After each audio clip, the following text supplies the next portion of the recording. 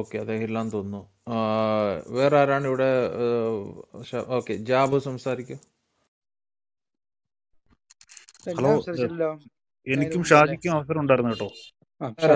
തരാം. ഇതിനെ റെഫ്യൂട്ട് ചെയ്യാൻ വേണ്ടിയിട്ട് ഒരു മിനിറ്റ്. ഇതിനെ റെഫ്യൂട്ട് ചെയ്യാൻ വേണ്ടിയിട്ടാണ് ഞാൻ അവർക്ക് അവസരം കൊടുത്തത്. കാരണം നമ്മളൊരു കാര്യം പറഞ്ഞതിന് ശേഷം അവർക്ക് എന്താ പറയാനുള്ളത് കേൾക്കാനുള്ള ഒരു മനസ്സ് നമ്മൾ കാണിക്കണം. ഒന്ന് മ്യൂട്ട് ചെയ്യും. ഞാൻ അവസരം തരാം നിങ്ങൾക്ക്. ഒന്ന് മ്യൂട്ട് ചെയ്യാമോ ഷാജി ബ്രദറെ? ജാബു ഒരു ഇസ്ലാം വിശ്വാസിയല്ലേ? ജാബു കേൾക്കുന്നുണ്ടോ? Okay, K P O കേൾക്കുന്നുണ്ടെങ്കിൽ K P ഒക്ക് പറയാം. ജാബു കേൾക്കുന്നുണ്ടെങ്കിൽ ജാബുവിന് പറയാം. ആരെങ്കിലും ഇസ്ലാം വിശ്വാസികൾ ഇതിനകത്തുണ്ടെങ്കിൽ അവർക്ക് സംസാരിക്കും. ഇല്ലെങ്കിൽ ഞാൻ ശരി എന്നാ മ്യൂട്ട് ചെയ്തോളൂ. ഞാൻ എന്നാ പി ടി ആർ ഓർഡർ അനുസരിച്ച് പോവുകയാണ്. ഡയമണ്ട് ബ്രദറെ പ്രദീപ് ബ്രദറെ സംസാരിച്ചോളൂ. ബ്രദറെ, എന്നെ നേരത്തെ വിളിക്കുമെന്ന് അറിയത്തില്ല. ഞാൻ കുഞ്ഞുങ്ങളെ വിടാനുള്ള തിരക്കിലുമൊക്കെ പോയിക്കാരും. ഒരു സെക്കൻഡ്, ഞാനൊരു കാര്യം ചോദിക്കാം. നമ്മള് എന്നാ ഈ ചർച്ചയിൽ എവിടെയെങ്കിലും ഞാൻ കുറച്ചൊക്കെ മിസ്സായി, അതുകൊണ്ടാണ് ചോദിക്കുന്നത്. ഏതെങ്കിലും നമ്മളെ തെരുവിലേക്ക് ഒരു പ്രതിഷേധം സംഘടിപ്പിക്കുന്നതിനെ കുറിച്ച് ചർച്ച ഉണ്ടായോ? ആരെങ്കിലും അതിനെക്കുറിച്ച് സംസാരിച്ചോ? ഇവര് നമ്മളെ തെരുവിൽ നേരിടുന്നു. അപ്പൊ നമുക്കങ്ങനെ ഗുണ്ടായിസം കാണിക്കാനോ ആളുകളുടെ കഴുത്തിറക്കാനോ ആളുകളുടെ കൈയും കാലും എതിർദിശയിൽ വെട്ടാനോ ഒന്നും പ്രമാണമില്ല. അവർക്കതിന് പ്രമാണമുണ്ട്. പക്ഷെ നമുക്ക് തെരുവിൽ പ്രതിഷേധിക്കാമല്ലോ. കഴിഞ്ഞ പ്രാവശ്യം കുറച്ച് ഒരു ആയിട്ടൊക്കെ ഒരു തിരുവനന്തപുരത്ത് ഒരു പ്രതിഷേധം സംഘടിച്ചപ്പോൾ അതിന് ഈ മാധ്യമങ്ങൾ എത്ര അവഗണിച്ചെന്ന് പറഞ്ഞാലും അതിനൊരു ഇമ്പാക്ട് ഉണ്ടായിരുന്നു. അതുകൊണ്ട് ഈ ചർച്ചയില് നമ്മള് അങ്ങനെ എന്തെങ്കിലും ചെയ്യുന്നതിനെ കുറിച്ച് വന്നോ? ഒരു തെരുവിൽ എന്തെങ്കിലും ഒരു പ്രതിഷേധം, ഒരു സ്ഥലത്ത് മെഴുകുതിരിയെങ്കിലും മെഴുകുതിരി കത്തിക്കുക എന്ന് പറഞ്ഞാൽ മരിക്കുകയാണല്ലോ, സോറി. അല്ലാതെ എന്തെങ്കിലും ഒരു ആവുന്നത്ര പേരൊന്ന് കൂടി ഒരു പ്ലക്കാർഡ് വെക്കുന്ന സ്ഥലത്ത് ഒരു തെരുവിലേക്ക് ഇത് ഇറങ്ങുന്നത്. കാരണം നമ്മൾ ഈ ക്ലബ് ഹൗസിൽ കാണുന്ന ആൾക്കാർ കുറെ ഒരു സ്ഥിരം ആൾക്കാരാണ്, കുറെ ആൾക്കാർ കാണും, ആൾക്കാരിലേക്ക് എത്തുന്നുണ്ട്, സത്യമാണ്. എങ്കിൽ പോലും തെരുവിലിറങ്ങി ഒരു സ്ട്രീറ്റിൽ നിന്ന് അല്ലെ ഒരു ടൗണിൽ നിന്ന് ഒരു പ്ലക്കാർഡുമായിട്ട് പ്രതിഷേധിച്ചാൽ അതിനുള്ള എല്ലാ ടൗണിലും നിന്നാൽ അതിനുള്ള ഇമ്പാക്റ്റ് കുറച്ചും കൂടെ ഉണ്ടാവും. അല്ലെങ്കിൽ അത് ആവശ്യമാണ്. നമ്മൾ ക്രിസ്ത്യാനികൾക്ക് അങ്ങനെ ഒരു ചീത്തപ്പേരും ഉണ്ട്. നമ്മൾ ഒന്നിനും പുറത്തു പോകത്തില്ല, നമ്മള് കുർബാനയ്ക്ക് വരെ ബംഗാളിയെ വിടും എന്നൊക്കെ ഒരു ചീത്തപ്പേരുണ്ട്. അപ്പോ അതുകൊണ്ട് ഈ ഒരു കാര്യം തെരുവിലേക്ക് നമ്മൾ ഇറങ്ങേണ്ട സമയമായി. ആക്രമിക്കാനും ഒന്നുമല്ല, പ്രതിഷേധമായിട്ട് മൂടിക്കെട്ടി തെരുവിലേക്ക് ഇറങ്ങാനുള്ള സമയമായെന്നാണ് എനിക്ക് പറയാനുള്ളത്. ഒരു കാര്യം ഒന്ന് ഓർമ്മപ്പെടുത്തുന്നു, വളരെ വരുന്നേ. ഇവിടെ MC അബ്ദുൽ നാസർ എവിടെയോ പറഞ്ഞായിട്ടൊരു സുഹൃത്ത് പറഞ്ഞല്ലോ. MC അബ്ദുൽ നാസർ ഞങ്ങളെ സംബന്ധിച്ചോളം ഇവിടെ ചർച്ചക്കെടുക്കേണ്ട ഒരു ഘടകമല്ല. പക്ഷെ ഈ ഇരട്ടത്താപ്പിനെ കുറിച്ച് പറഞ്ഞുകൊണ്ട് പറഞ്ഞാണ്. ഈ ജോസഫ് മാഷിന്റെ കൈ വെട്ടിയത് മുസ്ലിങ്ങളിലെ ചുണക്കുട്ടികളാണ്. അത് സത്യമാണ്, അദ്ദേഹം കള്ളമല്ലല്ലോ പറഞ്ഞേ. അതേ ഇപ്പോ അനിൽകുമാർ അയ്യപ്പൻ പറഞ്ഞതും ചാക്കോ പാഷ പറഞ്ഞത് തന്നെയാണ്. പക്ഷെ അത് ബഹുമാനപ്പെട്ട KPO റഹ്മത്തുള്ള സാഹിബ് അത് മൂടി വെക്കാൻ ശ്രമിച്ചിട്ട് വളരെ മനോഹരമായിട്ട് ഒരു പബ്ലിക് പ്ലാറ്റ്ഫോമിൽ വന്ന് പ്രസംഗിക്കുകയാണ്. ഇത് അദ്ദേഹത്തിന്റെ മാത്രം പ്രശ്നമല്ല, ഇവരുടെ പൊതുവേ ഉള്ള ബുദ്ധിജീവി പരിവേഷം അണിയുന്ന മാധ്യമപ്രവർത്തകര്, ചിന്തകന്മാര്, ഇസ്ലാമിലെ സകല ആളുകളും ഇത്തരത്തിലെ ചിന്താ പരിവേഷമുള്ളവർ, ഈവൻ ഇടതുപക്ഷത്തോടൊപ്പം നിൽക്കുന്ന KN കുഞ്ഞഹമ്മദ് എന്താ ചെയ്യുന്നത് നിങ്ങൾ ശ്രദ്ധിച്ചിട്ടുണ്ടോ? ഞാൻ ഈ KN ശ്രദ്ധിച്ച ഈ പ്രശ്നം അടുത്ത കാലത്തൊന്നും അല്ല, വളരെ വർഷം മുമ്പ് തന്നെ KN പക്കാ വർഗീയവാദമാണ് പറയുന്നത്. ഇടതുപക്ഷത്തിന്റെ ലേബൽ ഇട്ടുന്നുണ്ട്. VS അച്യുതാനന്ദനെ ആദ്യം തെറി പറഞ്ഞു. അങ്ങനെ അദ്ദേഹം പിണറായി വിജയന്റെ അടുത്ത ആളായിട്ട് മാറി. അതിനുശേഷം ഇക്ബാലും അതുപോലെ തന്നെ ഇദ്ദേഹമൊക്കെ ചേർന്നിട്ട് ഇവിടെ എന്താ സ്വത്വ രാഷ്ട്രീയമൊക്കെ പറഞ്ഞിട്ടോട് ഈ പാർട്ടി വിലക്കി നിർത്തി. അടുത്ത കാലത്തും അദ്ദേഹം ഇതുപോലെ ഇറക്കിയിട്ടുണ്ട്, ഹലാലിനെ പറ്റിയും ഒക്കെ ഇതുപോലെ തന്നെ നടത്തിയിട്ടുണ്ട്. അപ്പോൾ ഇവരുടെ പൊതുവായുള്ള ഒരു അജണ്ടയുടെ വെളിപ്പെടുത്തലാണ് MC അബ്ദുൽ നാസർ ചെയ്തത്. MC അബ്ദുൽ നാസർ പറഞ്ഞതാണ് കറക്റ്റ്. അവർ വേദികളിൽ വന്ന് നിന്നിട്ട് പറയുന്നതെല്ലാം ഭയങ്കര മനുഷ്യാവകാശ വിഷയങ്ങളും ഭയങ്കര സ്നേഹവും മനുഷ്യനെ സ്നേഹിക്കുന്ന കഥകളും വളരെ നാടകീയമായിട്ട് അവതരിപ്പിക്കും. നമ്മൾ ഏറ്റവും ഒടുവിൽ ഞാനും KPO റഹ്മത്തുള്ള സാഹിബും കൂടെ കണ്ടുമുട്ടുന്നത് നമ്മളുടെ ഫസൽ ഗഫൂറിന്റെ വിഷയത്തിലാണ്. അവിടെ ഫസൽ ഗഫൂറിന്റെ വിഷയത്തിൽ വന്നിട്ട് വോയിസ് ഓവർ ചെയ്ത് അദ്ദേഹത്തിന്റെ ശബ്ദം മറ്റാരോ മാറ്റി എന്ന് അദ്ദേഹം വാദിക്കുമ്പോൾ ശരിയാണ്, ഞാനിത് കേട്ടുകൊണ്ടിരുന്നതാണ്. ഞാൻ അന്ന് പോയിട്ട് മാധ്യമപ്രവർത്തനം നടത്താൻ കോഴിക്കോട് ഇത് എഴുതിക്കൊണ്ടിരിക്കുകയായിരുന്നു, ഞാൻ മാധ്യമപ്രവർത്തനായിരുന്നു പറഞ്ഞ ആളാണ് ബഹുമാനപ്പെട്ട KPO. ഇതേ പക്ഷേ ഫസൽ ഗഫൂർ പറയുന്നത് അതങ്ങ് കോയമ്പത്തൂർ നടന്ന കാര്യമാണ്. 3 സ്ഥലങ്ങളുടെ പേര് മാറി മാറി പറയുന്നുണ്ട്. അപ്പോൾ അത്ര അനിശ്ചിതത്വമുള്ള ഒരു കാര്യത്തോട് അങ്ങനെ സപ്പോർട്ട് ചെയ്ത ആളുകളാണ്. ഇപ്പോ ഞാൻ പറഞ്ഞു വരുന്നത് ഇത്തരം ചുണക്കുട്ടികൾ അവിടെ ഉണ്ട്. പക്ഷെ ഞങ്ങളുടെ ചുണക്കുട്ടികൾ അങ്ങനല്ല. ഞങ്ങളുടെ ചുണക്കുട്ടികളെ നിങ്ങൾ കണ്ടോണ്ടിരിക്കുന്നത്. അത് മറ്റൊന്നുമല്ല, നിങ്ങൾക്ക് ആയുധം കൊണ്ട് തിരിച്ചടിക്കുന്നതോ അക്രമത്തിന്റെ വഴി സ്വീകരിക്കുന്നതോ ഒന്നുമല്ല ഞങ്ങളുടെ വഴി. ഞങ്ങൾ നിങ്ങളുടെ പ്രമാണം പഠിച്ചിട്ടുണ്ട്. നിങ്ങൾക്ക് അറിയില്ല പലതും. നിങ്ങൾ ഉണ്ടോ എന്ന് ചോദിക്കുമ്പോൾ നിങ്ങൾക്ക് നാണമില്ല ഞങ്ങളോട് ചോദിക്കാൻ. തെളിവുണ്ടോ എന്ന് ഞങ്ങളോട് ചോദിക്കും. നിങ്ങളുടെ കിതാബ് നിങ്ങൾ പോയി പഠിക്കുക. നിങ്ങൾ ക്രിസ്ത്യാനികളോട് ചോദിച്ച് മനസ്സിലാക്കുകയാണോ കാര്യങ്ങൾ? നിങ്ങൾ ഇത്രയും വലിയ പണ്ഡിത ശ്രേഷ്ഠന്മാര് പോയിട്ട് നിങ്ങളുടെ പുസ്തകം ഒരാവർത്തി തുറന്നു വായിച്ചാൽ ഞങ്ങളോട് ചോദിക്കേണ്ടി വരുമോ? ഞങ്ങൾ തന്നു കഴിയുമ്പോൾ പിന്നെ മിണ്ടാത്തത്, പിന്നെന്താ വരെ വാക്കിയില്ലാത്തത്? അതുകൊണ്ട് നിങ്ങൾ ഞങ്ങളെ ചുണക്കുട്ടികളെ പരിചയപ്പെടുമ്പോൾ ഒരു കാര്യം ഓർത്തോണം, പ്രമാണം വെച്ച് കൃത്യം നിങ്ങൾക്ക് മറുപടി തരികയാണ്. അതും ഇതൊന്നും പറഞ്ഞിട്ട് കാര്യമില്ല. നിങ്ങൾ പറയുന്നൊക്കെ കേൾക്കാം, അതിനൊന്നും ഒരു പ്രശ്നം ഇവിടെ ഇല്ല. നിങ്ങളുടെ വാക്കുകളൊക്കെ കേട്ടു, നിങ്ങളെ ഇവിടെ ആദരിച്ചു, അതിനൊന്നും പ്രശ്നമില്ല. അത് ഞങ്ങൾ സമ്മതിക്കും. ഇനിയും നിങ്ങൾ സംസാരിച്ചു. പക്ഷെ ഓർക്കേണ്ട കാര്യം, ഞങ്ങളെ സംബന്ധിച്ചിടത്തോളം ഞങ്ങളുടെ സഹോദരനെതിരെ ഇപ്പോൾ നടത്തിയിരിക്കുന്ന നീക്കം, അത് നിങ്ങൾക്ക് നാളെ ഈ പ്രശ്നം ഉണ്ടായാലും ഞങ്ങളുണ്ട്. ഞങ്ങളത് പറഞ്ഞിരിക്കും, ഞങ്ങളുടെ അഭിപ്രായം രേഖപ്പെടുത്താൻ വന്നിരിക്കും. കറക്റ്റ്. അതെല്ലാം പേടി കഴിഞ്ഞ് ലാശ് പറയല്ല. നിങ്ങളിൽ ഒരാളെ ഇതുപോലെ പീഡിപ്പിച്ചാൽ ഒരു മനുഷ്യൻ എന്ന നിലയിൽ ഞങ്ങൾ പ്രതികരിക്കും, തീർച്ചയായിട്ടും പ്രതികരിക്കുക. അത് ഞങ്ങളുടെ മനുഷ്യത്വമാണ് അതിന്റെ അടിസ്ഥാനം. അതുപോലെ ഒരു ഹിന്ദുവിനുണ്ടായാലും നിരീശ്വരനുണ്ടായാലും ഈ ബോധത്തിൽ ഞങ്ങൾ പ്രതികരിക്കും. ഭാര്യയും കുഞ്ഞുങ്ങളും ഒക്കെ ആയിട്ട് KSRTC ബസ്സിൽ പോകുന്നവനെ വഴിയിൽ നിന്ന് പിടിച്ച് പുറത്തോട്ടിറക്കുക, അവരിട്ട് പൊതിനെ മർദ്ദിക്കുക, വടിവാളിന് വെട്ടാൻ ശ്രമിക്കുക, വലിയൊരു സംഘം നിന്ന് തടയുക, അങ്ങോട്ട് വീണ്ടും പോകാനാക്കാതാവുക, ഒടുക്കം അയാളുടെ പേരിൽ കള്ളക്കേസ് കൊടുത്ത് അകത്താക്കുക. ഇവിടെ ഒരു പ്രതിഷേധത്തിന്റെ കാര്യം ഇവിടെ ആരോ ചോദിച്ചല്ലോ, എന്താ പ്രതിഷേധം? ഈ പോസ്റ്റ് ഇന്ന് തന്നെ ഷെയർ ചെയ്യും. എന്താണ് ആ പോസ്റ്റ്? ആ പോസ്റ്റ് ദയവായിട്ട് ആരെയും കയ്യിലുണ്ടെങ്കിൽ എല്ലാവരും അത് തന്നെ ഷെയർ ചെയ്യണം മാക്സിമം. എവിടെ പോയി ഇവരെന്തോ കാണിക്കാനായി പറയുന്നത്? ആയിരക്കണക്കിന് ആളുണ്ട്. എല്ലാവരും ഇതിനകത്ത് അന്തസ്സും ആഭിജാത്യമുള്ള സകല ആളുകളും, ജനാധിപത്യം, ഞാൻ ക്രിസ്ത്യാനി എന്നല്ല വിളിക്കുന്നത്, ജനാധിപത്യ ബോധമുള്ള സകല ആളുകളും മനോജ് ഷെയർ ചെയ്ത പോസ്റ്റ് ഷെയർ ചെയ്യണം. അതാണ് ഒന്നാമത്തെ പ്രതിഷേധം. ഇതെന്താ വരുന്നത് നമുക്ക് നോക്കാം. പിന്നല്ലേ ബാക്കി കാര്യം. ഇവിടെ ജീവിക്കാൻ നോക്കണ്ടേ? ഇവിടെ ഒരു കൂട്ടര് മാത്രം ഇങ്ങനെ വിറപ്പിച്ച് ജീവിച്ചൊന്നും കാര്യം നടക്കില്ല. അപ്പൊ ഞാൻ നീട്ടണില്ല. ബഹുമാനപ്പെട്ട TG സാർ വന്നിട്ടുണ്ട്. സാറിനൂടെ അടുത്ത ഒരു പ്രതികരണം കേട്ട ശേഷം ബാക്കി ആളുകളിലേക്ക് നമുക്ക് കറക്റ്റ് ഓർഡറിൽ തന്നെ പോകാം. സാറേ, ഒരു വാക്ക് അങ്ങ് സംസാരിച്ചട്ടെ. നമ്മളൊക്കെ പ്രതീക്ഷിച്ച കാര്യങ്ങൾ തന്നെയാണ് കേരളത്തിൽ നടക്കുന്നത്. ഇപ്പോ ഭരണകൂടവും അവർക്ക് ഫേവറായിട്ട് നിൽക്കുന്നതുകൊണ്ട് ഈ പറഞ്ഞ മാതിരി കേസെടുക്കുക, അറസ്റ്റ് ചെയ്യുക, അകത്താക്കുക, ഇങ്ങനെയൊക്കെ ചെയ്യുന്നുണ്ട്. ഇന്ത്യയിൽ ഇപ്പോൾ ഏറ്റവും അധികം ഈ IPC 153A കേസുകൾ എടുത്ത ആഭ്യന്തരമന്ത്രി ആരാണെന്ന് ചോദിച്ചാൽ പിണറായി വിജയനായിരിക്കും. ബാക്കിയുള്ളവരെ ആരും ഈ ഫേസ്ബുക്ക് പോസ്റ്റിന് പിന്നാലെയൊന്നും ഇങ്ങനെയൊന്നും കെട്ടിപ്പാഞ്ഞ് നടക്കാറൊന്നുമില്ല. ഒന്നോ ഒറ്റയൊക്കെ അവിടെ ഇവിടെയൊക്കെ ചെയ്തിട്ടൊക്കെ ഉണ്ട് സംസ്ഥാനങ്ങളിൽ. പക്ഷേ ഇവിടെ തൊട്ടാൽ, പ്രത്യേകിച്ച് മുസ്ലിമിനെ സൂചിപ്പിച്ച് സംസാരിച്ചാൽ ഉടനെ തന്നെ അകത്താക്കുന്ന സ്ഥിതിയാണ്. മനോജ് എത്രയോ ചെറിയ മനുഷ്യൻ, വലിയൊരു സമൂഹത്തിലെ വലിയ തലയെടുപ്പുള്ള വ്യക്തിത്വമല്ലേ വെള്ളാപ്പള്ളി നടേശൻ. വെള്ളാപ്പള്ളി നടേശന്റെ പേരിലും കേസുണ്ട്, ഇപ്പോഴും തീർന്നിട്ടില്ല അത്. ആ കേസിന്റെ പശ്ചാത്തലം ഓർമ്മയുണ്ടോ? ഒരു നൌഷാദ് എന്ന് പറഞ്ഞൊരാൾക്ക് ഓടയിൽ വീണ് മരിക്കുന്നു. വേറൊരാളിനെ രക്ഷിക്കാൻ വേണ്ടിയിട്ട് ഓടയിൽ ഇറങ്ങുമോ അങ്ങനെ എന്തോ ചെയ്ത് ശ്വാസം മുട്ടി മരിച്ചുപോയി. 10 ലക്ഷം രൂപ കോമ്പൻസേഷൻ സർക്കാർ അനൗൺസ് ചെയ്തു. 2 ഈഴവ കുട്ടികൾ, അവര് ഈഴവരാണ് എന്നുള്ളത് കൊണ്ടല്ല, അവര് സംസ്ഥാന തലത്തിലുള്ള അത്ലറ്റുകളാണ്. അവര് നീന്തലിന് ഇറങ്ങിയപ്പോ വെള്ളത്തിൽ ശ്വാസം മുട്ടി മരിച്ചുപോയി. അവർക്ക് 2 ലക്ഷം രൂപ നഷ്ടപരിഹാരം.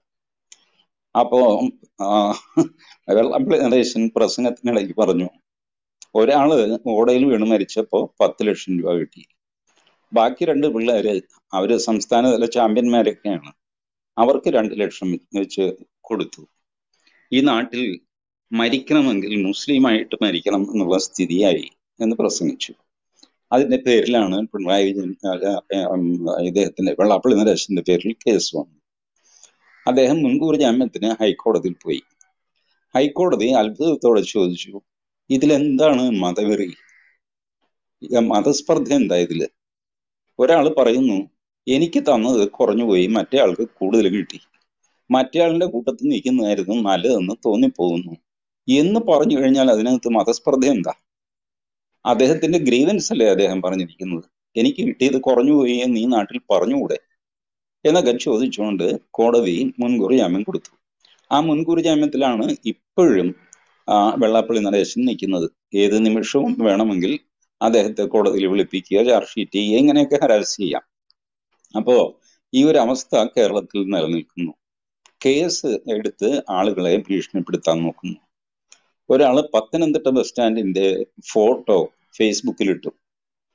എന്നിട്ട് പത്തനംതിട്ട MLA ഇത് കാണുന്നില്ലേ എന്ന് ചോദിച്ചു.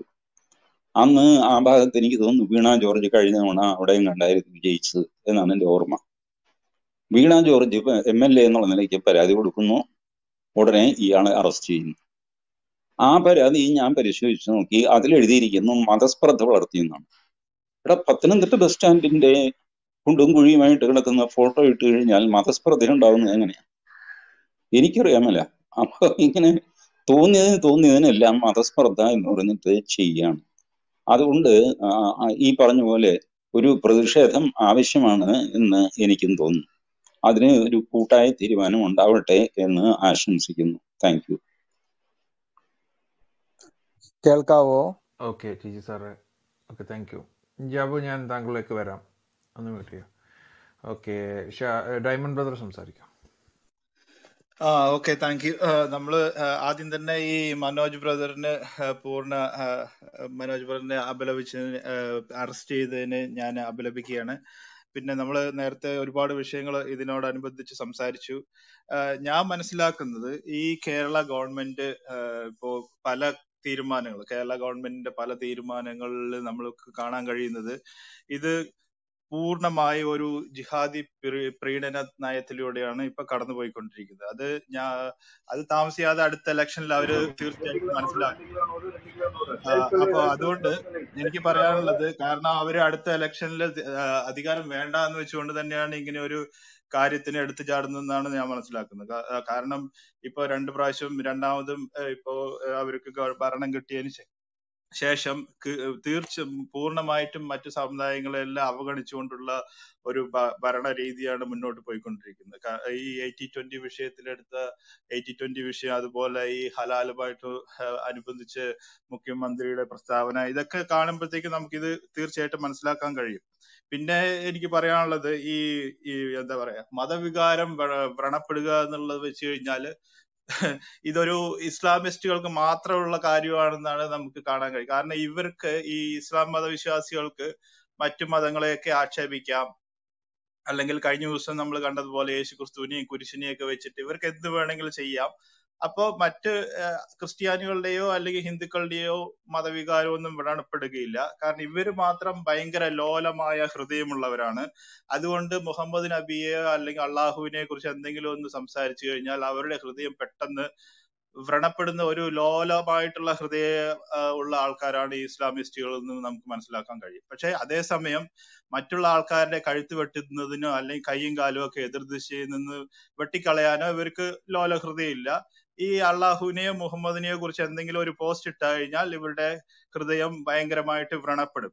അതിന്റെ സീക്രട്ട് എന്താണെന്ന് മനസ്സിലാവുന്നില്ല. പിന്നെ ഈ മനോജിനോട് ചെയ്തത് എനിക്ക് തോന്നുന്നത് ഒരു മാനസികമായ പീഡനമാണ് ഇപ്പൊ നടന്നുകൊണ്ടിരിക്കുന്നത്. കാരണം ഈ അറസ്റ്റ് ചെയ്യുക എന്നൊക്കെ പറയുമ്പോഴത്തേക്കും ഇപ്പൊ മർദ്ദിക്കുന്നതിനേക്കാൾ കൂടുതൽ എനിക്ക് തോന്നുന്നു ലോങ് ആയിട്ടുള്ള ഒരു എഫക്റ്റ് ഉണ്ടാകാൻ പോകുന്നത് ഇതുപോലെയുള്ള മാനസികമായിട്ടുള്ള പീഡനങ്ങളാണ്. കാരണം അറസ്റ്റ് ചെയ്യും, ആ കുടുംബത്തിലുള്ളവരെയൊക്കെ പിന്നെ ലോങ് ഒരു എഫക്റ്റ്, അല്ലെങ്കിൽ അദ്ദേഹത്തിനോട് കൂടെ സുഹൃത്തുക്കൾക്കും ആ സമുദായത്തിലുള്ളവർക്കും മറ്റുള്ളവർക്കെല്ലാം ഒരു എന്താ പറയാ വാണിംഗ് പോലെയാണ് ഈ അറസ്റ്റിനെ നമുക്ക് കാണേണ്ടത്. പിന്നെ എനിക്കൊരു കാര്യം പറയാനുള്ളത്, ഇപ്പോ ഇവരൊക്കെ ചെയ്തുകൊണ്ടിരിക്കുന്ന ഒരു കാര്യം എന്താന്ന് വെച്ച് കഴിഞ്ഞാൽ, അല്ലെങ്കിൽ ഈ മുഹമ്മദ് നബിയെ വിമർശിക്കുക, ഖുറാനെ വിമർശിക്കുന്നവരെ എതിർത്തുകൊണ്ട് ഇവരിങ്ങനെ കയ്യേറ്റം ചെയ്യുന്നു, മർദ്ദിക്കുന്നു, അറസ്റ്റ് ചെയ്യുന്നു, ഭീഷണിപ്പെടുത്തുന്നു. ഇങ്ങനെയൊക്കെ ചെയ്യുന്നതിലൂടെ ഈ സമുദായത്തിൽ ഇതൊരു ടെസ്റ്റിംഗ് നടന്നുകൊണ്ടിരിക്കുകയാണ്. കാരണം ഈ മതേതരരായിട്ടുള്ള കേരളത്തിലെ ജനസമൂഹം എങ്ങനെ ഇതിനോടൊക്കെ റിയാക്ട് ചെയ്യുന്നു എന്നുള്ള ഒരു പരീക്ഷണമാണ് എനിക്ക് തോന്നിയിട്ട് ഇപ്പൊ നടന്നുകൊണ്ടിരിക്കുന്നത്. ഇങ്ങനെയൊക്കെ ചെയ്യുന്ന സമയത്ത് ഇതുപോലെ മർദ്ദിക്കുകയും പീഡിപ്പിക്കുകയൊക്കെ ചെയ്യുമ്പോൾ മറ്റ് ആളുകള്, അല്ലെങ്കിൽ കേരളത്തിലുള്ള മറ്റ് മതേതര സമൂഹം, ക്രിസ്ത്യാനികൾ, ഹിന്ദുക്കളാകട്ടെ, മതേതരരായിട്ടുള്ള ഇസ്ലാം മതവിശ്വാസികളാകട്ടെ, ഈ കാര്യങ്ങളോട് ഇവരെങ്ങനെയാണ് പ്രതികരിക്കുന്നത് എന്നുള്ള ഒരു ടെസ്റ്റിംഗ്, അതായത് പിന്നീട് വരാൻ പോകുന്ന ഭാവിയിൽ പ്ലാൻ ചെയ്തിരിക്കുന്ന കാര്യങ്ങളോട് ഈ ജനസമൂഹങ്ങളൊക്കെ എങ്ങനെ പ്രതികരിക്കുന്നു എന്നുള്ള ഒരു ടെസ്റ്റിംഗ് നടക്കുന്നതിന്റെ ഭാഗമായിട്ടാണ് ഈ കാര്യങ്ങളൊക്കെ നടക്കുന്നു എന്നാണ് ഞാൻ മനസ്സിലാക്കുന്നത്. അപ്പോൾ ഇതുപോലെയുള്ള കാര്യങ്ങൾ ഒരിക്കലും നമുക്ക് അനുവദിച്ചു കൊടുക്കാൻ പറ്റില്ല. കൂടുതലായിട്ട് വിമർശിക്കണം. അതിന് മുൻപന്തിയിൽ നിൽക്കുന്ന പ്രിയപ്പെട്ട ദേവദാസന്മാർക്കുള്ള പൂർണ്ണ പിന്തുണയും ഈ സമയത്ത് പറഞ്ഞുകൊണ്ട് ഞാൻ നിർത്തുന്നു. Thank you. Okay, Vinu brother സംസാരിച്ചോളൂ. വിനു കേൾക്കുന്നുണ്ടോ? ഹലോ, വിനു എന്റെ മാത്യു അവസരമാണ്. ബ്രദറെ ഒന്ന് റിഫ്രഷ് ചെയ്യൂ. താങ്കൾ റിഫ്രഷ് ചെയ്യാതെയാണ് താങ്കളുടെ അവസരമാണെന്ന് പറഞ്ഞുകൊണ്ടിരിക്കുന്നത്. ഞാൻ ഇടയ്ക്കിടയ്ക്ക് സോറി കാണുന്നുണ്ട്. സോറി സോറി ഒന്ന് സോറി സോറി റിഫ്രഷ് ചെയ്യൂ. Okay, Shaji brother സംസാരിക്കൂ. Shaji. Okay. ഞാനേ പ്രാക്ടിക്കലായിട്ടൊരു 2 കാര്യം പറയാനായിരുന്നു. ഒന്ന്, അനിൽ സാർ പറഞ്ഞ പോലെ, അനിൽ പാസ്റ്റർ പറഞ്ഞ പോലെ, ഏതാണ് ഈ പോസ്റ്റ് അത് മാക്സിമം ആൾക്കാർ കാണുന്നതിൽ ഒരു തെറ്റുണ്ടെന്ന് എനിക്ക് തോന്നുന്നില്ല. എല്ലാവർക്കും അറിയാലോ ഇത് എന്താ ചെയ്യേണ്ടത്, എന്താന്നുള്ള സംഭവം. 2, എനിക്കൊന്ന് IBTയും അനിൽകുമാർ അയ്യപ്പൻ ബ്രദറൊക്കെ ട്വിറ്ററിലൊരു അക്കൗണ്ട് തുറക്കണം. അങ്ങനെ ആയി കഴിയുമ്പോൾ മാക്സിമം പേർക്ക് ഇൻസ്റ്റൻ്റായിട്ട് ഫോളോ ചെയ്യാനും ടാഗ് ചെയ്യാനും PMO ഓഫീസ്, അതേപോലെ എന്നെ എല്ലായിടത്തും ചെയ്യാൻ പെട്ടെന്ന് നമുക്ക്, അതുപോലെ വേൾഡ് വൈഡ് എല്ലാവർക്കും വളരെ ഫാസ്റ്റായിട്ട് അത് ടാഗ് ചെയ്യാനും റീട്വീറ്റ് ചെയ്യാനും, അത് ട്വിറ്റർ വെച്ചിട്ടാണ് ഏറ്റവും കൂടുതൽ ആൾക്കാർ റെസ്പോണ്ട് ചെയ്യുന്നത്. ഏത് സ്ഥലമാണെങ്കിലും ലോകത്ത് എവിടെ നോക്കിയാലും, ഇന്ത്യയിലും അങ്ങനെ തന്നെയാണ്. അപ്പോൾ അതൊന്ന് ചെയ്താൽ, മുമ്പ് നേരത്തെ പറഞ്ഞ പോലെ നമ്മളത് പ്രാക്ടിക്കലായിട്ട് എത്രയും വേണ്ടി ചെയ്യണം. പിന്നെ അടുത്തതെന്ന് വെച്ചിട്ടുണ്ടെങ്കിൽ, ഇനി ഇങ്ങനത്തെ പലത് വരുമ്പം നമ്മൾ ഈ ഗൂഗിൾ ഡോക്കിലോ വല്ലോ ഒരു എക്സൽ ഷീറ്റ് പോലെ തുറന്നു കഴിഞ്ഞാൽ ലോകത്തുള്ള എല്ലാവർക്കും സപ്പോർട്ട് ചെയ്യാം ഓരോ കോഴ്സിന് വേണ്ടിയിട്ടുള്ള എമൗണ്ട്. അപ്പം ട്രാൻസ്പെറൻ്റ് ആയിട്ട് തിരിയും. അപ്പോൾ അങ്ങോട്ടും ഇങ്ങോട്ടൊക്കെ ഒരു കൊളാബറേറ്റീവായിട്ട് ചെയ്യുമ്പം എല്ലാവർക്കും അതിൽ എമൗണ്ട് ഇട്ട് വേണ്ട തുക അത് റേസ് ചെയ്യുന്നതോടെ ക്ലോസ് ചെയ്ത് ഇനി അടുത്തടുത്ത ഇഷ്യൂ വരുന്ന ഓരോന്നും നമുക്ക് ഫാസ്റ്റായിട്ട് റേസ് ചെയ്യാൻ പറ്റും. ട്രാൻസ്പെറൻ്റ് ആയിട്ട് ലോകത്തുള്ള എല്ലാവർക്കും കാണാൻ പറ്റും. ഒരു ഉദാഹരണം വെച്ചിട്ടുണ്ടെങ്കിൽ, നമ്മളിപ്പം ട്വിറ്ററിൻ്റെ തന്നെ ജാക്ക് ഡോർസിയൊക്കെ നോക്കിക്കഴിഞ്ഞാലും എനിക്കൊന്ന് പുള്ളി $4 ബില്യൺ മറ്റോ എന്തോ കോസ്റ്റിന് വേണ്ടിയിട്ട് പുള്ളി ഗൂഗിൾ ഡോക്കാണ് ഉപയോഗിച്ചത്. ഇപ്പം ട്രാൻസ്പെറൻ്റ് ആയിട്ട് എല്ലാവർക്കും കാണാം പൈസ എങ്ങോട്ടാ പോകുന്നുള്ളൂ. അപ്പോൾ അതിലൊരു രഹസ്യ ഒരു സ്വഭാവത്തിൻ്റെ ആവശ്യമില്ല. അപ്പോൾ ഇങ്ങനെ 1-2 കാര്യങ്ങൾ ചെയ്താൽ കുറച്ച് പേർക്ക് ഇത് ഓപ്പറേറ്റ് ചെയ്താൽ എല്ലാവർക്കും ഗുണം വരുന്ന രീതിയിൽ എത്തിക്കാൻ പറ്റും. നമ്മുടെ ഡിസ്കഷൻ കാര്യങ്ങളൊക്കെ നല്ലത് തന്നെ. ഇപ്പം ഇച്ചിരി മുമ്പ് ഒരാളൊക്കെ പറയുന്നത് കേട്ടു ഇതിനെക്കുറിച്ച്. ഇതൊക്കെ പച്ചവെള്ളം പോലെ ഇപ്പം എല്ലാവർക്കും എന്താണ് ഈ ഹിറ്റ്ലർ എന്നുള്ള കാര്യം അറിയാം. കാരണം എന്തോരം ടോളറൻസ് ഉണ്ടെന്ന് കഴിഞ്ഞ ദിവസം ഞാൻ പറയാമായിരുന്നു. ഫ്രാൻസിലെ കത്തോലിക്ക രാജ്യമായ ഫ്രാൻസിൽ കഴിഞ്ഞ ആഴ്ച 1 കിലോമീറ്ററുള്ള മാതാവിൻ്റെ പ്രൊസഷൻ വരെ അവർക്ക് കംപ്ലീറ്റ് ചെയ്യാൻ പറ്റിയില്ല. അവരെ കല്ലെറിഞ്ഞും ഓടിച്ച് അല്ലാഹു അക്ബർ എന്ന് വിളിച്ച് ഓടിച്ചു. ഇതാണ് സ്ഥിതി യൂറോപ്പിലായ ഫ്രാൻസിൽ പോലും. അപ്പം പിന്നെ നമ്മൾ കൂടുതൽ എക്സ്പ്ലെയിൻ ചെയ്യില്ല. കാരണം അവിടെ എല്ലാം ഈ റൈറ്റ്സും കാര്യങ്ങളൊക്കെ ഉള്ളതുകൊണ്ട് ഇവരൊന്നും റിയാക്ട് ചെയ്യില്ല. കാരണം നമ്മൾ ക്രിസ്ത്യൻസ് റിയാക്ട് ചെയ്യാൻ നമ്മളെ പഠിപ്പിക്കാത്തതുകൊണ്ട് അതിനെ മുതലെടുത്തുള്ള പരിപാടികളാണ് എല്ലായിടത്തും നടക്കുന്നത്. അപ്പം പ്രാക്ടിക്കലായി 1-2 കാര്യം ഞാൻ പറഞ്ഞെന്ന് മാത്രമേ ഉള്ളൂ കേട്ടോ. Thank you. ഓക്കെ, അടുത്തത് ബ്രഷ് ബ്രദറാണ്. സംസാരിക്കും. ഹലോ, കേൾക്കാമോ? കേൾക്കാൻ പറഞ്ഞു. ഓക്കെ, ഞാൻ സത്യത്തിൽ ഈ റൂമിൽ വന്നത് യഥാർത്ഥത്തിൽ അനിൽ കൊടുത്തോട്ടം എന്ന വ്യക്തിയെ അഭിനന്ദിക്കുന്നതിന് വേണ്ടിയായിരുന്നു.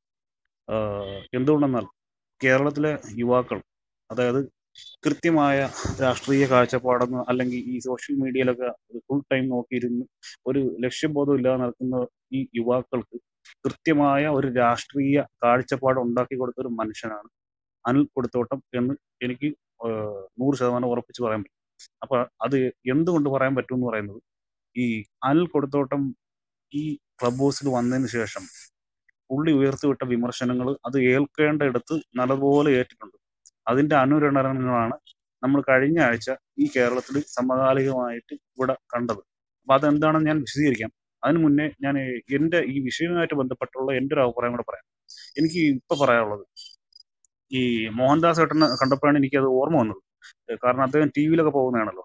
ഈ മീഡിയ വണ്ണിൽ ജോലി ചെയ്യുന്ന അഭിലാഷ്, പിന്നെ അവിടെ ജോലി ചെയ്യുന്ന പ്രമോദ് രാമൻ, എനിക്ക് അവരോടുള്ള ഒരു അഭ്യർത്ഥന എന്ന് പറയുന്നത്, നിങ്ങൾ ഇടതുപക്ഷമാണെന്ന് പറയുന്നു, പക്ഷെ നിങ്ങൾ പോയി നിൽക്കുന്ന നിലപാട് തറ എവിടെയാണെന്ന് പരിശോധിക്കേണ്ട ബാധ്യത നിങ്ങൾക്കുണ്ട്. എന്തുകൊണ്ടാണ്? നിങ്ങൾ കേൾക്കുന്ന പ്രേക്ഷകരുണ്ട്, അവർക്ക് നിങ്ങൾ കൊടുക്കുന്ന കണ്ടന്റിൽ അവർക്ക് സത്യസന്ധത വേണം. അപ്പൊ അങ്ങനെയാണെങ്കിൽ നിങ്ങൾ അതിനകത്ത് ഒരു ക്വാളിറ്റി വരുത്തേണ്ടത് നിങ്ങളുടെ ഉത്തരവാദിത്വമാണ്. അപ്പൊ അതിന് നിങ്ങൾ ആദ്യം ചെയ്യേണ്ടത് എന്താണ് പൊളിറ്റിക്കൽ ഇസ്ലാം എന്നും എന്താണ് ഇസ്ലാം എന്നും തമ്മിലുള്ള വ്യത്യാസം നിങ്ങൾ കൃത്യമായിട്ട് മനസ്സിലാക്കണം. എന്നിട്ട് നിങ്ങൾ ആർജവം ഉണ്ടെങ്കിൽ ആ ചാനലിൽ നിന്ന് രാജിവെച്ച് പുറത്തു വരിക. ഇനി രണ്ടാമത്തെ കാര്യം, ഈ നമ്മളൊരു വ്യക്തിയെ ഈ ഭയങ്കര ഇടതുപക്ഷം അല്ലെങ്കിൽ കമ്മ്യൂണിസ്റ്റ് എന്നൊക്കെയാണല്ലോ പറയുന്നത്. നമ്മളൊരു വ്യക്തിക്ക് നമുക്കൊരു മറുപടി കൊടുക്കാൻ പറ്റിയില്ലെങ്കിൽ ആ വ്യക്തിയുടെ എന്തെങ്കിലും അന്വേഷിച്ച് പോയിട്ട് അതിനിട്ട് മറുപടി കൊടുത്തിട്ട് വ്യക്തിയുടെ ആശയത്തെ അവിടെ തന്നെ നിർത്തുന്ന ഒരു പരിപാടിയാണ് ഇപ്പൊ കേരളത്തിൽ അല്ലെങ്കിൽ ഈ പൊളിറ്റിക്കൽ ഇസ്ലാമിസ്റ്റുകളും പിന്നെ ഈ ഇടത് എന്ന് പറഞ്ഞ് നടന്നിട്ട് എന്നാ ഈ ഇടത് എന്താണെന്ന് അറിയയില്ല, മാർക്സിസ്റ്റ് നേരെ വായിച്ചിട്ടില്ല, ഇങ്ങനെയുള്ള കുറെ ടീമുകൾ നടത്തിക്കൊണ്ടിരിക്കുന്നത്. എന്താണ് പ്രശ്നം? ഈ നമ്മുടെ ഉദാഹരണം ഇപ്പോൾ ഓർമ്മ വന്നു, നമ്മുടെ ശ്രീജിത്ത് പണിക്കർ. അദ്ദേഹം ഒരു യുവാവാണ്. അദ്ദേഹം ഒരു കാര്യങ്ങൾ പഠിച്ച് അവതരിപ്പിക്കുന്ന ആളാണ്. അപ്പോൾ ഈ നേരത്തെ രാഹുൽ ഈശ്വറിനെ പോലുള്ള പഠിച്ച് അവതരിപ്പിക്കുന്ന ആളിനെ മലയാളികൾ ഡീഗ്രേഡ് ചെയ്ത് അദ്ദേഹത്തിനെ പോലുള്ള ടാലന്റ് ഉള്ള ഒരു മനുഷ്യനെ ഹിന്ദി ചാനലിൽ പോയി ഇരുത്തിക്കേണ്ട അവസ്ഥ വന്നു. സത്യത്തിൽ ഇത്രയും ടാലന്റ് ഉള്ള മനുഷ്യനെ മലയാളികൾ നല്ല രീതിക്ക് ഉപയോഗിക്കാൻ സാധിക്കാത്തത് മലയാളികളുടെ വെറും ഒരു ആശയ പാപ്പരത്വം മാത്രമാണ്. ഞാനൊന്ന് ഇടയ്ക്ക് കയറണം. താങ്കൾ ഈ വിഷയത്തിൽ നിന്ന് സംസാരിക്കാവോ? അതായത് സംസാരം ബോറടിക്കുന്നുണ്ടല്ലേ? അല്ല, ടോപ്പിക്ക് മാറിപ്പോയതുകൊണ്ടാണ്, വേറെ ഒന്നും. ടോപ്പിക്ക് മാറിപ്പോയതല്ല, നിങ്ങൾക്ക് അത് തീരുന്നതിന് മുന്നേ നിങ്ങൾ മുൻവിധി എഴുതി. അങ്ങനെയാണെങ്കിൽ ഞാനത് നിർത്തിക്കൊള്ളാൻ വേണമെങ്കിൽ. അല്ല, ഈ ടോപ്പിക് കാരണം മനോജിന്റെ അറസ്റ്റ് ആണല്ലോ നമ്മുടെ മെയിൻ പ്രാധാന്യം. അതുകൊണ്ടാണ്, വേറെ ഒന്നും ഉണ്ടല്ലോ. കാരണം വന്ന എല്ലാവരോടും ഞാൻ ഇത് തന്നെ ഓർമ്മിപ്പിക്കുകയുണ്ടായി. മാറിപ്പോകുമ്പോൾ ഞാൻ അത് സംസാരിക്കേണ്ടത് താങ്കളോട് മാത്രമല്ല. അപ്പൊ ആ ടോപ്പിക്കിലേക്ക് ഞാനൊന്ന് സംസാരിക്കട്ടെ? ഒരു മിനിറ്റ്, ഞാൻ ഇദ്ദേഹം കംപ്ലീറ്റ് ചെയ്തിട്ട് KPSറിലേക്ക് വരാം. പ്രശ്നം കംപ്ലീറ്റ് ചെയ്യും. ഓക്കെ, അപ്പൊ ഞാൻ പറഞ്ഞുകൊണ്ടിരുന്ന ആ ഒരു ഫ്ലോ വിട്ടുപോയെങ്കിലും അതെ, ശരിയാണ്. സമീപ ഭാവിയിൽ നടന്ന ഒരു സംഭവം നിങ്ങൾക്ക് എല്ലാവർക്കും ഓർമ്മ ഉണ്ടാവും. ഈ മീഡിയ വൺ എന്ന് പറയുന്ന ചാനലിൽ ശ്രീജിത്ത് പണിക്കർ ഒരു ചർച്ചയ്ക്ക് പോയപ്പോൾ അവർക്ക് എങ്ങനെയെങ്കിലും ഈ ശ്രീജിത്ത് പണിക്കരെ ഒന്ന് വലത് നിരീക്ഷനാക്കി അങ്ങ് എടുക്കണം. എന്താണ് വലത് നിരീക്ഷൻ എന്ന് പറഞ്ഞിട്ട് വേണം ഈ വലത് എന്ന ചാപ്പയ്ക്കകത്ത് പുള്ളിക്ക് ഇട്ടിട്ട് ആ ചാപ്പയ്ക്ക് മറുപടി കൊടുത്തുകൊണ്ട് അല്ലെങ്കിൽ സംഘീവൽക്കരിച്ചിട്ട് അതിന് ഇട്ട് മറുപടി കൊടുത്ത് ഡീഗ്രേഡ് ചെയ്ത് പുള്ളിയുടെ ക്രെഡിബിലിറ്റി നശിപ്പിക്കുക, എന്നിട്ട് പുള്ളിയുടെ ആശയത്തെ ഇങ്ങനെ ഏറിൽ നിർത്തുക. അപ്പോൾ ഇത് മലയാളികളെ എന്താ പൊട്ടന്മാരാക്കിയാണോ അവന്മാര്? അപ്പോൾ ഇതിനകത്ത് ഉള്ള എൻ്റെ അഭിപ്രായം എന്ന് പറയുന്നത്, അവിടെ കൃത്യമായിട്ട് ശ്രീജിത്ത് പണിക്കർ നിലപാട് വെച്ചു. അതായത് ഇനി ഞാൻ നിങ്ങളുടെ ചാനലിൽ വരുന്നില്ല.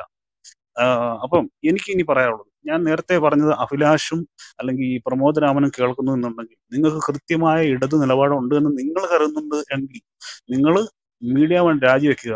എന്നിട്ട് ശ്രീജിത്ത് പണിക്കരെ പോലെയുള്ള കാര്യങ്ങൾ പഠിച്ച് സംസാരിക്കുന്ന ആൾക്കാരോട് നിങ്ങൾക്ക് സംവദിക്കണം എന്നുണ്ടെങ്കിൽ അദ്ദേഹത്തെ പോലുള്ള ആൾക്കാർ വരുന്ന ചാനൽ ഏതാണോ ആ ചാനലിലേക്ക് ജോലി വാങ്ങി പോവുക, അല്ലെങ്കിൽ വേറെ നിങ്ങൾ സ്വകാര്യ മാർഗത്തിലേക്ക് പോകുക, നിങ്ങളുടെ ഇഷ്ടം.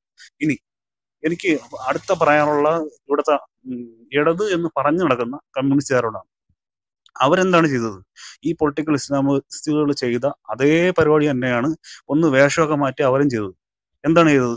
നിയമസഭയിൽ വലിയ പ്രസംഗമൊക്കെ നടത്തി ഘോരഘോരം പ്രസംഗം നടത്തുന്ന ആളാണ് സ്വരാജ്. അപ്പൊ നമുക്ക് കേൾക്കുമ്പോൾ ഭയങ്കര താത്വിക വലവനാണ് ഇങ്ങനെയാണ് ഈ പറയുന്നത്. അപ്പോൾ അത് കേട്ട് നമുക്ക് ഇന്നങ്ങ് ഉറങ്ങാം, അത് വേറെ രസം. അപ്പോ ഈ സ്വരാജ് ഒക്കെ പറയുന്ന നിലപാട് എന്താണ്? ശ്രീജിത്ത് പണിക്കറുള്ള സ്ഥലത്ത് ഇവര് പോകൂല. അപ്പൊ അതിനവർ പറയുന്ന കാരണം എന്തരാണ്? അതാണ് അതിനേക്കാളും രസം.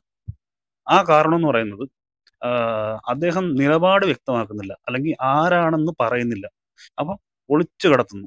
അതായത് എന്തോ അങ്ങ് ഒളിച്ചു കടത്തുന്നു. അതായത് ഇവർക്ക് വ്യക്തി എന്തെന്ന് അറിഞ്ഞിട്ട് ആശയത്തിൽ നിന്ന് ഓടി രക്ഷപ്പെടാം, അതിനാണ് ഈ കാണിക്കുന്നത്. അപ്പൊ അതുകൊണ്ട് ഇവരെന്തിരിക്കും? നമ്മൾ ആ ചാനൽ അങ്ങ് ബഹിഷ്കരിച്ചു എന്ന് പറയുന്നത്. അപ്പൊ വീണ്ടും മലയാളികളുടെ ബൗദ്ധികമായ ഇതിനെ ഇവരങ്ങ് കളിയാക്കുകയാണ്. അപ്പൊ ഈ പരിപാടി ഇവരെ നിർത്തിയിട്ട് ഗട്സ് ഉണ്ടെങ്കിൽ പോയി സംവദിക്കുക എന്നുള്ളത് ആദ്യത്തെ എൻ്റെ അഭിപ്രായം. അപ്പോൾ ഈ രണ്ട് കാര്യവും നിങ്ങളൊന്ന് നോക്കുക. ഇത് രണ്ടും ഇങ്ങനെ ഒരു സംഭവം ചെയ്യുമ്പോൾ ഇതിന്റെ വളർച്ച ആർക്കാണ്? ഈ ഒരു വിഭാഗത്തിന്റെ അഭിപ്രായങ്ങൾ പൊതുജനത്തിലേക്ക്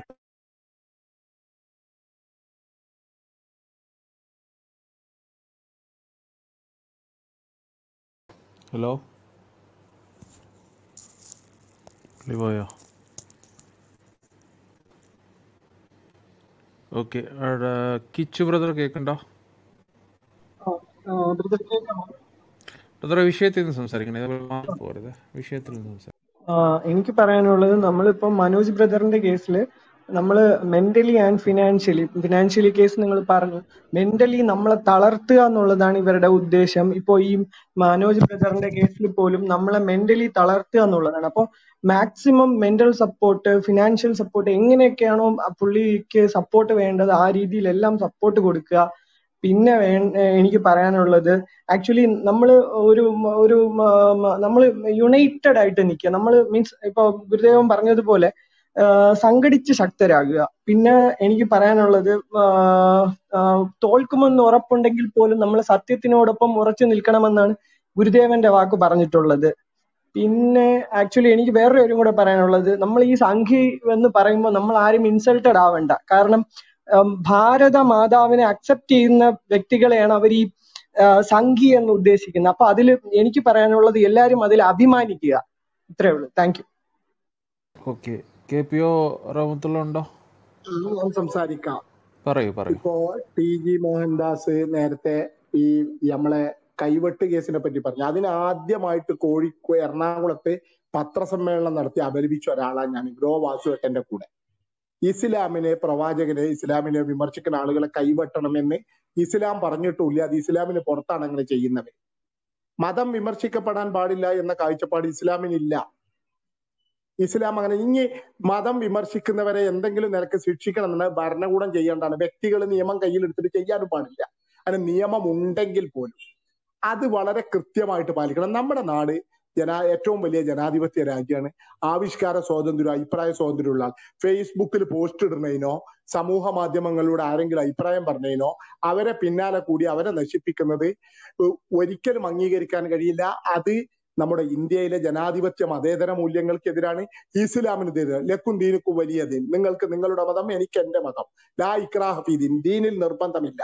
ഇനി ഒരാൾ ഇസ്ലാം എന്ന് പുറത്തു കടന്നാൽ പോലും അയാളെ ഭരണകൂടം ഉണ്ടെങ്കിൽ എന്ത് ചെയ്യണം എന്നുള്ളത് ഭരണകൂടമുള്ള സ്ഥലത്ത് തന്നെ ഒരു ജനാധിപത്യ ബഹുസ്വര സമൂഹത്തിൽ അങ്ങനെ മതം വിട്ടുപോകുന്നവരെ ഒന്നും കൈകാര്യം ചെയ്യാൻ മുസ്ലിങ്ങൾക്ക്, ഇസ്ലാം മതവിശ്വാസികൾ വ്യക്തിപരമായിട്ട് സ്വാതന്ത്ര്യമില്ല.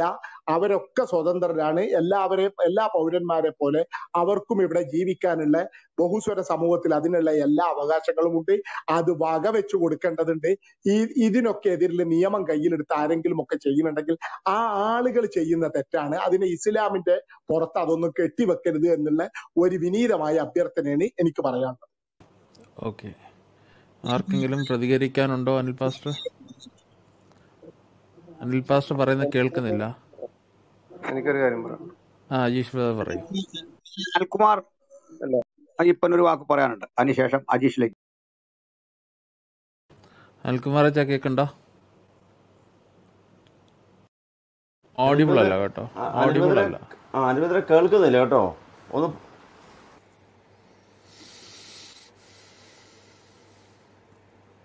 ഇപ്പൊ കേൾക്കുന്നുണ്ടോ ബ്രദറെ? കേൾക്കുന്നുണ്ട്. കേൾക്കാം. ഇദ്ദേഹം ഇവിടെ പറഞ്ഞതിലൊരു കാര്യം നിങ്ങൾ ശ്രദ്ധിച്ചിട്ടുണ്ടാവുമെന്ന് ഞാൻ വിചാരിക്കുന്നു. അദ്ദേഹം പറഞ്ഞത് അങ്ങനെ വിമർശിച്ചു കഴിഞ്ഞാൽ അത് ഭരണാധികാരികളാണ് ചെയ്യേണ്ടത്, വ്യക്തികളല്ലാണ്. അത് നിങ്ങൾ എത്ര പേര് ശ്രദ്ധിച്ചെന്ന് എനിക്ക് അറിഞ്ഞുകൂടാ. പക്ഷെ അദ്ദേഹം പറഞ്ഞൊരു കാര്യമാണ്. അദ്ദേഹം പറഞ്ഞത് ശരിയാണ്, ഇസ്ലാമിക പ്രമാണം അനുസരിച്ച് ശരിയാണ്. ഇസ്ലാമിനെതിരെ, മുഹമ്മദിനെതിരെയോ അള്ളാഹുവിനെതിരെയോ ഖുർആനെതിരെയോ ആരെങ്കിലും എന്തെങ്കിലുമൊക്കെ പറഞ്ഞു കഴിഞ്ഞാൽ അത് ഇസ്ലാമിക ഭരണാധികാരികളാണ് അവരെ തലവെട്ടേണ്ടത്, അല്ലെങ്കിൽ അവരാണ് ആ തലവെട്ടാൻ വേണ്ടി ഉത്തരവിടേണ്ടത്. അത് ശരിയാണ്. പക്ഷെ അത് എവിടെയാണ്? അത് ഇസ്ലാമിക ഭരണമുള്ള ഇടങ്ങളിലാണ്. മനസ്സിലായോ? ഇസ്ലാമിക ഭരണമുള്ള ഇടങ്ങളിൽ അങ്ങനെ. ഇസ്ലാമിക ഭരണം ഇല്ലാത്തിടങ്ങളിലോ? ഇല്ലാത്തിടങ്ങളിൽ ഇവരുടെ ശരീഅത്ത് കോടതിയുണ്ട്. ഇപ്പൊ ഇദ്ദേഹത്തിന് നമ്മുടെ ജോസഫ് മാഷ കൈവെട്ടിയത് വെറുതെ കുറച്ചു പേരൊക്കെ പോയി ചെയ്തതൊന്നുമല്ല. അന്ന് അന്വേഷണം നടത്തിയ സമയത്ത് അവർ പറഞ്ഞല്ലോ ശരീഅത്ത് കോടതിയുണ്ട്, കോടതിയാണ് വിധിച്ചത്. സൂറ 5:31 അനുസരിച്ച് എതിർദിശകളിൽ നിന്ന് കയ്യും കാലും വെട്ടണമെന്ന്. അപ്പോൾ ഈ പറഞ്ഞ കാര്യം, അതായത് ഇത് കേവലം ചില വ്യക്തികൾ വന്നിട്ട് ചെയ്തതല്ല ഇത്, മറിച്ച് അവരുടെ കൗൺസില്, SDP എന്ന് പറയുന്ന വിഭാഗത്തിന്റെ അവരുടെ ഷൂറ കൗൺസിൽ അവർ കൂടുന്നു. ആ ഷൂറ കൂടിയിട്ട് അവരുടെ കോടതി ഉത്തരവിട്ടു. ആ കോടതി ഉത്തരവ് ഇവർ നടപ്പാക്കി. അതാണ് അന്ന് അവിടെ സംഭവിച്ചത്. അപ്പോൾ ഇദ്ദേഹം പറഞ്ഞത് ഈ ഭരണാധികാരികൾ ചെയ്യണമെന്ന് പറയുന്നത് ഇസ്ലാമിക ഭരണം ഉള്ള ഇടങ്ങളിലാണ്, ഇല്ലാത്തിടങ്ങളിൽ ഇതുപോലെയൊക്കെ തന്നെ ചെയ്യും. മനസ്സിലായോ? പിന്നെ ഈ വിമർശിക്കാൻ ഇസ്ലാമിനെ വിമർശിക്കാൻ അവകാശമുണ്ടെന്നൊക്കെ പറഞ്ഞത് അതൊക്കെ മുട്ടൻ കോമഡിയാണ്. ഇസ്ലാമിക രാജ്യങ്ങളിൽ ജോലി ചെയ്തിട്ടുള്ള ആളുകളാണല്ലോ ഇവിടെ നമ്മുടെ കേരളത്തിലുള്ള ഭൂരിഭാഗം ഭരിപ്പോണ്ടിരിക്കുന്ന കുറെ പേര്. അതാണല്ലോ എത്ര പേര് അവിടെ ചെന്ന് കണ്ടിട്ടുണ്ട് ഇസ്ലാമിനെ വിമർശിക്കുന്നത്? നമ്മൾ ഇവിടുന്ന് പോയവരല്ല, ആ നാട്ടിൽ തന്നെയുള്ള ആരെങ്കിലും ഇസ്ലാമിനെതിരെ വായ തുറക്കുന്നത് കണ്ടിട്ടുണ്ടോ? തുറക്കാൻ പറ്റുകയില്ല. പിന്നെ എന്താണ് ഇദ്ദേഹം ഇങ്ങനെ ഒന്ന് പറയുന്നത്? ഇതാണ് തക്കിയ എന്ന് പറയുന്നത്. തക്കിയ എന്ന് പറഞ്ഞു കഴിഞ്ഞാൽ മുഹമ്മദ് നുണ പറയാനുള്ള അനുവാദം അനുയായികൾക്ക് കൊടുത്തിട്ടുണ്ട്. മുസ്ലിങ്ങൾക്ക് നുണ പറയാം. ഏതൊക്കെ സന്ദർഭങ്ങളെന്ന് പറയുന്നത്, അതിൽ ഒരു സന്ദർഭമാണ് യുദ്ധം എന്ന് പറയുന്നത്. ഇപ്പൊ ഇത് ഇദ്ദേഹം ഇവിടെ ഒന്ന് പറയുന്നത്, ഈ റഹ്മത്തുള്ളൂടെ ഒന്ന് പറയുന്നുണ്ടല്ലോ, അത് നാവ് കൊണ്ടുള്ള ജിഹാദാണ് അദ്ദേഹം ചെയ്യുന്നത് ഇവിടെ. അത് നമ്മൾ മനസ്സിലാക്കണം. നാവ് കൊണ്ടുള്ള ജിഹാദ്, അതായത് ഡയറക്റ്റ് ഒരാളെ തല്ലാനോ കൊല്ലാനോ അങ്ങനെ ഒന്നും ചെയ്യാൻ പറ്റില്ല എന്നുണ്ടെങ്കിൽ, ശരീരം കൊണ്ട് ജിഹാദ് നടത്താൻ പറ്റുന്നില്ലെങ്കിൽ സമ്പത്ത് കൊണ്ട് ജിഹാദ് നടത്തുക, പണം കൊടുത്തുകൊണ്ട് ജിഹാദിക്ക് വേണ്ടുന്ന എല്ലാ കാര്യങ്ങളും ചെയ്യുക. ഇനി അതിനും ശേഷിയില്ലെങ്കിലോ അടുത്തത് നാവ് കൊണ്ട് എന്ന് പറഞ്ഞാൽ ഇതുപോലെയൊക്കെ വന്ന് ഡയലോഗ് അടിക്കുന്നില്ലേ, അമുസ്ലിങ്ങളായിരിക്കുന്ന ആളുകളെ തെറ്റിദ്ധരിപ്പിക്കുന്ന വിധത്തിൽ, ഇല്ല ഖുറാനിലും ഹദീസുകളിലും പറഞ്ഞതിന് വിരുദ്ധമായ വിധത്തിൽ ഓരോന്നുകൂടെ അടിച്ചിറക്കുന്നത്, അത് നാവ് കൊണ്ടുള്ള ജിഹാദാണത്. അപ്പൊ അതുകൊണ്ടൊക്കെയാണ് ഇവരെ ഞങ്ങൾ ജിഹാദികളെന്ന് അക്ഷരം തെറ്റാതെ വിളിക്കുന്നത്. അത് നിങ്ങൾ മനസ്സിലാക്കണം. എന്നോട് പലരും പറഞ്ഞിട്ട് താങ്കൾ എന്താണ് എല്ലാവരെയും ജിഹാദി എന്ന് വിളിക്കുന്നത്? അവരുടെ വിചാരം ജിഹാദി എന്ന് പറഞ്ഞു കഴിഞ്ഞാൽ ഇപ്പൊ ഇവിടുന്ന് ആ ഡോക്ടർ ഇജാസ് പോയിട്ട് അഫ്ഗാനിസ്ഥാനിൽ പൊട്ടിത്തെറിച്ചു, 34 സിഖുകാരെ, നിരപരാധികളായ സിഖുകാരെ കൊന്നുകൊണ്ട് അദ്ദേഹം പൊട്ടിത്തെറിച്ചല്ലോ. അതുപോലെയുള്ളതൊക്കെയാണ് ജിഹാദ് എന്നാ പല ആൾക്കാരും ധരിച്ചു വെച്ചിരിക്കുന്നത്. അത് ജിഹാദാണ്. അതുമാത്രമല്ല, ഇന്ന് ആവുകൊണ്ട് ഇങ്ങനെ സംസാരിക്കുന്നത് ജിഹാദാണ്. അതുകൊണ്ടാണ് ഇവിടെ സംസാരിക്കാൻ വരുന്ന ഏതൊരുത്തിനെയും ഞങ്ങൾ അക്ഷരം തെറ്റാതെ, ഞങ്ങൾ മൊത്തം വിളിച്ചില്ലെങ്കിൽ ഞാൻ വിളിക്കാറുണ്ട് ജിഹാദി എന്ന്. അത് ജിഹാദ് എന്താണെന്ന് എനിക്ക് അറിയാവുന്നതുകൊണ്ടാണ് വിളിക്കുന്നത്. അപ്പൊ ഇങ്ങനെയൊക്കെയുള്ള ഈ വ്യാജങ്ങൾ വളരെ ഇതായിട്ട് പ്രമാണങ്ങൾക്കെതിരായി തന്നെ ഇവർ സംസാരിക്കുന്നത്. നമ്മളാരും ഒരിക്കലും, ഇപ്പൊ ഒരു ക്രിസ്ത്യാനി ഒരിക്കലും ബൈബിളിൽ ഉള്ള കാര്യത്തിന് വിരുദ്ധമായി പറയുകയില്ല. ഒരു ഹിന്ദു, മതബോധമുള്ള ഹിന്ദു ആണെങ്കിൽ അവന്റെ മതപ്രമാണത്തിലുള്ളതിനെതിരായിട്ട് അവൻ പറയുകയില്ല. പക്ഷെ ഇസ്ലാമിന്റെ കാര്യം നേരെ തിരിച്ചാണ്. മുഹമ്മദ് അനുവാദം കൊടുത്തിട്ടുണ്ട്. മുഹമ്മദിനെ ചീത്ത വിളിക്കാനുള്ള അനുവാദം വരെ മുഹമ്മദ് കൊടുത്തിട്ടുണ്ട്. ഞാൻ നേരത്തെ പറഞ്ഞല്ലോ, കാബിനുള്ള അഷ്റഫ് എന്ന് പറയുന്ന ഒരാള്, കാബിനുള്ള അഷ്റഫ് എന്ന് പറയുന്നത് ഒരു പ്രമാണിയാണ്, ധനികനാണ്, യുവാവാണ്, അദ്ദേഹം ഒരു കവിയാണ്. മുഹമ്മദിനെതിരെ കവിത എഴുതി എന്നുള്ള കുറ്റത്തിന് ഇദ്ദേഹത്തെ കൊല്ലേണ്ടി വരുന്നു പറഞ്ഞപ്പോ മുഹമ്മദ് ചോദിക്കുകയാണ്, കാബിനുള്ള അഷ്റഫിനെ എതിരിടാൻ ആരുണ്ട്? അപ്പൊ കുറച്ചുപേർ എഴുന്നേറ്റ് പറയും, ഞങ്ങൾ പോയി ചെയ്തോളാം, പക്ഷെ ഞങ്ങൾക്ക് നുണ പറയാനുള്ള അനുവാദം അവിടെ നിന്ന് തരണം എന്ന് പറയും. മുഹമ്മദ് പറയും തന്നിരിക്കുന്നു. എന്നിട്ട് അവരവിടെ പോയി പറയുന്ന നുണ എന്താണെന്ന് അറിയാമോ? മുഹമ്മദിനെ കുറ്റം പറയലാണ് അവർ അവിടെ ചെന്നിട്ട് പറഞ്ഞത്. മുഹമ്മദിനെ കുറ്റം പറയുന്നത് കേട്ട് കഴിഞ്ഞപ്പോൾ കാബിനുള്ള അഷ്റഫ് വിചാരിച്ചു ഇവർ ഇസ്ലാം, മനസ്സുകൊണ്ട് ഇവർ ഇസ്ലാം വിട്ടിരിക്കുകയാണ് ഇപ്പോൾ. കാരണം യഥാർത്ഥത്തിൽ ഒരു മുസ്ലിം ഒരിക്കലും മുഹമ്മദിനെതിരെ പറയില്ലല്ലോ. ആ ഒരു ഇതിലാണ് പിന്നീട് ഇവരായിട്ട് സംസാരിക്കുന്നതും ഒരു കരാർ പറഞ്ഞ് ഉറപ്പിച്ച് ഞങ്ങൾ എന്നാൽ ശരി വൈകുന്നേരം രാത്രി വരാമെന്ന് പറഞ്ഞ് അവർ പോകുന്നു. രാത്രി വന്നിട്ട് ഈ മനുഷ്യനെ രാത്രി ഇരുളിന്റെ മറവിൽ വെട്ടിക്കൊന്ന് കളയുകയും ചെയ്യുന്നു. അപ്പൊ ഇങ്ങനെയൊക്കെയുള്ള മുഹമ്മദിനെതിരെ പോലും നുണ പറയാനുള്ള അനുവാദം മുഹമ്മദ് കൊടുത്തിട്ടുള്ളത് കൊണ്ട്, അത് ഇവരുടെ മതനിയമത്തിന്റെ ഭാഗമായിരിക്കുന്നത് കൊണ്ട്, KP റഹ്മത്തുള്ളനെ പോലെയുള്ള ജിഹാദികൾ ഇവിടെ വന്നിട്ട് ഇതിനേക്കാളും വലിയ നുണയും പറഞ്ഞ് നമ്മളെ വഴിതെറ്റിക്കാൻ നോക്കും. അത് നമ്മൾ മനസ്സിലാക്കണം. അപ്പൊ അതുകൊണ്ട് പ്രമാണത്തിന്റെ അടിസ്ഥാനത്തിൽ നമ്മൾ നോക്കിയാൽ ഇവിടെ ചാക്കോ പാസ്റ്റർ അതുപോലെ വേറെ പല സഹോദരങ്ങളും പ്രമാണങ്ങളിൽ നിന്ന് സംസാരിച്ചു. ഇതാണല്ലോ പ്രമാണം പറയുന്നത്. പ്രമാണം ഇങ്ങനെ പറയുമ്പോൾ അതിന് വിരുദ്ധമായിട്ട് നിങ്ങൾക്ക് എങ്ങനെയാണ് ഇങ്ങനെ സംസാരിക്കാൻ പറ്റുമെന്ന് ചോദിച്ചില്ലേ? ഞാനും ചോദിച്ചു നേരത്തെ. അതെന്തുകൊണ്ടാണ് ഇവർക്ക് സംസാരിക്കാൻ പറ്റുന്നത് വെച്ച് കഴിഞ്ഞാൽ ഇതാണ് കാര്യം. തക്കിയ മുഹമ്മദ് അനുവദിച്ചിട്ടുണ്ട്. ആ തക്കിയാണ് ഇവിടെ എടുക്കുന്നത്. അപ്പൊ ഇങ്ങനെയുള്ള തക്കിയെ എടുക്കാൻ നിങ്ങൾ സ്ഥലം വേറെ നോക്ക്. ഞങ്ങളുടെ റൂമിനകത്ത് വന്ന് ഞങ്ങളുടെ അടുത്ത് തന്നെ തക്കി ഇറക്കാൻ നോക്കുന്നെങ്കിൽ നിങ്ങളുടെയൊക്കെ തൊലിക്കെട്ടി ഞങ്ങൾ സമ്മതിച്ചു തന്നിരിക്കുന്നു. വേറെ അത് സമ്മതിക്കണം. കാരണം നിങ്ങളുടെ ഉസ്താദുമാരെക്കാൾ കൂടുതൽ നിങ്ങളുടെ കിതാബുകൾ വായിച്ചു പഠിച്ചിട്ടുള്ള ആൾക്കാരാണ് ഞങ്ങൾ. അക്ബറിനോ അല്ലെങ്കിൽ മുജാഹിദ് വാലിശ്ശേരിയോ ഒക്കെ അറിയാത്ത ഹദീസുകൾ വരെ ഞങ്ങൾക്കറിയാം. കാരണം അത് അറിയേണ്ടത് ഞങ്ങളുടെ ആവശ്യമാണ്. ഞങ്ങളുടെ കഴുത്തിന് തല പോകുന്ന കേസാണല്ലോ ഇത്. അതുകൊണ്ട് ഞങ്ങൾക്ക് ഇത് പഠിക്കേണ്ടതുണ്ട്. ഞങ്ങൾ തപ്പിപ്പോയി പഠിച്ചിട്ടൊക്കെ ഉണ്ട്. അപ്പൊ അങ്ങനെയുള്ള ഞങ്ങളുടെ അടുത്ത് വന്നുകൊണ്ട് നിങ്ങൾ ഇമ്മാതിരി വേഷം കെട്ട് നടത്തരുത് കേട്ടാ. അതാണ് റഹ്മത്തുള്ളയോട് പറയാനുള്ളത്. ഇനി അജീഷ് ബ്രദർ എന്ന് പറയാം. അനിൽ ബ്രദറെ ഒറ്റ മിനിറ്റ്. അനിൽ ബ്രദറെ, അദ്ദേഹത്തിന് അവസരം കൊടുത്ത സമയം മുതൽ ഇപ്പം എന്നോട് ബാക്ക് ചാനൽ പറയുകയാണ്, എനിക്ക് നിസ്കരിക്കാൻ പോകാൻ സമയമായി, ഞാൻ പോവാണ്. ഞാനതൊന്നും ശ്രദ്ധിക്കാതിരിക്കുക. അപ്പോൾ അനിൽ ബ്രദർ എന്തായാലും അദ്ദേഹം ഇറക്കിയ തക്കിയെ കറക്റ്റ് അവരുടെ പുസ്തകം വെച്ച് വിശദീകരിച്ച് കൊടുത്തു. താഴെ ഇരിക്കുന്ന ഓഡിയൻസ് അത് വളരെ ക്ലിയറായിട്ട് മനസ്സിലാക്കിയിട്ടുണ്ട്. Thank you. അജീഷ് ബ്രദറെ. ഓക്കെ, ഞാൻ പറയുന്നത് ഓഡിബിളാണോ? ഓഡിബിളാണ്. ഇത് റഹമത്തുള്ളയെ പോലുള്ള നാവിനാൽ ജിഹാദികൾ ഇത് തന്നെ പറയുമെന്ന് നമുക്കറിയാം. കാരണം ഇത് അവർക്ക് അവരുടെ മതത്തെ പിടിച്ചു നിർത്തണമല്ലോ. പുള്ളി വന്നിട്ട് പറയുന്നുണ്ട് ഇത് ചെയ്യുന്ന മൊത്തം ഇസ്ലാമികമല്ല. പിന്നെ എന്തിന്റെ അസ്ലാമികിലാണ് ഇവരെല്ലാവരും കൂടി ഇത് ചെയ്യുന്നത്? ജോസഫ് മാഷിന്റെ കൈ വെട്ടിയത് ഇസ്ലാമികമല്ല. പക്ഷെ അവരും തക്ബീറല്ലേ പിടിച്ചത്. അവരും ഖുറാന്റെ ആയത്തിന്റെ അടിസ്ഥാനത്തിലല്ലേ ചെയ്തത്. ഞാനൊരു അധ്യായം വായിക്കാം. ഫത്ഹുൽ മുബീൻ പേജ് 618. ഇങ്ങനെയാണ് പറയുന്നത്. സമരം അനിവാര്യമാക്കുന്നതിനെ പറ്റിയാണ്. സത്യനിഷേധികളായ ശത്രുക്കൾ ആക്രമണാർത്ഥത്തിൽ പ്രവേശിച്ചാൽ കഴിയുന്ന വിധം പ്രതിരോധിക്കൽ നാട്ടുകാരുടെ കടമയാവുന്നു. പ്രതിരോധത്തിന് 2 ഘട്ടങ്ങളുണ്ട്. സംഘടിക്കാനും സമരത്തിനുള്ള തയ്യാറെടുപ്പ് നടത്താനും സൗകര്യപ്പെടുന്നതാണ് പ്രഥമ ഘട്ടം. മനസ്സിലായോ? ഇത് ശത്രുക്കളായിട്ടുള്ള ആൾക്കാരോടാ, സത്യനിഷേധികളായിട്ടുള്ള ശത്രുക്കൾ അവിടെ ഇവര് താമസിക്കുന്ന സ്ഥലത്തേക്ക് ചെല്ലുകയാണെങ്കിൽ ഇവര് നമ്മുടെ ഈ കല്ലറങ്ങാട്ട് പിതാവ് നടത്തിയ വിഷയത്തിന്മേൽ നമ്മൾ വാട്സപ്പും ഫേസ്ബുക്കും എല്ലാം കണ്ട് നമ്മുടെ ശത്രു സ്ഥലം എവിടാണ്? പാലയാണ്. ആ പാലയിലേക്ക് എന്ത് ചെയ്യണം? ആക്രമണം നമ്മൾ നടത്തണമെന്ന് ഫേസ്ബുക്കിലേക്ക് വിട്ടിരിക്കുന്ന എല്ലാ സംഭവവും നമ്മുടെ കയ്യിൽ കിടപ്പുണ്ട്. ഈ സംഭവങ്ങളെല്ലാം വെച്ച് നോക്കുകയാണെങ്കിൽ ശത്രു ഇങ്ങോട്ടല്ല, ഇവര് തന്നെ മറ്റുള്ളവരെ ശത്രുവാക്കിക്കൊണ്ട് അവർ അങ്ങോട്ട് ചെല്ലുകയാണ്. പിന്നെ ധർമ്മസമരം നടത്തണമെന്ന് ഫത്തക്കുൽ കർമ്മശാസ്ത്ര പുസ്തകത്തിൽ എഴുതി വെച്ചിട്ടുണ്ട്. വർഷത്തിൽ ഒരു പ്രാവശ്യമെങ്കിലും നിങ്ങൾ ധർമ്മസമരം നടത്തണം.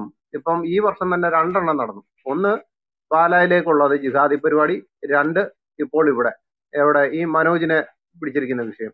അപ്പൊ വർഷത്തിൽ 1ഉം 2ഉം ഒരെണ്ണമാണ് ഇവർക്ക് പ്രമാണം പറഞ്ഞിരിക്കുന്നതിൽ ഇവർ 1ൽ കൂടുതൽ പരിപാടി നടത്തിക്കൊണ്ടിരിക്കുകയാണ്. എന്നിട്ട് ഈ റഹ്മത്തുള്ളാഹിയെ പോലുള്ള ഈ ജിഹാദികൾ വന്നിട്ട് നാവിനാൽ ജിഹാദ് നടത്തുന്ന ഇവര് വന്നിട്ട് ഇത്രയും വെള്ള പൂശിയപ്പോഴും ഈ മനോജിന്റെ വിഷയത്തിൽ എന്തുകൊണ്ട് പുള്ളി പറഞ്ഞില്ല? ആ ബസ്സിന്റെ അകത്ത് വെച്ച് അദ്ദേഹത്തെ ഇടിച്ചില്ലേ? ഇടിച്ചിട്ട് പിന്നെന്തിനാണ് ഇത്രയും പ്രശ്നം ഉണ്ടായിട്ടും വലിയ വലിയ വിഷയങ്ങൾ ഉണ്ടായിട്ടും പുള്ളി വന്നിട്ട് ഇസ്ലാമികമല്ല പിന്നെ എന്താണ് ഇസ്ലാമികം? അതുകൂടി ഇവര് പറയൂ. മുഹമ്മദിനെ കളിയാക്കിയവരെ ആരെയും കൊന്നിട്ടില്ല എന്ന് പറയുന്നതാണോ ഇസ്ലാമികം? ആ വെള്ളപൂശലാണോ ഇസ്ലാമികം?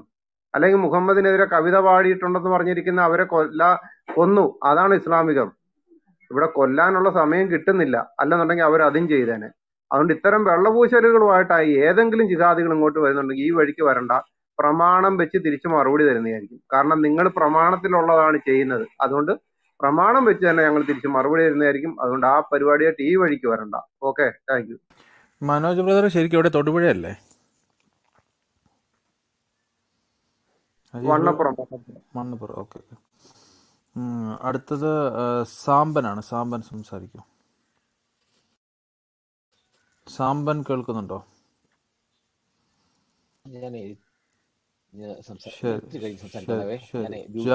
ജാബു.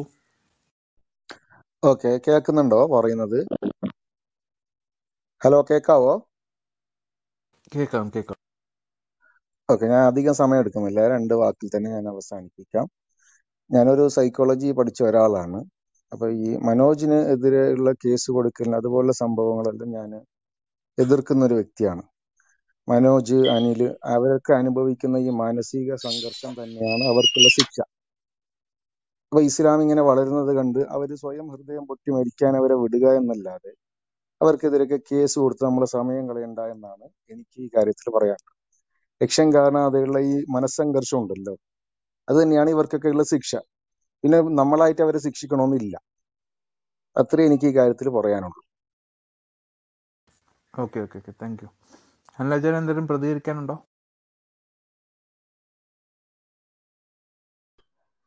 എന്താ പറഞ്ഞ ഞാൻ കേട്ടില്ലായിരുന്നു. ഇവിടെ വേറൊരു സഹോദരൻ ഇവിടെ ഒരു സംഭവം നടന്നിരിക്കുന്നു. ജബോ കേട്ടില്ലേ?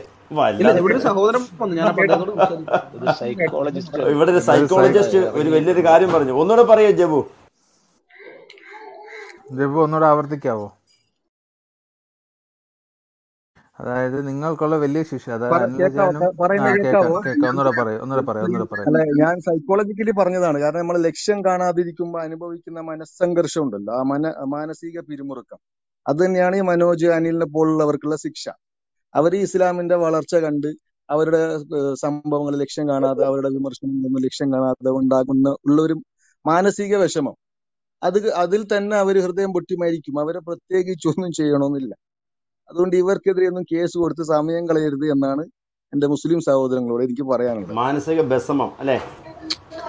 അതെ, ഇസ്ലാമിന്റെ വളർച്ച കണ്ട് ഞങ്ങൾ വിഷമിക്കുകയാണ്. ഇസ്ലാമിന്റെ വളർച്ച എന്ത് വളർച്ചയാണ്? ഞങ്ങൾ ഈ പടവലങ്ങ പോലെ കീഴ്പോട്ടല്ലേ വളരുന്നത് അല്ലേ? മേലോട്ടൊന്നല്ലല്ലോ. പന്നി പെറ്റുകൂട്ടുന്ന പോലെ കുറെ പെറ്റുകൂട്ടിയോണ്ടൊന്നും വളർച്ചയാവില്ല. അതിന് വളർന്നു വരുന്നവർ ഇത് ഉപേക്ഷിച്ച് പോകുന്ന എത്ര പേരാണെന്നറിയാമോ? നിങ്ങളുടെ ഒരു കാലത്ത് വലിയ കാര്യമായിട്ട് പറഞ്ഞുകൊണ്ട് കിടന്ന ആളാണല്ലേ മുഹമ്മദിനെ വരെ പരസ്യമായിട്ട് പറയേണ്ടി വന്നില്ലേ? മുസ്ലിം യുവജനതകൾക്കിടയിൽ പ്രവാചകനെ കുറിച്ച് അപകർഷത ഭയങ്കരമായിട്ട് വർദ്ധിച്ചു വരുന്നു, അപകർഷബോധം ഉണ്ടാകുന്നു, അവര് പല കാര്യങ്ങളിലും ഇത് വിട്ടുപോകുന്നു. ഞങ്ങൾ തന്നെ ചില ആളുകളെ മതം മാറ്റാൻ വേണ്ടി ഇതാക്കിയിട്ട് അവസാന ഘട്ടത്തിലെത്തിയപ്പോൾ ഞങ്ങൾക്ക് ഒന്നും കൂടി പഠിക്കാനുണ്ടെന്ന് പറഞ്ഞ് വിട്ടുപോകുന്നു എന്നൊക്കെ പറഞ്ഞത് അത് വെറുതെ ഇരുട്ടി വെളുത്ത് കഴിഞ്ഞപ്പോൾ ഒരു തോന്നലുണ്ടായതൊന്നുമല്ലാതെ സുഹൃത്തെ, ഞങ്ങളുടെയൊക്കെ പ്രവർത്തന ഫലം കാണുന്നതാണ്. മനസ്സിലായ? ഞങ്ങൾക്കറിയാം നിങ്ങളുടെ കൂട്ടത്തിൽ നിന്ന് എത്ര പേര് പോകുന്നു, എത്ര പേര് ഞങ്ങളുടെ കൂട്ടത്തിലേക്ക് വന്നു, എത്ര പേര് നിരീശ്വരവാദത്തിലേക്ക് പോയി, എത്ര പേര് ഹിന്ദുമതത്തിലേക്ക് പോയി, എത്ര പേര് എങ്ങും പോകാണ്ട് ഇപ്പോഴും അതിനകത്ത് മുർത്തദ്ദുകളായിട്ട് നിൽക്കുന്നു എന്നൊക്കെ ഞങ്ങൾക്കറിയാം സുഹൃത്തെ. ഞങ്ങളിതൊന്നും അറിയാതെ ഒന്നുമല്ല. ഞങ്ങൾക്ക് കൃത്യമായ ലക്ഷ്യമുണ്ട്. ഓരോ വർഷവും ഓരോ മാസവും കടന്നു പോകുമ്പോൾ ആ ലക്ഷ്യത്തിനോട് ഞങ്ങൾ എത്രത്തോളം അടുത്തിരിക്കുന്നു എന്ന് ഞങ്ങൾക്ക് നല്ല ബോധ്യമുണ്ട്. മനസ്സിലായ? ആ ബോധ്യം കൊണ്ടാണ് ഇതൊക്കെ ഇങ്ങനെ ഉള്ള ഇത് ഞങ്ങളൊക്കെ നേരിടുന്നത്. നിങ്ങളെ മാത്രമല്ല, ഞങ്ങളുടെ കൂട്ടത്തിൽ തന്നെ കുറെ കുലംകുത്തികളുണ്ട്, യൂദാസുകൾ. അവരെയും ഞങ്ങൾ നേരിടുന്നു. പിന്നെ പൊതുസമൂഹത്തിൽ പലരെയും നിങ്ങൾ ബ്രെയിൻ വാഷ് ചെയ്തിട്ട് ഞങ്ങൾക്കെതിരെ വർഗീയവാദി ചാപ്പയായിട്ട് വിടുന്നുണ്ടല്ലോ, അവരെയും നേരിടുന്നു. പിന്നെ നിങ്ങളെയും നേരിടുന്നു. അതിനിടയിൽ ഇതുപോലുള്ള കേസും പ്രശ്നങ്ങളും അതും നേരിടുന്നു. ഇതൊക്കെയായിട്ട് ഞങ്ങൾ എന്താ ഒരു ഇഞ്ച് പോലും പുറകോട്ട് പോകാതെ തളർന്നു പോകാതെ മുന്നോട്ട് തന്നെ പോകുന്നതെന്ന് അറിയാമോ? ഞങ്ങൾ ചെയ്യുന്ന ഓരോ പ്രവൃത്തിക്കും കൃത്യമായ ഫലം പുറത്തു വരുന്നത് കാണുന്നതിൻ്റെ ഒരു ഉന്മേഷം ഉണ്ടല്ലോ ഞങ്ങൾക്ക്, അത് ഭയങ്കരമാണ്. പ്രചോദനം എന്ന് പറയുന്ന സാധനം അതിൽ ഞങ്ങൾ മുന്നോട്ട് പോവുകയാണ്. നിങ്ങളിപ്പോഴും ഇസ്ലാം വളരുന്നു. കാരണം എന്താണ്? 4 കെട്ടി ഓരോ ഇതിലും 4 കുഞ്ഞുങ്ങൾ, 4 16 പിള്ളേർ. ഓക്കെ 16. അപ്പുറത്ത് വേറൊരുത്തം 4 കെട്ടുന്നു, 4 16. എങ്ങനെയായിട്ട് ഇതേ പെറ്റുകൂട്ടി ഇങ്ങനെ വളരുന്നതായിട്ട് കാണുന്നു. പക്ഷെ വളർന്ന് വലുതാവുന്നതും വിട്ടുപോകുന്നത് നിങ്ങൾ കാണുന്നുണ്ടാ? നിങ്ങൾ കാണൂല, ഞങ്ങൾ കാണുന്നുണ്ട്. മനസ്സിലായ? അപ്പൊ അതുകൊണ്ട് ഇമാതിരി ഈ കോമഡി ഒന്നും പറഞ്ഞ് ഇങ്ങോട്ടേക്ക് വന്നേക്കരുത്. അനിൽ പാസ്റ്റർ എന്തോ ആഡ് ചെയ്യാൻ വേണ്ടി തുടങ്ങിയാണല്ലോ. വലിയ തമാശയാണ് അത്. ഇങ്ങനെ ഇത്ര സംയമനത്തോടെ കണ്ടിരുന്നിട്ട് ഞങ്ങളെല്ലാം മാനസികമായിട്ട് തകർന്ന് ഉരുകിച്ചാകുന്നത് പുള്ളിക്ക് കാണണം. അത് പുതിയൊരു ജിഹാദാണല്ലോ അത്. ഞങ്ങൾ ഉരുകിച്ചാകുന്ന കാണണം. വാളും വെട്ടുവടിയും പരിപാടിയും എല്ലാം കഴിഞ്ഞ് ഉരുകിച്ചാകുക നിങ്ങളുടെ മുമ്പിലോ? സുഹൃത്തെ, നിങ്ങൾ ആരാന്നാ ഈ വിചാരം? നിങ്ങളെന്താ ഈ നിൽക്കുന്ന ആളിനെ ഒളിച്ചു വന്ന് വെട്ടിയേച്ചു പോകല്ലേ പെട്ടെന്ന് ചാടി വന്ന്? നിങ്ങൾ ലോകത്തെവിടെ ഒരു മുഖാമുഖ യുദ്ധം നടത്തിയേ? അഭിമുഖ യുദ്ധം നിങ്ങൾ ലോകത്തെവിടെ നടത്തി വിജയിച്ചിട്ടുള്ളത്? നിങ്ങൾ ഇന്ന് ലോകരാഷ്ട്രങ്ങളിൽ ഇത്ര ഇസ്ലാമിക രാജ്യമുണ്ട്, നിങ്ങൾ പാശ്ചാത്യ രാജ്യങ്ങളിൽ ഏറ്റുമുട്ടിയുള്ള സ്ഥിതി എന്താ? ആ രാജ്യങ്ങൾ നിങ്ങളെ ബാക്കി വെച്ചേക്കോ? നിങ്ങളുടെ മൂക്കിന് താഴെ കിടക്കുന്ന ഇസ്രായേൽ ഒരു കൊച്ചു രാജ്യം ഉണ്ടല്ലോ, നിങ്ങൾ ഇത്രയും ചെയ്തിട്ട് ഇവിടെ നേടി? ഇസ്ലാമിന്റെ വലിയ കരുത്തന്മാര് പോയിട്ട് എന്തോ നേടാൻ പറ്റി? പ്രാണരക്ഷാർത്ഥം ഓടുകല്ലേ അവിടെ കിടക്കുന്ന ആളുകൾ? അങ്ങോട്ടും ഇങ്ങോട്ടും പോകില്ലേ? നിങ്ങൾക്ക് ചരിത്രം അറിയില്ലേ? സമകാലിക ചരിത്രം അറിയില്ലേ? ഇസ്രായേലിനെ ഒന്ന് കിള്ളും, എന്നിട്ട് മേടിച്ചു കെട്ടും. 16 അറബ് രാജ്യങ്ങൾ ചുറ്റും കിടന്നുകൊണ്ട് എതിരെ പോരാടിയിട്ട് അവർ അദ്ദേഹത്തെ ഒരു രോമം പറിക്കാൻ നിങ്ങൾക്ക് സാധിച്ചോ? എന്താ നിങ്ങൾ ചെയ്തെന്നായി പറഞ്ഞു വരുന്നത്? റഷ്യയുടെ പിന്തുണ ഉള്ളത് കൊണ്ട് തൽക്കാലം പിടിച്ചിരിക്കുന്നു, അതിനപ്പുറത്തൊന്നും ഒന്നുമില്ല ഇസ്ലാം. പിന്നെ നിങ്ങളിവിടെ ജയിച്ചൊക്കെ എങ്ങനെ? ഈ ക്രൈസ്തവരുടെ സംയമനം കൊണ്ട്, മറ്റാളുകളുടെ സംയമനം കൊണ്ട് നിങ്ങൾ തുനിഞ്ഞിറങ്ങുന്നല്ലോ. മറ്റുള്ളവർ തുനിഞ്ഞിറങ്ങിയ സ്ഥിതി എന്താ നിങ്ങളിവിടെ കാണുമോ? നിങ്ങൾ ബാക്കിയാണോ ലോകത്ത്? ഞങ്ങൾ അങ്ങനെ പോകാത്ത ഞങ്ങളുടെ സംസ്കാരമൊന്നും അതല്ല. ഞങ്ങൾക്ക് ആശയമുണ്ട്, ഞങ്ങൾക്ക് ഐഡിയകളുണ്ട് പറയാൻ. ഞങ്ങളുടെ ആശയഗതികളുടെ മുമ്പിൽ പിടിച്ചു നിൽക്കാൻ നിങ്ങൾക്ക് ത്രാണി നഷ്ടപ്പെട്ട് വരുമ്പോഴേക്ക് നിങ്ങൾ ആയുധം കൊണ്ട് വന്നിട്ട് ഒറ്റപ്പെട്ട് നിൽക്കുന്നവനെ ഒരു ബസ്സിലേക്ക് 8-10 ഗുണ്ടകൾ ഒരുമിച്ച് കയറി, 10-30 ഗുണ്ടകൾ ഒരുമിച്ച് കയറി ഒരു മനുഷ്യനെ ആക്രമിക്കേണ്ടി വരിക. നിങ്ങളുടെ പാപ്പരത്വമല്ലേ അത്? നിങ്ങളുടെ ശക്തിയുടെ ദൗർബല്യമല്ലേ കാണുന്നത്? ഇതുപോലെ തിരിച്ച് മനുഷ്യൻ തുടങ്ങിക്കഴിഞ്ഞാൽ എന്ത് നിങ്ങൾ ബാക്കിയാണോ ലോകത്ത്? നിങ്ങളെങ്ങും കാണൂല, നിങ്ങൾക്ക് തോന്നലാണ്. അത്യധികം 30-33 ഇസ്ലാമിക രാജ്യങ്ങളെ ലോകത്തുള്ളൂ. ഈ പറയുന്ന പോലെ സംഭവമൊന്നുമില്ല. മറ്റു രാജ്യങ്ങൾ നിങ്ങൾ ഇതുപോലെ തുനിഞ്ഞാൽ ബാക്കി കാണൂല. അത് ചെയ്യാത്ത എന്തുണ്ടാ? ആരും ചെയ്യാത്ത ആരും അല്ല. മനുഷ്യൻ ജീവിക്കണം, മനുഷ്യത്വം. കാരണം നിങ്ങളിലെ ഭൂരിപക്ഷം ആളുകൾ പാവങ്ങളാണ്, അബദ്ധം പറ്റി ഇതിനകത്ത് പിറന്നുപോയി. എന്നിട്ട് ഈ കാട്ടാള ജീവിതം തുടരാൻ അവർ ബാധ്യസ്ഥരായി തീർന്നു. ലോകത്തിലെ അധർമ്മവും വൃത്തികേടും എല്ലാം മദ്രസയിൽ വെച്ച് പഠിച്ച് നല്ലതാണെന്ന് തോന്നിച്ചു. ലോക ചരിത്രത്തിൽ തന്നെ സമാനങ്ങളില്ലാത്ത ഒരു സദാചാര വിരുദ്ധനെ മഹാനായിട്ട് കൊണ്ടു നടക്കേണ്ടി വരുന്നു. നിങ്ങൾക്കിത് പറയുമ്പോൾ തന്നെ നിങ്ങളുടെ ഉള്ളല്ലേ ഉരുകുന്നേ, നിങ്ങളുടെ ഹൃദയമല്ലേ വേദനിക്കുന്നേ? നിങ്ങളുടെ അൽ അഖ്സാബ്, മുമ്പേ ചാക്കോപ്പാട്ട് പോലെ അൽ അഖ്സാബ് എന്ന് പറഞ്ഞ അധ്യായം പറയുമ്പോൾ എന്തിനാതെ നിങ്ങളുടെ യജമാനന്മാർ പോയി മാറി നിന്ന് കരയില്ലേ? അപകർഷതാബോധം നിങ്ങളുടെ ഉള്ളിൽ വരികയല്ലേ? നിങ്ങൾ എന്താ പണ്ട് പറഞ്ഞുകൊണ്ടിരുന്നേ? യേശുക്രിസ്തു മദ്യപാനിയാണ്, യേശുക്രിസ്തു മദ്യം ഉണ്ടാക്കി, യേശുക്രിസ്തു മദ്യം ഉണ്ടാക്കിയെന്ന് അപമാനിച്ച അതേ മനുഷ്യന്റെ നാവ് കൊണ്ട് ഞങ്ങൾ പറയിപ്പിച്ചില്ലേ? മുഹമ്മദ് കള്ളു കുടിച്ചു എന്ന് പറഞ്ഞില്ലേ? മുഹമ്മദിന്റെ ശിഷ്യനായ അക്ബർ പോയിട്ട് ലക്ഷദ്വീപിൽ കള്ളു കുടിച്ച് കൂത്താടി അങ്ങനെ പറയേണ്ടി വന്നില്ലേ? അത് ഞങ്ങളുടെ വിജയല്ലേ സാറേ? സാർ എന്തറിഞ്ഞ ഈ സംസാരിക്കുന്നത്? എവിടെയും ചെന്ന് എന്തും വിളംബരം ചെയ്യാൻ ഓർത്തിറങ്ങി പോരരുത്. നിങ്ങൾക്ക് സ്ഥലം മാറിപ്പോയി. തൽക്കാലം അത്രയും പറഞ്ഞാൽ നിർത്തുകയാണ്. ഓക്കെ, മോഡറേറ്റേഴ്സ് ബാക്കി കൈകാര്യം ചെയ്തട്ടെ. അജീഷ് ബ്രദറെ, ഒരൊറ്റ മിനിറ്റ്. ബ്രദറെ, താങ്കൾക്ക് ഒരു മറുപടിയും കൂടെ അജീഷ് ബ്രദർ പറയാൻ വേണ്ടി ആഗ്രഹിക്കുന്നുണ്ട്. അജീഷ് ബ്രദർ മെസ്സേജ് ഓഡിബിൾ ആണ്. ഈ ജാബു വന്നിട്ട് പറഞ്ഞത് ഇസ്ലാം വളർന്നുകൊണ്ടേ ഇരിക്കുകയാണ്. ശരിയാണ്, ഞങ്ങൾ എല്ലാവരും അംഗീകരിക്കുന്നു. യൂറോപ്പില് നിങ്ങൾ വളർന്നുകൊണ്ടേ ഇരിക്കുകയാണ്. അവിടെ 10 പേരെ ശഹാദത്ത് കലിമ ചൊല്ലുമ്പോൾ പാകിസ്ഥാനിലോ അവിടെ ആരെങ്കിലും ഷിയാക്കാരൻ ഓടി ചെന്നിട്ട് സുന്നിയുടെ പള്ളിയിൽ കയറിയിട്ട് ഒരൊറ്റ പൊട്ടീര 50 എണ്ണം അവിടെ തീരും. അപ്പൊ എത്ര എണ്ണം പോയി? ഇവിടെ 10 എണ്ണത്തിന് നേടുമ്പോൾ ഇവിടെ 50 എണ്ണം ഒറ്റയടിക്ക് പോകും, ബാക്കി 40 ഉള്ളൂ. ഇതിന്റെ വൈരാഗ്യം തീർക്കാൻ വേണ്ടി നേരെ അടുത്ത സുന്നി പള്ളി അതോട്ട് കയറി ഒരൊറ്റ പൊട്ടീര അടുത്ത ആഴ്ച അവിടെ 50 എണ്ണം പോയി. എന്നിട്ട് എത്രയായി? 10, 10, 20 അങ്ങനെ 80 എണ്ണം 20 എണ്ണം പോയപ്പോ ഒരു 80 എണ്ണത്തിനെ കിട്ടി, അപ്പുറത്തൊരു 20 എണ്ണത്. ഇതിനാണ് വളർച്ച എന്ന് പറയുന്നത്. ഈ പൊട്ടിച്ച് പൊട്ടിച്ച് കത്തിക്കുന്നതിനാണ് വളർച്ച. ഞങ്ങളതിന് വളർച്ച എന്നല്ല പറയുന്നത്, ഞങ്ങളതിന് ചെറുതാകുക എന്നാ പറയുന്നത്. കാരണം ഇല്ലാതായി തീർന്നുകൊണ്ടിരിക്കുക. 80 പേരെ കൊന്നു കളഞ്ഞിട്ട് 20 പേരെ പിടിച്ചിട്ട് പറയാം ഇസ്ലാം വളർന്നുകൊണ്ടിരിക്കുകയാണെന്ന്. അതല്ലേ ആദ്യമേ നിങ്ങൾ നോക്കേണ്ടത്. ഇസ്ലാം പിന്നെ ഭയങ്കരമായിട്ട് അങ്ങ് വളർന്നുകൊണ്ടിരിക്കുകയല്ലേ. ഈ പൊട്ടിച്ച് പൊട്ടിച്ച് എന്ത് വളർത്തിയെന്നാ ഈ പറയുന്നത്? അത്രയും സ്ഥലത്തുള്ള കെട്ടിടം താഴിലേക്ക് വീണിട്ട് അവിടെ മൊത്തം ആ രീതിയിൽ ചിലപ്പം ഇഷ്ടിക കൊണ്ടും സിമെന്റ് കൊണ്ടും ഒക്കെ വളരുന്നുണ്ടായിരിക്കും. അല്ലാതെ മതം ഇവിടെ വളർന്നുകൊണ്ടിരിക്കുന്നത്. മതം വളരുകയാണെങ്കിൽ ഒരുമിച്ച് നിന്ന് വളർന്നതിന്റെ സാഹചര്യങ്ങളെ പറ്റി പറയണം. ഇത് നിങ്ങൾ മുഹമ്മദിന്റെ കാലം മുതൽ മുഹമ്മദിന്റെ മരണശേഷം നിങ്ങളുടെ പ്രവാചകനായി ഇപ്പോൾ ആദ്യത്തെ കാഹളം ഊതുമ്പോൾ മണ്ണിനടിയിൽ നിന്ന് ഉയർത്തെഴുന്നേക്കാൻ വേണ്ടി കാത്തിരിക്കുന്ന ആ മുഹമ്മദിന്റെ മരണശേഷം നടത്തിയ യുദ്ധങ്ങളിൽ മുസ്ലിങ്ങൾ മരിച്ചത് മുതൽ ഇന്നേ ദിവസം വരെ മരിച്ചത് എന്ന് വെച്ച് കഴിഞ്ഞാൽ സാധാരണ സ്വാഭാവിക മരണമല്ല, രക്തസാക്ഷികളായിട്ട് അങ്ങോട്ടും ഇങ്ങോട്ടും വെട്ടിക്കൊന്നതും അതോടൊപ്പം തന്നെ ഈ പൊട്ടിച്ചിതറിയതും പിന്നെ ഇത് ബോലോ തക്ബീർ വിളിച്ചുകൊണ്ട് പോയി ശ്രീലങ്കയിൽ കയറി അതേപോലെ പൊട്ടിച്ചെറിയും എല്ലാം കൂടെ നിങ്ങളൊന്ന് കണക്കൂട്ടി നോക്കിയാൽ ഇപ്പോഴും നിങ്ങൾ ഏറ്റവും താഴെ തന്നെ കിടക്കുക, വളർന്നെത്തിയിട്ടില്ല. നിങ്ങൾ വളരണമെന്നുണ്ടെങ്കിൽ ഷിയാക്കളോട് പറയണം ഞങ്ങളുടെ പള്ളി കയറി പൊട്ടിക്കല്ലേന്ന്. ഷിയാക്കള് പറയണം സുന്നികളെ ഞങ്ങളുടെ പള്ളി കയറി പൊട്ടിക്കരുത്. പിന്നെ തമ്മി വെട്ടിക്കൊല്ലും. അതുകൊണ്ട് ഇതിൽ എവിടെ വളർച്ചയെന്ന് പറയുന്നത്? ഇതെല്ലാം ഇസ്ലാം വളർന്നുകൊണ്ടിരിക്കാന്ന് പറയുമ്പോഴത്തേനും ഓരോരുത്തർ ബാക്കിയുള്ളവര് ഈ ഞങ്ങളുടെ കൂട്ടത്തിൽ തന്നെയുള്ള ചില കുഞ്ഞാലി ജിഹാദികളുണ്ട്. അവര് വിചാരിക്കും ഓ ഇസ്ലാം വളർന്നുകൊണ്ടിരിക്കുന്നു, വാ മോനെ ഇടത്തോട്ട് മുണ്ടൊടി വലത്തോട്ട് നടന്നു, എന്നിട്ട് പൊന്നാനിക്ക് ഇറങ്ങിക്കും, അവിടുന്ന് ഓട്ടോ പിടിച്ച് അങ്ങോട്ട് ചെല്ലുമ്പോൾ പടിഞ്ഞാറോട്ട് ചെല്ലുമ്പോൾ അതിന്റെ വടക്കേ സൈഡിൽ ഒരു പത്തായമുണ്ട്, പത്തായത്തിൽ കയറിക്കും, അങ്ങോട്ടും വെട്ട് ഇങ്ങോട്ടും വെട്ട്, ദേ കിടക്കുന്നു ഞാനും മുസ്ലിമായി. ഇതാണ് വളർച്ച. ഇതിലവിടെ വളർച്ച എന്ന് പറയുന്നത്? ഇതൊക്കെ ഒതുങ്ങിക്കൊണ്ടിരിക്കുകയാണ്. കാരണം ഞങ്ങൾ ചെയ്തത് എന്താണെന്നുള്ളതിന് വ്യക്തമായിട്ട് ഞങ്ങൾക്കറിയാം. ആ ചെയ്തതിൽ നല്ല രീതിയിൽ ആൾക്കാർക്ക് ബോധ്യമായിട്ടുണ്ട് ഇസ്ലാം തകർന്നുകൊണ്ടിരിക്കുകയാണ്. ഇല്ലാന്നുണ്ടെങ്കിൽ നിങ്ങൾ ഏറ്റവും കൂടുതൽ ഞാൻ പറയാം, യാഹു എന്ന് പറയുന്ന ഒരു യുക്തിവാദി ഗ്രൂപ്പ് ഉണ്ട്. നിങ്ങൾക്ക് എത്ര ഗ്രൂപ്പ് വാട്സപ്പ് ഗ്രൂപ്പ് ഉണ്ടെന്നറിയാമോ? ഞാൻ യാഹു ഗ്രൂപ്പിലെ 98ാമത്തെ ഗ്രൂപ്പിലെ മെമ്പറാ. 98ാമത്തെ അതിപ്പോഴും സജീവമായിട്ട് പോയിക്കൊണ്ടിരിക്കുക. വാട്സപ്പ് ഗ്രൂപ്പാ. അതിൻ്റെ അകത്ത് മുഴുവൻ ഈ അള്ളാഹുവിനെ മുഹമ്മദിനെ എടുത്തിട്ട് വലിച്ചിട്ട് കീറുന്നവരാ, മുസ്ലിങ്ങളാണ്.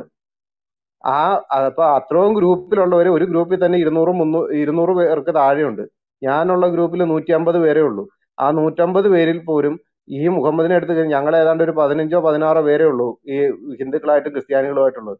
ബാക്കി മുഴുവൻ നിങ്ങളുടെ ആൾക്കാരാ. അവിടെയൊക്കെ പറയുന്ന കേട്ട് കഴിഞ്ഞാൽ ചിരിച്ചു കൊണ്ടാരോടങ്ങും. എന്നിട്ട് നിങ്ങൾ പറയണം ഇസ്ലാം വളർന്നുകൊണ്ടേയിരിക്കുകയാണ്. ആ വളർച്ച ഭയങ്കരമാണ്. ഈ ഖബറിന്റെ അകത്തേക്കുള്ള ആ വളർച്ച ഭയങ്കരമാണ്. 80 പേരെ ഒരുമിച്ച് അടക്കണമാണ്, അതിന്റെ വളർച്ച ഭയങ്കരമാണ്. അല്ലാതെ നേരെ ചൊവ്വേ ഇസ്ലാം മതം പറഞ്ഞ് ഒരുത്തരും വളരുന്നില്ല. തക്കിയ പറഞ്ഞ് വളർന്നിട്ടുണ്ടെങ്കിൽ വളർച്ച മാത്രമേ ഉള്ളൂ. Okay, thank you. ഒരു കാര്യം കൂടി ഞാൻ നേരത്തെ പറയാൻ വിട്ടുപോയ സംഭവമാണ്. മുകളിലൊരു ലിങ്ക് പിൻ ചെയ്ത് വെച്ചിട്ടുണ്ട്, നിങ്ങൾ അതൊന്ന് കയറി നോക്കണം ആ ലിങ്കിനകത്തുള്ളത് എന്താണെന്നുള്ളത്. ഈ ചെറിയ കുട്ടികൾക്ക്, പാകിസ്ഥാനിലെയാണ്, ചെറിയ കുട്ടികൾക്ക് ഈ ഹിന്ദു വിരുദ്ധത, യഹൂദ വിരുദ്ധത, ക്രിസ്ത്യൻ വിരുദ്ധതയൊക്കെ പറഞ്ഞു കൊടുത്തുകൊണ്ട് ആളുകളുടെ തല വെട്ടാനൊക്കെ ആൺകുട്ടികളെയും പെൺകുട്ടികളെയും പഠിപ്പിക്കുന്ന സ്ഥാപനമാണത്. അവിടെ നിന്ന് എടുത്തിരിക്കുന്ന വീഡിയോ ആണ്. ഈ മതം വളരുന്നു എന്നൊക്കെ പറയുമ്പോൾ നമ്മൾ മുസ്ലിങ്ങൾ മനസ്സിലാക്കണം, ഇവർ വളരുന്നുണ്ടെങ്കിൽ അതിൻ്റെ അർത്ഥം നമുക്കത് ഭീഷണിയാണെന്നാണ്. വേറെ ഏത് മതം വളർന്നാലും അങ്ങനെ ഒരു പ്രശ്നമില്ല. ഇവിടെ ഇനിയിപ്പോൾ ഒരു 99% ഹിന്ദുക്കളായി നമ്മൾ 1% ക്രിസ്ത്യാനികളുള്ളതിലും കുഴപ്പമൊന്നുമില്ല, നമുക്ക് ഇവിടെ ജീവിച്ചു പോകാൻ പറ്റും. ഇവിടെ 99% സിഖുകാരായി നമ്മൾ 1% ക്രിസ്ത്യാനികളുള്ളതിലും കുഴപ്പമില്ല, നമുക്ക് ജീവിക്കാം. ബാക്കി ഏത് മതക്കാരെ നോക്കിയാലും ഇത് ഒരു കുഴപ്പമില്ല, നമുക്ക് ജീവിക്കാന്നേ അവിടെ. പക്ഷേ ഇസ്ലാം മതം ഒരു 45-50% ആയി കഴിഞ്ഞാൽ നമ്മുടെ കാര്യം പോക്കാണ്. അത് നിങ്ങൾ കണ്ടു നോക്കണം. ആ ലിങ്കൊന്ന് കയറി നിങ്ങൾ നോക്ക്. കൊച്ചു കുഞ്ഞുങ്ങൾക്കൊക്കെ നമ്മളൊക്കെ സൺഡേ സ്കൂളിൽ നമ്മുടെ പിള്ളേരോടൊക്കെ പറയുന്നത് എന്താണ്? നമ്മൾ മോറൽ കഥകൾ പറഞ്ഞു കൊടുക്കും. പിന്നെ ബൈബിളിനകത്തുള്ള പല കാര്യങ്ങളും, യേശു ക്രിസ്തു എങ്ങനെ ആൾക്കാരോട് ഇടപെട്ടു, അപ്പോസ്തലന്മാർ എന്ത് ചെയ്തു എന്നൊക്കെ പറഞ്ഞുകൊണ്ട് നിന്നെപ്പോലെ നിന്റെ അയൽക്കാരനെ സ്നേഹിക്കുക എന്നൊക്കെയുള്ള ആ സന്ദേശം കൊച്ചു കുഞ്ഞുങ്ങളായിരിക്കുമ്പോഴേ നമ്മൾ അവരുടെ ഉള്ളിൽ കൊടുത്ത് അവരെ വളർത്തിക്കൊണ്ടുവരുന്നത് അങ്ങനെയാണ്. ഇവരങ്ങനെയല്ല. മുഹമ്മദിന്റെ പഠിപ്പിക്കൽ വേറെയാണ്. ഇസ്ലാം എന്ന് പറയുന്ന സംഗതി, ഈ മതത്തെ പറ്റി നിങ്ങൾക്ക് ഒരു ചുക്ക് അറിഞ്ഞുകൂടാ. അതുകൊണ്ടാണ് ഈ മതേതരം 4 നേരം മതേതരം പുഴുങ്ങി തിന്നുന്ന ആളുകളൊക്കെ ഇപ്പോഴും ഇസ്ലാമിനെ സപ്പോർട്ട് ചെയ്യാൻ വേണ്ടി നടക്കുന്നത്. പക്ഷെ നിങ്ങൾ ചിന്തിച്ചോളണം, നിങ്ങൾ വളർത്തുന്നതെന്ന് പറഞ്ഞു കഴിഞ്ഞു കഴിഞ്ഞാൽ രാജവെമ്പാലെന്നും പറഞ്ഞാൽ പോരെ, ഇതിനേക്കാളും വിഷമുള്ള വേറെ സാധനം ഭൂമുഖത്തില്ല. അങ്ങനെ ഒന്നിനെയാണ് നിങ്ങൾ വളർത്തുന്നത്. അത് വളർന്നു വലുതായി കഴിഞ്ഞാൽ ആദ്യം കൊത്തുന്നത് നിങ്ങളെയാണ്. കമ്മ്യൂണിസ്റ്റുകാർ ഈ ചരിത്രമൊക്കെ ഒന്ന് അറിഞ്ഞിരിക്കുന്നത് നല്ലതാണ്. കമ്മ്യൂണിസ്റ്റുകാർ പലയിടങ്ങളിലും ഇസ്ലാമിസ്റ്റുകളുമായിട്ട് കൈകോർത്ത് നിലവിലുള്ള ഭരണകൂടം തട്ടിപ്പറിക്കാൻ നോക്കിയിട്ടുണ്ട്. അട്ടിമറിച്ചു കഴിഞ്ഞു കഴിഞ്ഞാൽ കമ്മ്യൂണിസ്റ്റുകാരെക്കാൾ മുമ്പേ ഭരണം പിടിച്ചെടുക്കുന്നത് ഇസ്ലാമിസ്റ്റുകളായിരിക്കും. ഭരണം പിടിച്ചെടുത്ത് അവർ ആദ്യം ചെയ്യുന്നത് ഇന്നലെ വരെ തോളോട് തോൾ ചേർന്ന് പൊരുതിയിരുന്ന ഈ കമ്മ്യൂണിസ്റ്റുകാരെയൊക്കെ കൊല്ലുക എന്നുള്ളതാണ്. ഇറാനൊക്കെ നല്ല ഉദാഹരണമാണ്. ഷാ പഹ്ലവി റസയ്ക്കെതിരെ ഈ ഇസ്ലാമിസ്റ്റുകളും, അത് ഇസ്ലാമിസ്റ്റുകൾ എന്ന് വെച്ച് കഴിഞ്ഞ് കഴിഞ്ഞാൽ ഈ ആയത്തുള്ള ഖുമൈനിയുടെ നേതൃത്വത്തിലുള്ള മുസ്ലിങ്ങൾ, അവരും പിന്നെ ഇറാനിൽ കമ്മ്യൂണിസ്റ്റ് പാർട്ടിക്ക് ഇയാളുള്ള ഉറപ്പ് എന്താണ്? ഇയാൾ അമേരിക്കയുമായിട്ട് നല്ല ബന്ധമാണ്, ഷാ പഹ്ലവി റസ. അപ്പോൾ അമേരിക്കയുടെ പാവയാണെന്നും പറഞ്ഞുകൊണ്ട് കമ്മ്യൂണിസ്റ്റുകാരും ഇയാൾ പാശ്ചാത്യ സംസ്കാരം ഇവിടെ അടിച്ചേൽപ്പിക്കാൻ നോക്കുന്നു എന്ന് പറഞ്ഞുകൊണ്ട് ആയത്തുള്ള ഖുമൈനിയുടെ ആളുകൾ രണ്ടു കൂട്ടരും കൂടി ചേർന്ന് ഇയാൾക്കെതിരെ, ഈ ഷാ പഹ്ലവി റസയ്ക്കെതിരെയുള്ള പോരാട്ടമായിരുന്നു. ഷാ പഹ്ലവി റസ ഭരിക്കുന്ന സമയത്ത്, ഷായുടെ ഭരണകാലത്ത് ഇറാനിലെ പെൺകുട്ടികളൊക്കെ എങ്ങനെ ജീവിച്ചിരുന്നു അറിയാൻ നിങ്ങൾ ഗൂഗിൾ ചെയ്താൽ മതി. ശാസ്ത്രജ്ഞകൾ ഉണ്ടായിരുന്നു അവിടുന്ന്. ശാസ്ത്രജ്ഞകൾ മാത്രമല്ല, പൈലറ്റുമാർ, പല ഇതിലൊക്കെ അവിടെ സ്ത്രീകൾ ജോലി ചെയ്തിരുന്നത്. അല്ലാണ്ട് ഇന്ന് നമ്മൾ ഈ കാണുന്ന പോലെ ചാക്കുകെട്ടിനകത്ത് കയറി ഇരിക്കേണ്ടത് ഗതികേട്ടിലായിരുന്നില്ല അവിടുത്തെ സ്ത്രീകൾ. അധികാരം കിട്ടിക്കഴിഞ്ഞപ്പോൾ ആയത്തുള്ള ഖുമൈനിയുടെ ആളുകൾ ചെയ്തത് എന്താണെന്നറിയോ? ആദ്യം തന്നെ കമ്മ്യൂണിസ്റ്റ് നേതാക്കന്മാരായിരിക്കുന്നവരെയൊക്കെ അങ്ങ് വെടിവെച്ച് കൊന്നു കളഞ്ഞു. തൂക്കിലിട്ടും വെടിവെച്ചൊക്കെ പരസ്യമായിട്ടൊക്കെ തൂക്കിലിട്ടൊക്കെ ആളുകളെയൊക്കെ ഭയപ്പെടുത്തിയതാക്കി ചെയ്തു. അത് കഴിഞ്ഞ് ഓരോ പ്രദേശങ്ങളിലുള്ള ഇവരുടെ ആളുകളുണ്ടല്ലോ, ഈ ആയത്തുള്ള ഖുമൈനിയുടെ ആളുകൾ, അവരവരുടെ ആ ഏരിയയിലുള്ള കമ്മ്യൂണിസ്റ്റുകാർ ആരൊക്കെയാണെന്ന് ലിസ്റ്റ് എഴുതി കൊടുത്തു. ആ ലിസ്റ്റിലുള്ള ഓരോരുത്തരെയും വെടിവെച്ച് കൊന്നു. ഇതൊക്കെ ചരിത്രമാണ് സുഹൃത്തെ. ഇത് ഇനി അഫ്ഗാനിസ്ഥാനിൽ പോയാലും ഇതൊക്കെ തന്നെയല്ലേ ഉണ്ടായിരുന്നത്. അവിടെ നജീബുള്ളനെയൊക്കെ എന്താ ചെയ്ത താലിബാനികൾ വന്നപ്പോൾ? ഇറാഖിൽ സദ്ദാം ഹുസൈനൊക്കെ അധികാരത്തിൽ കയറി അന്ന് അടച്ചുപൂട്ടി. ഇവിടുത്തെ ദേശാഭിമാനി പോലെ അവർക്ക് അന്ന് അവിടെ ഒരു മുഖപത്രം ഉണ്ടായിരുന്നു, ഇറാഖ് കമ്മ്യൂണിസ്റ്റ് പാർട്ടിക്ക്. സദ്ദാം ഹുസൈൻ അധികാരത്തിൽ കയറി കുറച്ച് നാൾക്കുള്ളിൽ അടച്ചുപൂട്ടിയതാണ്. പിന്നെ എപ്പോഴാണ് അത് വീണ്ടും തുറന്ന് പ്രസിദ്ധീകരിച്ചായിരുന്നു പിന്നെ ഒരു കോപ്പി വരുന്നതെന്ന് അറിയാമോ? അമേരിക്കൻ സേന ബാഗ്ദാദിനകത്ത് കടന്നതിൻ്റെ പിറ്റേ ദിവസം മുതൽ അവർ വീണ്ടും അച്ചടി തുടങ്ങി. പിറ്റേ ദിവസം എന്ന് വെച്ച് കഴിഞ്ഞാൽ പ്രസ്സൊക്കെ അവർ രഹസ്യമായിട്ട് എല്ലാം റെഡിയാക്കി വെച്ചിട്ടുണ്ട്. പക്ഷെ ഇറക്കാൻ പറ്റില്ല. ഇറക്കി എന്ന് പറഞ്ഞു കഴിഞ്ഞാൽ കൊല്ലും. അമേരിക്കൻ ടാങ്കുകളൊക്കെ അതിനകത്തേക്ക് വന്നു. പിറ്റേ ദിവസം അമേരിക്കൻ സൈന്യത്തിനെ സ്വാഗതം ചെയ്തുകൊണ്ട് വാനോളം പുകഴ്ത്തിക്കൊണ്ട് ഇറാഖി കമ്മ്യൂണിസ്റ്റ് പാർട്ടിയുടെ മുഖപത്രം പിറ്റേന്ന് ഇറക്കി. അപ്പൊ ഇതൊക്കെ നിങ്ങളൊക്കെ ഒന്ന് അറിഞ്ഞിരിക്കണം, ചരിത്രം അറിഞ്ഞിരിക്കണം. ചരിത്രം അറിയുന്നത് വളരെ നല്ലതാണ്. അപ്പോൾ ആ ലിങ്ക് നിങ്ങളൊന്ന് കയറി നോക്കുന്നത് നന്നായിരിക്കും. നിങ്ങൾക്ക് മനസ്സിലാകും ഇവരെങ്ങനെയാണ് ഇവരുടെ കുഞ്ഞുങ്ങളെ വളർത്തിക്കൊണ്ടുവരുന്നത്. ഈ KPO റഹ്മത്തുള്ളതിനെ പോലെയുള്ള ജിഹാദികൾ പറയുന്നത് പോലെയല്ല, മറിച്ച് പ്രമാണം പറയുന്നത് പോലെയാണ് ഇവരുടെ ആളുകൾ ഇവരുടെ പിള്ളേരെ വളർത്തിക്കൊണ്ടുവരുന്നത്. ആ കുഞ്ഞുങ്ങളെ അത്ര ചെറുപ്പത്തിലെ ബ്രെയിൻ വാഷ് ചെയ്ത് വളർത്തിക്കൊണ്ടു വന്നിട്ട് നമുക്കെതിരെയുള്ള കില്ലിംഗ് മെഷീനുകളായിട്ടാണ് ഇവർ വളർത്തിക്കൊണ്ടുവരുന്നത്. കേരളത്തിൽ അല്ലെങ്കിൽ ഇന്ത്യയിൽ ഒരു ന്യൂനപക്ഷമായതുകൊണ്ട് അങ്ങനെ ചെയ്യുന്നില്ല, ശരി. പക്ഷേ ഭൂരിപക്ഷമായാൽ ഇതാണ് ചെയ്യാൻ പോകുന്നത്, അത് നമ്മൾ അറിയണം. അതുകൊണ്ടാണ് ഭൂരിപക്ഷമായിരിക്കുന്ന പാകിസ്ഥാനിലും അഫ്ഗാനിസ്ഥാനിലും ബംഗ്ലാദേശിലും മറ്റിടങ്ങളിലൊക്കെ ഇവർ അവരുടെ മക്കളെ ആ വിധത്തിൽ വളർത്തിക്കൊണ്ടുവരുന്നത്. അപ്പം അത് ആ ഭീഷണി ഭാവിയിൽ നമുക്ക് സംഭവിക്കാതിരിക്കണമെങ്കിൽ ഇന്ന് ക്രിസ്ത്യാനികൾ നിൽക്കണം എന്നല്ല ഞാൻ പറയുന്നത്, സ്വതന്ത്രമായിട്ട് ഇഷ്ടമുള്ളതിൽ വിശ്വസിക്കാൻ. അതിപ്പോൾ ഇനിയിപ്പോൾ ഇസ്ലാമിലാണ് വിശ്വസിക്കാൻ താല്പര്യം, ഇസ്ലാമിൽ എന്തോ ആയിക്കോട്ടെ, സ്വതന്ത്രമായി ഇഷ്ടമുള്ളതിൽ വിശ്വസിക്കുവാൻ അധികാരം ഓരോ മനുഷ്യർക്കുണ്ട്, അവകാശമുണ്ട് എന്ന് വിശ്വസിക്കുന്ന സകല മനുഷ്യരും ഈ വിപത്തിനെതിരെ ഒരുമിച്ച് നിന്നേ പറ്റുകയുള്ളൂ. അല്ല എന്നുണ്ടെങ്കിൽ വളരെ ദോഷം ചെയ്യും. ഓക്കെ, ടിസം ബ്രദറെ, താങ്കൾക്ക് ഇതിന് റെസ്പോണ്ട് ചെയ്യാനാണോ വേറെ ക്വസ്റ്റ്യൻ ആണോ? ക്വസ്റ്റ്യൻ അനിൽ ഒരു പാസ്റ്ററിനോട് മിനിറ്റ്, എന്നാൽ ജാബ് ഇതിനൊന്ന് റെസ്പോണ്ട് ചെയ്തിട്ട്, ഒരു മിനിറ്റ്, ജാബ് ഇതിനൊന്ന് റെസ്പോണ്ട് ചെയ്തിട്ട് പുള്ളിക്കാരൻ ഈ പറഞ്ഞതിന് റെസ്പോണ്ട്. ജാബ് കേൾക്കുന്നുണ്ടോ? ഓക്കെ ഓക്കെ, എല്ലാവരും പറഞ്ഞു. അപ്പൊ ഞാൻ ഓരോന്നായിട്ട് പറയാം. ഒന്ന് അനിൽ കൊടിത്തോട്ടത്തോട് തന്നെയാണ് പറയാനുള്ളത്. അയാൾ പറഞ്ഞ ഒരു കാര്യം വളരെ ശരിയാണ്. അക്രമത്തിന്റെ കാര്യത്തിൽ 1000 വർഷം ഇനിയും മുന്നോട്ട് പോയെങ്കിലേ മുസ്ലിംസ് അവിടെ എത്തും. കാരണം ലോകത്ത് ക്രിസ്ത്യാനികൾ കുരിശ് യുദ്ധം മുതൽ ആണവ ബോംബാക്രമണം മുതൽ അധിനിവേശം മുതൽ ഒക്കെ നടത്തിയ, അതായത് ഈ ഭൂമിയിലെ മനുഷ്യവാസത്തിന്റെ 30% കൂടുതൽ ആൾക്കാർ യൂറോപ്പിന്റെ യുദ്ധവെറി മൂലം, ക്രിസ്ത്യാനികളുടെ യുദ്ധവെറി മൂലം മാത്രം കൊല്ലപ്പെട്ടു. അപ്പൊ അക്രമവാസികളെ അവരോട് ഒരു നിലക്കും പിടിച്ചു നിൽക്കാൻ മുസ്ലിംസിന് പറ്റൂല എന്ന് അദ്ദേഹം പറഞ്ഞത് 100% ശരിയാണ്. പിന്നെ ഞാൻ ആദ്യം പറഞ്ഞില്ല, ഞാനൊരു സൈക്കോളജി സ്റ്റുഡന്റ് ആണ്. ഇപ്പൊ എന്നെ നിങ്ങൾക്ക് അത് വിശ്വാസമില്ലെങ്കിൽ നിങ്ങൾക്ക് അറിയുന്ന ഒരു സൈക്കോളജിന്റെ അടുത്ത് പോവുക, ചോദിക്കുക, ഉറക്കം വരുന്നില്ല, നാളെ എന്ത് പറയണം, ഇതിങ്ങനെ ഇവർ വളരുന്നതുകൊണ്ട് നമ്മളിങ്ങനെ ചെയ്തുകൊണ്ടിരിക്കുന്ന ഒരു പ്രതിഫലനം ഇല്ല. ആ ഒരു ഫ്രസ്ട്രേഷൻ ഉണ്ടല്ലോ, നിങ്ങൾ അനുഭവിക്കുന്ന ഫ്രസ്ട്രേഷൻ, നിങ്ങളുടെ വാക്കുകളിലുണ്ട് ആ ഫ്രസ്ട്രേഷൻ, അത് തന്നെയാണ് നിങ്ങളുടെ പീഡനം. എനിക്ക് പറയാനുള്ളത്, നിങ്ങൾ എന്തെങ്കിലും ചെയ്യാൻ ഉദ്ദേശിക്കുന്നവർ ആരെങ്കിലും ഉണ്ടെങ്കിൽ അവരോട് പറഞ്ഞു, ദയവ് ചെയ്ത് ഇവരെ ജീവിക്കാൻ അനുവദിക്കുക. ഇവർ ഒരു കാരണവശാലും വേണമെങ്കിൽ നമ്മൾ ചെലവിന് കൊടുത്ത് ഇവരെ ജീവിക്കാൻ അനുവദിക്കുക. കാരണം ഇവർക്കുള്ള ശിക്ഷ ഇത് തന്നെയാണ്. ഇവർ നിരന്തരം പരാജയപ്പെട്ട് ഈ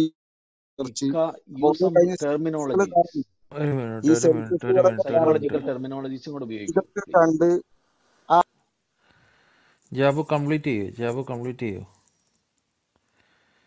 ജാബു എന്നെ ആരോ മ്യൂട്ട് ചെയ്തു. ഓക്കെ, ഞാൻ ഓക്കെ, പറഞ്ഞല്ലോ, ജാബു പറഞ്ഞത് നിങ്ങളൊരു വേറൊന്നുമല്ല, സൈക്കോളജിസ്റ്റിനെ കാണുക, സൈക്കോളജി നിങ്ങൾ സ്റ്റുഡൻ്റ് അകപ്പെട്ട ആയതുകൊണ്ട് ആ ഒരു അല്ല, സൈക്കോളജി സ്റ്റുഡൻ്റ് ആയതുകൊണ്ട് ആ ടെർമിനോളജീസോട് താങ്കൾ യൂസ് ചെയ്ത് സംസാരിക്കാൻ വേണ്ടിയിട്ട് ആവശ്യപ്പെട്ടാണ്. പറഞ്ഞോളൂ. ഈ തള്ളുണ്ട്, കുറച്ച് പേര് വന്ന് ഇതുപോലെയൊക്കെ ഒരാൾ പലരും എന്നെ തള്ളുന്ന മ്യൂട്ട് ചെയ്യുന്നു, കേട്ടിട്ടുണ്ട്. ആരെന്നറിയില്ല, ഒരാൾ എന്നെ മ്യൂട്ട് ചെയ്യുന്നു, ഒരാൾ എന്നെ സംസാരിക്കാൻ വിളിക്കുന്നു. ഇല്ല, അപ്പൊ നിങ്ങൾ വേറൊന്നുമല്ല, ഒരു കാര്യം ഇങ്ങനെ തീരുമാനിക്കും. വന്ന് തള്ളുന്ന ഇഷ്ടം പോലെ പേരുണ്ടേ. അതുകൊണ്ട് താങ്കളിപ്പം സൈക്കോളജിക് ടേം എന്ന് കേട്ടപ്പോഴത്തേക്ക് മുതൽ മ്യൂട്ട് തുടങ്ങിയെങ്കിൽ അതിൻ്റെ അർത്ഥം തന്നെത്താൻ അവിടെ ഫോൺ തന്നെ അതിനെ പ്രതിരോധിക്കുന്നുണ്ടെന്ന് എനിക്ക് തോന്നുന്നു. ഒന്ന് ആ ടെർമിനോളജീസ് യൂസ് ചെയ്ത് സംസാരിച്ചോളൂ, അപ്പോൾ കാര്യം കൂടുതൽ വ്യക്തമാണ്. ഓക്കെ, അപ്പൊ എനിക്ക് അത്രേ പറയാനുള്ളൂ. കാരണം ഇതൊക്കെ അപ്പം സൈക്കോളജിക് സ്വയം ടെർമിനോളജി ഒന്നും ഇല്ല. അപ്പം ഈ തള്ള വേറെ ടെർമിനോളജി ബാക്കിയുള്ള ഇല്ല, നിങ്ങൾ ആ സ്വയം ഓക്കെ ആരെങ്കിലും ഓക്കെ കാണുന്നത് ഓക്കെ അല്ല, ഓക്കെ ഓക്കെ ടീച്ചർ ഓക്കെ അല്ല, വന്ന് ഇദ്ദേഹം സംസാരിച്ചു. സൈക്കോളജിസ്റ്റ് ബ്രദറെ ബ്രദറിന്റെ വെറുതെ ഇത് സമയം കളയുവാണ്. ടിസം ബ്രദർ ഒരു സെക്കൻഡ് അനിൽ ആദ്യം പാസ്റ്റർ ആ എന്താ കോഴ്സ് അങ്ങ് കംപ്ലീറ്റ് ചെയ്യുക. ആദ്യം ആ കോഴ്സ് അങ്ങ് കംപ്ലീറ്റ് ചെയ്യും സുഹൃത്തെ, പിന്നെ അതിന്റെ കാര്യം പറഞ്ഞോണ്ടിരിക്കുക. ഇത് നമ്മളൊത്തിരി കണ്ടതും കേട്ടതൊക്കെയാ. ഇത് വലിയ സംഭവമൊന്നുമല്ല. താങ്കൾ സിഗ്മണ്ട് ഫ്രോയിഡ് ഒന്നും അല്ലല്ലോ, അതുകൊണ്ട് അതങ്ങ് വിട്. ആ കാര്യങ്ങളാ.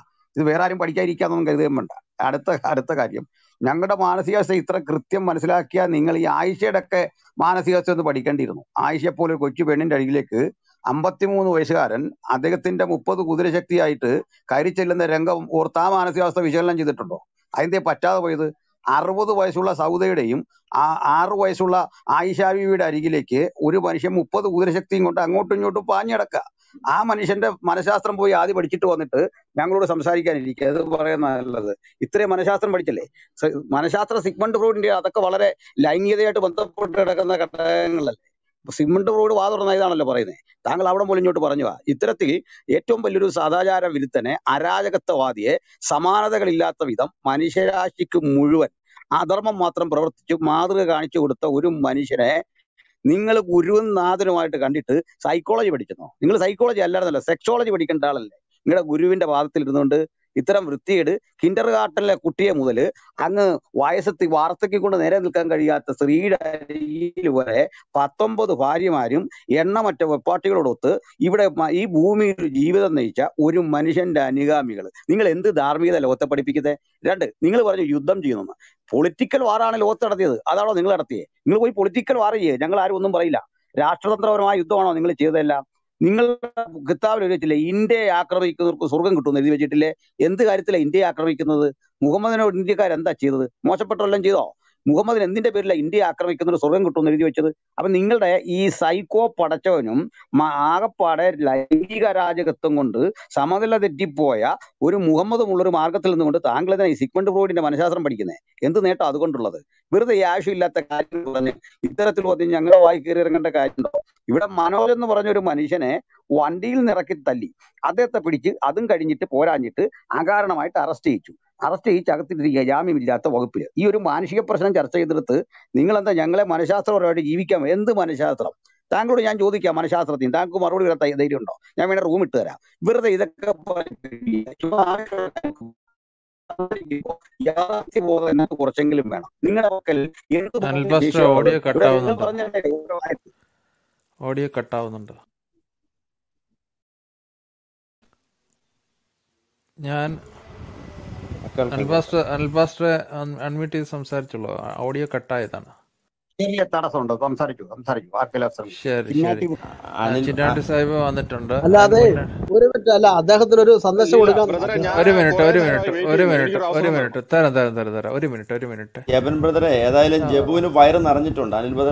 അദ്ദേഹത്തിന് ഒരു സന്ദേശം കൊടുക്കുക. ഒരായത്തും കൂടെ ഞാൻ അദ്ദേഹത്തിന് പറഞ്ഞു നിർത്താം.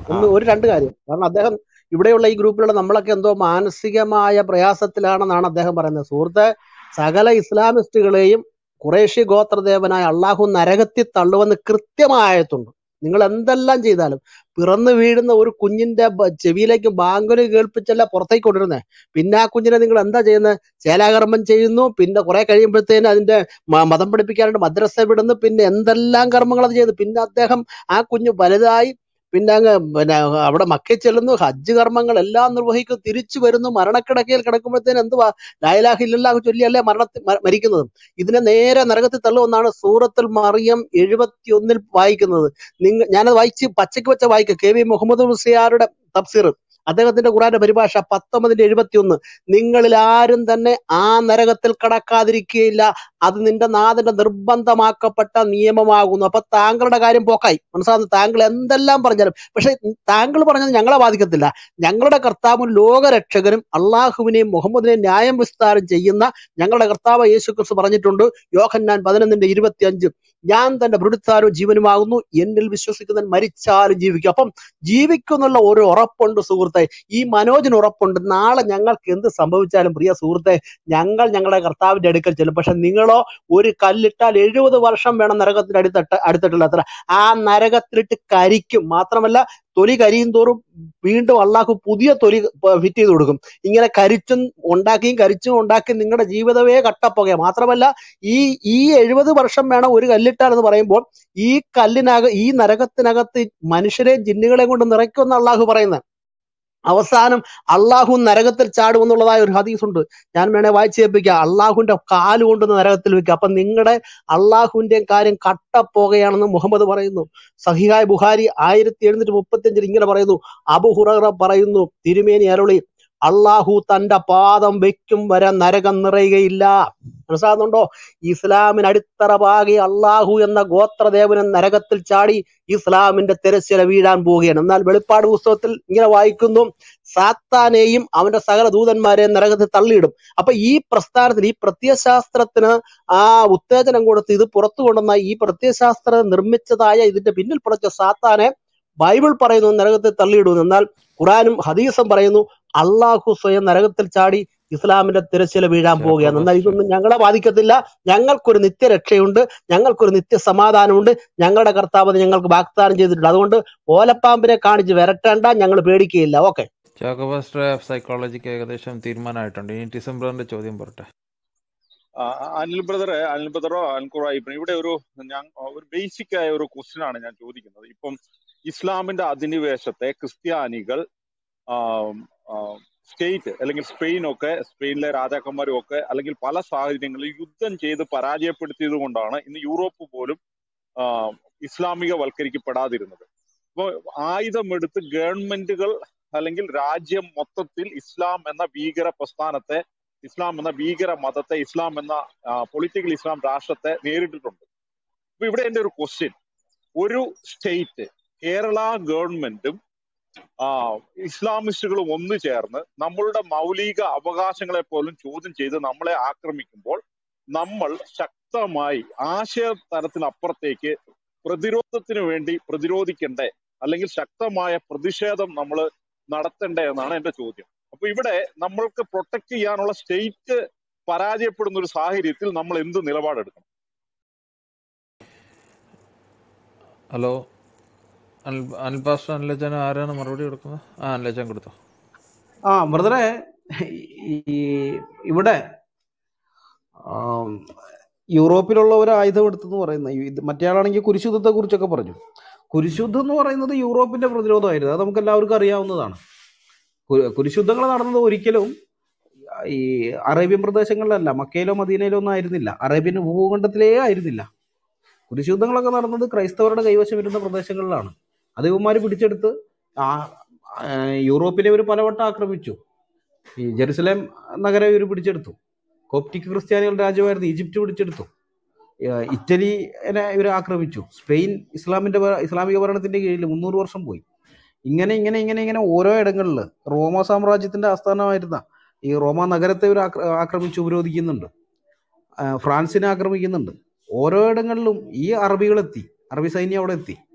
അങ്ങനെ വന്നു കഴിഞ്ഞപ്പോഴാണ്, എന്നിട്ട് അവിടെ നിന്ന് ഈ പലരെയും കൊല്ലുകയും ഇവരെയൊക്കെ പിടിച്ചോണ്ട് പോവുകയും ചെയ്തു. ഈ സ്ത്രീകളെ, അവിടുത്തെ യൂറോപ്യൻ വനിതകളെ, അതും ചെമ്പൻ തലമുടിക്കാരായിരിക്കുന്ന സ്ത്രീകൾക്ക് പ്രത്യേക ഡിമാൻഡായിരുന്നു അന്ന് അറബികളുടെ അടിമച്ചന്തയിൽ. യൂറോപ്പിൽ നിന്ന് കൊണ്ടുവരുന്ന ഈ ചെമ്പൻ തലമുടി ഇതുണ്ടല്ലോ, ഗോൾഡൻ ഹെയർ ഒക്കെ ഉള്ളത്, അങ്ങനെയുള്ളവർക്കൊക്കെ പ്രത്യേക ഡിമാൻഡായിരുന്നു. അതൊക്കെ ഇവരുടെ പുസ്തകങ്ങളിൽ ഇവർ എഴുതി വെച്ചിട്ടുണ്ട്. ഓരോ അടിമകളുടെയൊക്കെ റേറ്റ് എത്രയാണെന്നുള്ളത്. നമ്മൾ ഈ ആടുമാടുകളുടെയൊക്കെ റേറ്റ് പറയുന്ന പോലെ അത് ഇതിൻ്റെ ലക്ഷണങ്ങൾ ഉണ്ടാവുമല്ലോ. ആടുകൾ അല്ലെങ്കിൽ ഇപ്പോൾ ആനേനെയൊക്കെ വാങ്ങാൻ പോകുമ്പോൾ അറിയാം, ആനയുടെ മസ്തകത്തിൻ്റെ ഇതും അങ്ങനെ ഓരോന്നൊക്കെ പറഞ്ഞു. അല്ലെങ്കിൽ നല്ല കാളയാണെങ്കിൽ അതിൻ്റെ കൊമ്പ് ഇങ്ങനെ എന്നൊക്കെ പറഞ്ഞൊക്കെ ലക്ഷണം പറഞ്ഞു. അതുപോലെ തന്നെ ഇവർ അടിമച്ചന്തയിൽ സ്ത്രീകളുടെയൊക്കെ ലക്ഷണം പറയുന്നുണ്ട്. അതൊക്കെ ഇവരുടെ പുസ്തകങ്ങളിലുള്ളതാണത്. അപ്പൊ ഇങ്ങനെയുള്ളതൊക്കെ നടന്നു കഴിഞ്ഞിട്ട് അതിനെ പ്രതിരോധിക്കാൻ വേണ്ടിയിട്ടാണ് കുരിശുദ്ധങ്ങൾ ഉണ്ടായത്. അതിനെടുത്തിട്ടാണ് ഇന്ന് ഇവർ ഇരവാദം മുഴക്കുന്നത്, ഇരവാദക്കരച്ചില്. ഇവന്മാരെപ്പോഴും അടിച്ചുകൊണ്ടിരിക്കും. എപ്പോഴെങ്കിലും നമ്മളെങ്ങാനും തിരിച്ചടിച്ചു കഴിഞ്ഞാൽ പിന്നെ ഉടനെ ഗർഭിണി, ശൂലം, കത്തിക്കല്, ഇരവാദം ഇത് തന്നെ പരിപാടി. അപ്പൊ ഈ ഇരവാദം ഇതൊക്കെ എത്ര കാലം മുന്നോട്ട് പോകുന്നത് നിങ്ങൾ വിചാരിക്കുന്നത്? പിന്നെ ക്രിസ്ത്യാനികൾ ലോകമെമ്പാടും ഒക്കെ പോയിട്ട് പലതും ചെയ്തു കൂട്ടിയെന്നാ പുള്ളി പറഞ്ഞു. ക്രിസ്ത്യാനികൾ ചെയ്തതിനേക്കാൾ 10 മടങ്ങ്, 10 മടങ്ങല്ല 100 മടങ്ങ്, 1000 മടങ്ങ് മുസ്ലിങ്ങൾ ചെയ്തിട്ടുണ്ട് സുഹൃത്തെ. വ്യത്യാസം എന്താണെന്ന് അറിയാമോ? ക്രിസ്ത്യാനികൾ ചെയ്തിട്ടുണ്ടെങ്കിൽ ആ ചെയ്ത കാര്യം ഒന്ന് അവർ രേഖയാക്കി വെക്കുന്നു, 2 അതിനെക്കുറിച്ച് അവർക്ക് പശ്ചാത്താപം ഉണ്ടാവുകയും ഞങ്ങൾ ചെയ്തത് തെറ്റാണെന്ന് അവർ പറയുകയും ചെയ്യുന്നു പിൽക്കാലത്തുള്ളവർ. മറ്റേത് അങ്ങനെയല്ല. മറ്റേത് ചെയ്തതെല്ലാം ദീനിന് വേണ്ടി ആയതുകൊണ്ട് അതിനെ ഇന്നും നിങ്ങളുടെ ആളുകളൊക്കെ വലിയ കാര്യമായിട്ട് പൊക്കി പറഞ്ഞുകൊണ്ട് കിടക്കുന്നു. ക്രിസ്ത്യാനികൾ ചെയ്തത് ബൈബിൾ അനുസരിച്ചിട്ടല്ല, ബൈബിളിന് വിരുദ്ധമായിട്ടായിരുന്നു. എന്നാൽ മുസ്ലിങ്ങൾ ചെയ്തത് കൃത്യമായിട്ട് ഖുറാനും ഹദീസുകളും പറയുന്നതനുസരിച്ചായിരുന്നു. ഇന്ത്യ ചരിത്രം മറ്റേ ഇതൊക്കെ വിട്, നമ്മുടെ ഇന്ത്യയുടെ കാര്യം മാത്രം നോക്കിയാൽ മതി. ഇന്ത്യയോട്, ഈ നാടിനോട് മുസ്ലിങ്ങൾ ചെയ്ത ക്രൂരതകളെ കുറിച്ച് നിങ്ങൾക്ക് വല്ലതും അറിയാമോ? അംബേദ്കറൊക്കെ വിശദമായിട്ട് എഴുതിയിട്ടുണ്ട് അതിനെക്കുറിച്ച്, വളരെ വ്യക്തമായിട്ട് എന്തൊക്കെയാണ് ചെയ്തു കൂട്ടിയെന്നൊക്കെ ഉള്ളത്.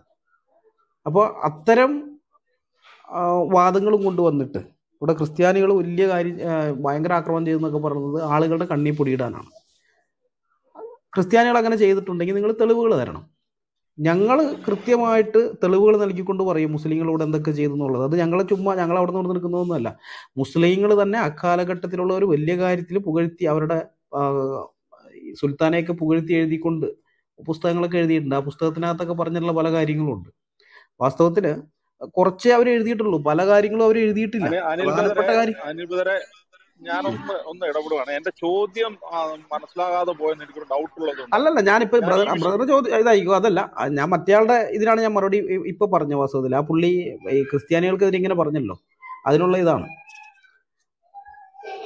ബ്രദർ പറഞ്ഞോ ബ്രദറിന്റെ എന്റെ ചോദ്യം ഇതാണ്. ഇന്ന് നമ്മൾ കേവലം ഇങ്ങനെ ഒരു ആശയപ്രചരണം മാത്രം നടത്തിയാൽ മതിയോ? കാരണം നമ്മുടെ മുന്നിൽ ഗവൺമെന്റ്, നമ്മളെ പ്രൊട്ടക്ട് ചെയ്യേണ്ട പോലീസും ഗവൺമെന്റും എല്ലാം ജിഹാദികളുടെ പിടിയിലായി പോയി. ഇപ്പൊ മനോജിന് 100% നീതി നിഷേധിക്കപ്പെടുകയും അനീതിപരമായി കോടതിയിൽ തള്ളിപ്പോകുന്ന കാര്യമാണെങ്കിൽ പോലും അദ്ദേഹത്തെ മാനസികമായി പീഡിപ്പിക്കുകയും ബ്രദർ പറഞ്ഞ പോലെ തന്നെ ജയിലിൽ ഇടാനൊക്കെ ഉള്ള ഒരു ശ്രമങ്ങളൊക്കെ നടക്കുമ്പോൾ നമ്മൾ കേവലം ഒരു ക്ലബ് ഹൗസിലോ യൂട്യൂബിലോ അല്ലെങ്കിൽ ആശയ പ്രചരണം മാത്രം മതിയോ? ശക്തമായ പ്രതിരോധ രീതി കാസയൊക്കെ ചെയ്യുന്നത് പോലെ അല്ലെങ്കിൽ കൂടുതൽ ഉണർന്ന് അതിശക്തമായ ഒരു പ്രക്ഷോഭത്തിന്റെ തലത്തിലേക്ക് മാറണ്ടേ? കാരണം സ്റ്റേറ്റ് ഇവിടെ നമ്മളുടെ അവകാശങ്ങളെ സംരക്ഷിക്കുന്നതിൽ പരാജയപ്പെടുകയാണ്. ഇതാണ് എന്റെ ചോദ്യം. ബ്രദറെ, ഈ പ്രതിരോധം എന്ന് പറയുന്നത് നമുക്കിപ്പോൾ പരമാവധി ചെയ്യാൻ പറ്റുന്നത് നിയമപരമായിട്ടുള്ള മാർഗത്തിലൂടെ മാത്രമാണ് ബ്രദറെ. അതിൻ്റെ അപ്പുറത്ത് ഇവർ ചെയ്യുന്നത് പോലെ നമുക്ക് തെരുവിലിറങ്ങിയിട്ട് ഇപ്പൊ ബേക്കറി ലഹളയൊക്കെ നമുക്കറിയാമല്ലോ, അതുപോലെയുള്ള സംഗതികളിലേക്കൊന്നും പോകാൻ നമുക്ക് സാധിക്കുകയില്ല. അത് ക്രിസ്തീയവുമല്ല നമ്മൾ തെരുവിൽ അക്രമം അഴിച്ചുവിടുകയോ മറ്റോ ചെയ്യുന്നത്. നമുക്ക് ചെയ്യാൻ പറ്റുന്നത് ഒന്ന് നിയമപരമായിട്ടുള്ളതാണ്. പിന്നെ നമുക്കിത് ചെയ്യാം. നമുക്കിപ്പോൾ പ്രതിഷേധ പ്രകടനം എന്നുള്ളതിനാൽ വായ് മൂടി കെട്ടിക്കൊണ്ട് എന്തെങ്കിലുമൊക്കെ ചെയ്യാം. അങ്ങനെയൊക്കെ ഉള്ളത് നമുക്ക് ചെയ്യാൻ പറ്റുള്ളൂ. അതിൻ്റെ അപ്പുറത്ത് മുസ്ലിങ്ങൾ തെരുവിൽ അഴിഞ്ഞാടുന്നത് പോലെ നമുക്കൊരു വിധത്തിലും ചെയ്യാൻ പറ്റുകയില്ല. കാരണം അതിനുള്ള പ്രമാണം നമുക്കില്ല. അതുകൊണ്ടാണ് അങ്ങനെ ആ വിധത്തിൽ നമ്മൾ അങ്ങനെ അതിനെപ്പറ്റി ചിന്തിക്കുന്നതിൽ അർത്ഥമില്ല ബ്രദറെ. പക്ഷെ നമ്മൾ ഈ ചെയ്യുന്ന കാര്യങ്ങൾ ബ്രദറെ, ഈ ഇപ്പൊ ക്ലബ് ഹൗസിലിട്ട് നമ്മൾ സംസാരിക്കുന്നു പറയുന്നത് ഇതിനെല്ലാം വളരെ എഫക്റ്റ് ഉണ്ട് ബ്രദറെ. അത് എഫക്റ്റ് ഉള്ളത് കൊണ്ടാണ് സോഷ്യൽ മീഡിയയിൽ ഒരു എന്തെങ്കിലും ഒന്ന് ഷെയർ ചെയ്ത് കഴിഞ്ഞാൽ ഇവർ ആയുധം എടുക്കുന്നത് എന്തുകൊണ്ടാണ് ബ്രദറെ? അതൊന്ന് ചിന്തിച്ചാൽ പോരെ. അവരെന്തുകൊണ്ട് ആയുധം എടുക്കുന്നു? അവരത് ബാധിച്ചിട്ടുണ്ട്, വളരെയധികം ബാധിക്കുന്നുണ്ട്. അപ്പൊ നമ്മളിപ്പോൾ സോഷ്യൽ മീഡിയയിൽ ഇരുന്ന് വെറുതെ ഇങ്ങനെ പറയുന്നത് അങ്ങനെ ചിന്തിക്കേണ്ട ബ്രദറെ. ആ പറയുന്ന കാര്യത്തിന് ക്ലബ് ഹൗസിൽ നമ്മളൊരു കാര്യം പറയുന്നുണ്ടെങ്കിൽ അത് യൂട്യൂബിലോ വീഡിയോ വഴി നമ്മൾ അപ്ലോഡ് ചെയ്യുമ്പോൾ, അല്ലെങ്കിൽ ക്ലബ് ഹൗസിൽ നേരിട്ട് കേൾക്കുന്ന 500, 600, 700 പേരാകട്ടെ, അല്ലെങ്കിൽ യൂട്യൂബിലൂടെ അത് കേൾക്കുന്ന 10,000-ങ്ങളാകട്ടെ, അവരെല്ലാം ചിന്തിക്കുന്നുണ്ട് ബ്രദറെ. അവരുടെ മനസ്സിൽ നമ്മൾ വെറുതെ പറയുന്നൊന്നുമല്ലല്ലോ, കൃത്യമായ പ്രമാണങ്ങൾ വെച്ചിട്ടല്ലേ നമ്മൾ സംസാരിക്കുന്നത്. ഇങ്ങനെയൊക്കെയാണ് അതിനകത്ത് എഴുതി വെച്ചിരിക്കുന്നത്. അത് ഇന്നിടങ്ങളിലൊക്കെ ഇപ്പോഴും പ്രാക്ടീസ് ചെയ്യപ്പെട്ടുകൊണ്ടിരിക്കുന്നു. ഇവിടെ അവർ ന്യൂനപക്ഷമായതുകൊണ്ട് പ്രാക്ടീസ് ചെയ്യാൻ തുടങ്ങിയിട്ടില്ലെന്നേ ഉള്ളൂ. പക്ഷെ അവർ ഭൂരിപക്ഷമായാൽ ഉറപ്പായിട്ടും ഇതൊക്കെ തന്നെ ചെയ്യും എന്നൊക്കെ നമ്മൾ പറയുമ്പോൾ അവരും പോയി നോക്കും പുസ്തകങ്ങളിൽ ഇതുണ്ടോന്ന്. നോക്കാൻ ബുദ്ധിമുട്ടൊന്നുമില്ലല്ലോ ബ്രദറെ. ഇത് ഇന്റർനെറ്റ് യുഗമല്ലേ, വിരൽത്തുമ്പിലല്ലേ വിവരങ്ങൾ ഇരിക്കുന്നത്. അപ്പൊ അതുണ്ടെന്ന് കാണും. അവർ ജാഗ്രത പുലർത്തും ബ്രദറെ. നമ്മൾ തെരുവിൽ കിടന്ന് മുദ്രാവാക്യം മുഴക്കി എന്തെങ്കിലും ഒച്ചയും ബഹളം ഉണ്ടാക്കുന്നതിന്റെ 10,000 ഇരട്ടി ഗുണം ചെയ്യുന്നത് ഇത് തന്നെയാണ് ബ്രദറെ. ഞാൻ അങ്ങനെയാണ് മനസ്സിലാക്കുന്നത്. അത് ആളുകളെ ചിന്തിപ്പിക്കുന്നുണ്ട്. ആളുകളെ ചിന്തിപ്പിക്കുകയും അവരിതിനെതിരെ ജാഗ്രത പുലർത്തുകയും ചെയ്യുന്നുണ്ട്. ഈ വളരെ ഇതായിട്ട് എനിക്കറിയാവുന്ന വേറെ കുറേ സംഭവങ്ങളുണ്ട്. കുഞ്ഞുങ്ങളുടെ കാര്യത്തിലൊക്കെ അവർ കൃത്യമായിട്ട് നോക്കുന്നു. കുഞ്ഞുങ്ങളുടെ സുഹൃത്തുക്കൾ ആരാണെന്ന് അവർ നോക്കുന്നുണ്ട്. മുസ്ലിങ്ങളൊക്കെയാണ് സുഹൃത്തെങ്കിൽ അവർ പറയാൻ തുടങ്ങി ഇപ്പോൾ അധികം സൗഹൃദമൊന്നും വേണ്ടാട്ടാന്ന്. അത് ഹിന്ദുക്കളും ക്രിസ്ത്യാനികളുമായ പല മാതാപിതാക്കളും പറയാൻ തുടങ്ങി. നമ്മളത് അങ്ങനെയൊക്കെ വരണമെന്ന് നമ്മൾ ആഗ്രഹിച്ചതല്ല, പക്ഷെ ഇവരായിട്ട് സ്വയം അങ്ങനെ ആക്കിപ്പിച്ചിരിക്കുന്നതാണ്. അത് നമ്മുടെ പ്രശ്നമല്ല അത്. അപ്പം ഈ വിധത്തിൽ ഒരു മാറ്റം സമൂഹത്തിനകത്ത് വരുന്നുണ്ട് ബ്രദറെ. അത് നല്ല മാറ്റം തന്നെയാണത്. കാരണം ഇത് അങ്ങനെയെങ്കിലും കണ്ടിട്ട് ഇവരിതൊന്ന് കുറയ്ക്കട്ടെ. ഇവര് ഈ ജനസംഖ്യ കൂടിയതിൻ്റെ പ്രശ്നമാണ് ബ്രദറെ. ഇത് മുസ്ലിം ജനസംഖ്യ കൂടിയതിൻ്റെ പ്രശ്നമാണ്. ഇവർ ന്യൂനപക്ഷമായിരിക്കുന്നിടത്ത് ഇവരെക്കാളും സമാധാനപ്രിയരായ ആളുകളെ നമുക്ക് കാണാൻ പറ്റുകയില്ല. പക്ഷെ ഇവർ ഭൂരിപക്ഷമാകുമ്പോൾ എല്ലാം മാറും. അപ്പം ഇവിടെ അത് മാറി. ഈ കേരളത്തിൽ അവർ ആ ന്യൂനപക്ഷം എന്നുള്ള സ്ഥാനത്ത് നിന്ന് മാറി. ഇപ്പൊ പുതിയ സെൻസസ് 2011 സെൻസസ് കഴിഞ്ഞിട്ട് ഇനിയിപ്പോൾ 10 കൊല്ലം കഴിഞ്ഞ് 2021 സെൻസസ്. അപ്പം ഇതിന്റെ ഈ സെൻസസ് റിപ്പോർട്ട് വരുമ്പോൾ നമുക്കറിയാം ഇനി എത്ര ശതമാനമുണ്ട് എങ്ങനെയൊക്കെയാണെന്നുള്ളത്. അപ്പൊ അങ്ങനെ ആ ജനസംഖ്യ മാറുന്നതനുസരിച്ച് പഠിപ്പിക്കലും മാറും, ഇവരുടെ സിലബസുകൾ മാറും, ഇവരുടെ മദ്രസ സ്കൂളിലെ സിലബസ് മാറും. അങ്ങനെ ആ സിലബസ് മാറ്റാനുള്ള ഒരു ആഹ്വാനമാണ് വാസ്തവത്തിൽ എം എടുത്ത് കൊടുത്തത്. അതായത് നബി എന്ത് ചെയ്തുവോ അതാണ് ശരി എന്നുള്ളതല്ല, അങ്ങനെ പഠിപ്പിക്കണം. ഇനി പോലെ അതാ പഠിപ്പിക്കുന്നത് ഇവരുടെ ഇതിനകത്ത്. ഇത്ര നാൾ അങ്ങനെ പഠിപ്പിച്ചിട്ടുണ്ടാവില്ല, ഇനി അത് പഠിപ്പിക്കും. അങ്ങനെ വരുന്ന സമയത്ത് പിന്നത്തെ തലമുറയിലുള്ള പിള്ളേർക്ക് അവരോട് നമ്മൾ നബി അങ്ങനെ ചെയ്തു ഇങ്ങനെ ചെയ്തെന്ന് പറയുമ്പോൾ അവിടെ ഫലിക്കുകയില്ല അത്. കാരണം അവൻ ചെറുപ്പത്തിലേയും ബ്രെയിൻ വാഷ് ചെയ്യപ്പെട്ടിരിക്കുകയാണ്. നബി എന്ത് ചെയ്തോ അത് തന്നെ ശരി. നബി 1000 പേരെ കഴുത്തറുത്തോ അത് കാരുണ്യമാണ്. ആ വിധത്തിൽ പഠിപ്പിക്കൽ കിട്ടി വരുന്ന ഒരു തലമുറയായിരിക്കും പിന്നെ വരുന്നത്. കാരണം അവർ ഭൂരിപക്ഷമാകുമ്പോൾ ആ വിധത്തിലുള്ള പഠിപ്പിക്കലാണ് വരിക. അപ്പൊ അങ്ങനെയുള്ള കുഞ്ഞുങ്ങളുടെ അടുത്ത് നമ്മൾ പോയിട്ട് നിങ്ങളുടെ പ്രവാചകൻ ദേ ഇങ്ങനെ ചെയ്തില്ല അങ്ങനെ ചെയ്തില്ല എന്ന് ചോദിച്ചിട്ട് ഒരു ഫലവും ചെയ്യില്ല ബ്രദറെ. അത് ഇവര് ജനസംഖ്യാടിസ്ഥാനത്തിൽ ഉപദേശം മാറ്റുന്ന ആളുകളാണ്, അത് മനസ്സിലാക്കിയിരിക്കണം. അപ്പൊ ഇപ്പൊ അതിന്റെ അഹങ്കാരമാണ് ഈ കാണുന്നത്. അവർക്ക് മനസ്സിലായി ഞങ്ങൾ ഭൂരിപക്ഷം. കാരണം ഈ 2015 മുതൽ ഇങ്ങോട്ടുള്ള ജനന നിരക്ക് നോക്കിയാലും മതാടിസ്ഥാനത്തിലുള്ള കണക്ക് സർക്കാർ പുറത്തു വിടുന്നുണ്ട്. 2015 42% എൻ്റെ ഓർമ്മ. 42% മുസ്ലിം കുട്ടികൾ. പിന്നെ അത് കൂടി വരികയാണ്. ഇപ്പൊ 46% ആയിട്ടുണ്ട്. അതിന്റെ അർത്ഥം ബാക്കിയുള്ള എല്ലാവരും കൂടി ചേർന്ന് 54% ഉള്ളൂ. അപ്പൊ ഈ 46% അപ്പോൾ ഒരു ജനാധിപത്യ ഇതിൽ അത് ഭൂരിപക്ഷമാണ്. ആര് ഭരിക്കണമെന്ന് അവർ തീരുമാനിക്കും. കാരണം ഇപ്പുറത്തുള്ള ഈ 54% എല്ലാവരും ഒറ്റക്കെട്ടായി നിൽക്കൊന്നുമില്ലല്ലോ. ഈ 18 കൊല്ലം കഴിയുമ്പോൾ ഇവർക്കാണല്ലോ വോട്ടവകാശം കിട്ടുന്നത്, ഈ പിള്ളേർക്ക് ഇപ്പൊ ജനിക്കുന്നവർക്കൊക്കെ. അപ്പൊ ഈ 54% പേര് എല്ലാവരും ഒറ്റക്കെട്ടായി നിൽക്കൊന്നുമില്ല. അവര് അല്ലെങ്കിൽ തന്നെ ജാതിയുടെയും അതിൻ്റെയൊക്കെ അടിസ്ഥാനത്തിൽ കുറെ വിഭാഗങ്ങളാണ്. പിന്നെ രാഷ്ട്രീയത്തിന്റെ പേരിലുള്ള വേറെ, ക്രിസ്ത്യാനികളാണെങ്കിൽ സഭയുടെ പേരിലുള്ള ഇങ്ങനെ ഭിന്നത ഇതൊക്കെ ഉണ്ട്. പക്ഷെ അപ്പുറത്ത് അതൊന്നുമില്ല. അപ്പുറത്ത് എത്രയൊക്കെ പ്രശ്നമുണ്ടെന്ന് പറഞ്ഞാലും ദീനിന്റെ കാര്യം വരുമ്പോൾ എല്ലാവരും ഒറ്റക്കെട്ടാണ്. ദീനെന്ന് പറയുമ്പോൾ അത് ആത്മീയത എന്ന് പറയുന്ന സംഗതിയേക്കാൾ ഉപരി അത് പൊളിറ്റിക്കലാണ്. അപ്പൊ ആര് മുഖ്യമന്ത്രിയാകണം, ആരെന്തൊക്കെ ആവണം എന്നൊക്കെയുള്ള കാര്യം വരുമ്പോൾ അവർ ഒറ്റക്കെട്ടായി നിൽക്കും. അവരാളുകൾ മാത്രം അവിടേക്ക് ചെല്ലും. നിയമസഭയിൽ ഇരിക്കുന്നത് മുഴുവനും പിന്നെ തലയിൽ തൊപ്പിയും മീശ പിടിച്ചു കളഞ്ഞ് താടിയും വെച്ച ടീമുകളായിരിക്കും. അങ്ങനത്തെ ഒരു അവസ്ഥയിലേക്കാണ് പോകുന്നത്. അപ്പോൾ അതവർക്ക് മനസ്സിലായി, ഞങ്ങൾക്ക് അതിനുള്ള ഇത് വന്നിട്ടുണ്ട് ഇപ്പോൾ ഒന്ന്. അത് ഇവിടുത്തെ രാഷ്ട്രീയ പാർട്ടിക്കാർക്കും അറിയാം. ഇവർ ഇത്രയും 46% അല്ലെങ്കിൽ 42% 2015 ഇപ്പൊ 6 കൊല്ലം കഴിഞ്ഞ് ഇനി 12 കൊല്ലം കൂടി കഴിയുമ്പോൾ അന്ന് ജനിച്ച കുഞ്ഞുങ്ങൾക്ക് വോട്ടവകാശം കിട്ടുകയാണ്. അപ്പൊ അവരെ വെറുപ്പിക്കാൻ പറ്റില്ല എന്ന് മനസ്സിലാക്കിയിട്ടാണ് മനോജ് ബ്രദറിനെതിരെയൊക്കെയുള്ള ഇത്തരം നടപടികൾ. ഇത് ശരിക്കും പറഞ്ഞാൽ കോടതിയുടെ ഈ സമയത്ത് ആരപ്പോ കോൾ ചെയ്യുന്നു? ഒരു നിമിഷം.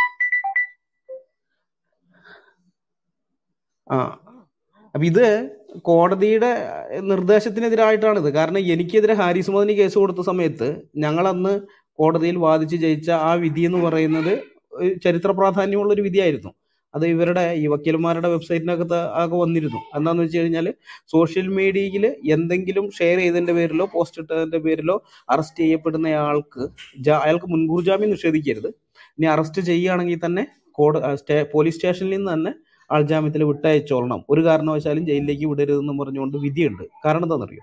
ഈ മുൻകൂർ ജാമ്യം നിഷേധിക്കരുതെന്ന് പറയുന്നതിന്റെ കാരണം എന്ന് വെച്ച് കഴിഞ്ഞാൽ, മുൻകൂർ ജാമ്യം നിഷേധിക്കാൻ പോലീസ് പറയുന്ന കാരണം ഇയാൾക്ക് മുൻകൂർ ജാമ്യം കൊടുത്തു കഴിഞ്ഞാൽ ഇയാൾ എന്ത് ചെയ്യും? ഈ സാക്ഷികളെയൊക്കെ, അല്ലെങ്കിൽ മുൻകൂർ ജാമ്യം എന്താകട്ടെ, അയാൾ സാക്ഷികളെയൊക്കെ സ്വാധീനിച്ചോ അല്ലെങ്കിൽ വേറെ ഏതെങ്കിലും വിധത്തിലോ സ്വാധീനിച്ച് ഈ തെളിവുകൾ നശിപ്പിക്കാനുള്ള സാധ്യതയുണ്ട്. അതാണ് ഇവർ പറയുക. അതുകൊണ്ട് കേസന്വേഷണം കഴിയുന്നത് വരേക്കും അല്ലെങ്കിൽ അറസ്റ്റ് ഇതാകുന്നവരേക്കൊന്നും ഇയാളെ പുറത്തു വിടരുതെന്നും പറഞ്ഞിട്ടാണ് ഇവർ വാദിക്കുക. എന്നാൽ ഈ സോഷ്യൽ മീഡിയയിലെ കേസിൽ ആ വാദത്തിന് പ്രസക്തിയില്ല.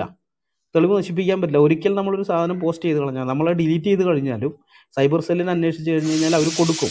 അതിപ്പോൾ യൂട്യൂബ് ആണെങ്കിൽ അവർ കൊടുക്കും. ഏത് വീഡിയോ ആണോ നമ്മൾ അപ്ലോഡ് ചെയ്തത് ആ വീഡിയോ അവർ കൊടുക്കും. അത് നമ്മൾ പോസ്റ്റ് ഷെയർ ചെയ്ത അല്ലെങ്കിൽ ഡിലീറ്റ് അപ്ലോഡ് ചെയ്ത ഏതൊരു പോസ്റ്റ് നമ്മൾ ഡിലീറ്റ് ചെയ്ത് കളഞ്ഞു കഴിഞ്ഞാൽ അവരിലുണ്ട്, അത് അവരുടെ സെർവറിലുണ്ട്, അവർ ആ സെർവറിൽ നിന്ന് അതെടുത്ത് കൊടുക്കണം. അപ്പം അങ്ങനെയുള്ളത് കൊണ്ട് തെളിവ് നശിപ്പിക്കുക എന്ന് പറയുന്ന സംഗതിക്ക് ഇവിടെ ഒരു പ്രസക്തിയില്ല. അപ്പോൾ ആ കാരണം പറഞ്ഞ് മുൻകൂർ ജാമ്യമോ അല്ലെങ്കിൽ അറസ്റ്റ് ചെയ്താൽ തന്നെ ജാമ്യമോ കൊടുക്കാതിരിക്കരുത്. അറസ്റ്റ് ചെയ്ത് കഴിഞ്ഞാൽ സ്റ്റേഷനിൽ നിന്ന് തന്നെ ജാമ്യത്തിൽ അവരെ വിടണമെന്നാണ് അന്ന് ഞങ്ങൾക്ക് ആ അനുകൂലമായ വിധി. അത് ചരിത്രപരമായിട്ടുള്ളൊരു വിധി തന്നെയാണ് ഇന്ത്യയെ സംബന്ധിച്ച്. കാരണം എന്ന് വെച്ച് കഴിഞ്ഞാൽ ഇത്തരം കേസുകളിൽ പലപ്പോഴും ഈ മതനിന്ദ ആരോപിച്ചിട്ട് അറസ്റ്റ് ചെയ്ത് ജയിലിലിടുന്ന പരിപാടിയുണ്ട്. അത് ഇനി പറ്റുകയില്ല, നടക്കുകയില്ല. അങ്ങനെ വന്നു കഴിഞ്ഞപ്പോഴാണ് അവരുടെ വക്കീൽമാരുടെ അഖിലേന്ത്യാ തലത്തിലുള്ള വെബ്സൈറ്റിനകത്ത് ഞാനപ്പോൾ ആ സമയത്ത് ഞാൻ കയറി നോക്കിയിരുന്നു. അപ്പോൾ ഇതുപോലെയൊക്കെയുള്ള പല വിധികളും ഏതെങ്കിലും ഒരു ചെറിയ ജില്ലാ കോടതിയിലൊക്കെ വന്നൊരു വിധിയായിരിക്കും, അല്ലെങ്കിൽ ഹൈക്കോടതിയിലൊക്കെ വന്ന, ഇത് ഹൈക്കോടതിയിൽ നിന്ന് വന്ന വിധിയാണ്. അപ്പോൾ ആ വിധി എവിടെ നിന്ന് വന്നാലും ശരി, ഇന്ത്യൻ പൗരന്മാർക്ക് എല്ലാവർക്കും ഒരേ നിയമമായതുകൊണ്ട് മറ്റുള്ളിടത്തൊക്കെ അത് ബാധകമാണ്, എല്ലാവർക്കും ഒരുപോലെ ബാധകമായതുകൊണ്ട് ഇവരെ അത്തരം വിധികളൊക്കെ അവരെ ഇതിൽ സൈറ്റിൽ വരും. അപ്പം ഞങ്ങളുടെ ആ കേസ് അവിടെ വന്നിരുന്നു, എൻ്റെ പേരും ഞങ്ങളുടെ വക്കീലിൻ്റെ പേരൊക്കെ അതിനകത്ത് ഉണ്ടായിരുന്നു. അപ്പോൾ അതിനൊക്കെ വിരോധമായിട്ടാണ് ഇപ്പോൾ ഇവരിത് ചെയ്യുന്നത്. ആ സർക്കാർ ആരാണോ അതിന് പുറകിലുള്ള ഉദ്യോഗസ്ഥൻ, അയാൾ സമാനം പറയേണ്ടി വരും. കോടതി ലക്ഷ്യത്തിന് അയാൾ സമാനം പറയേണ്ടി വരും. ഓക്കെ, അടുത്ത ആളിലേക്ക് പോവാം. ജിഷോ ബ്രദർ കേൾക്കുന്നുണ്ടോ? ജിഷോ. ഓക്കെ, സാമ്പൻ ബ്രദർ കേൾക്കുന്നുണ്ടോ? സാമ്പൻ ഫ്രീ ആയോ? സാമ്പൻ. ഓക്കെ, അജയ്. അയ്യോ സോറി, ഒരു മിനിറ്റ് മാറിപ്പോയത്. സാമ്പൻ ബ്രദർ മുകളിലോട്ട് വരുമോ? Okay, sorry, mates mistake. സംസാരിച്ചോളൂ.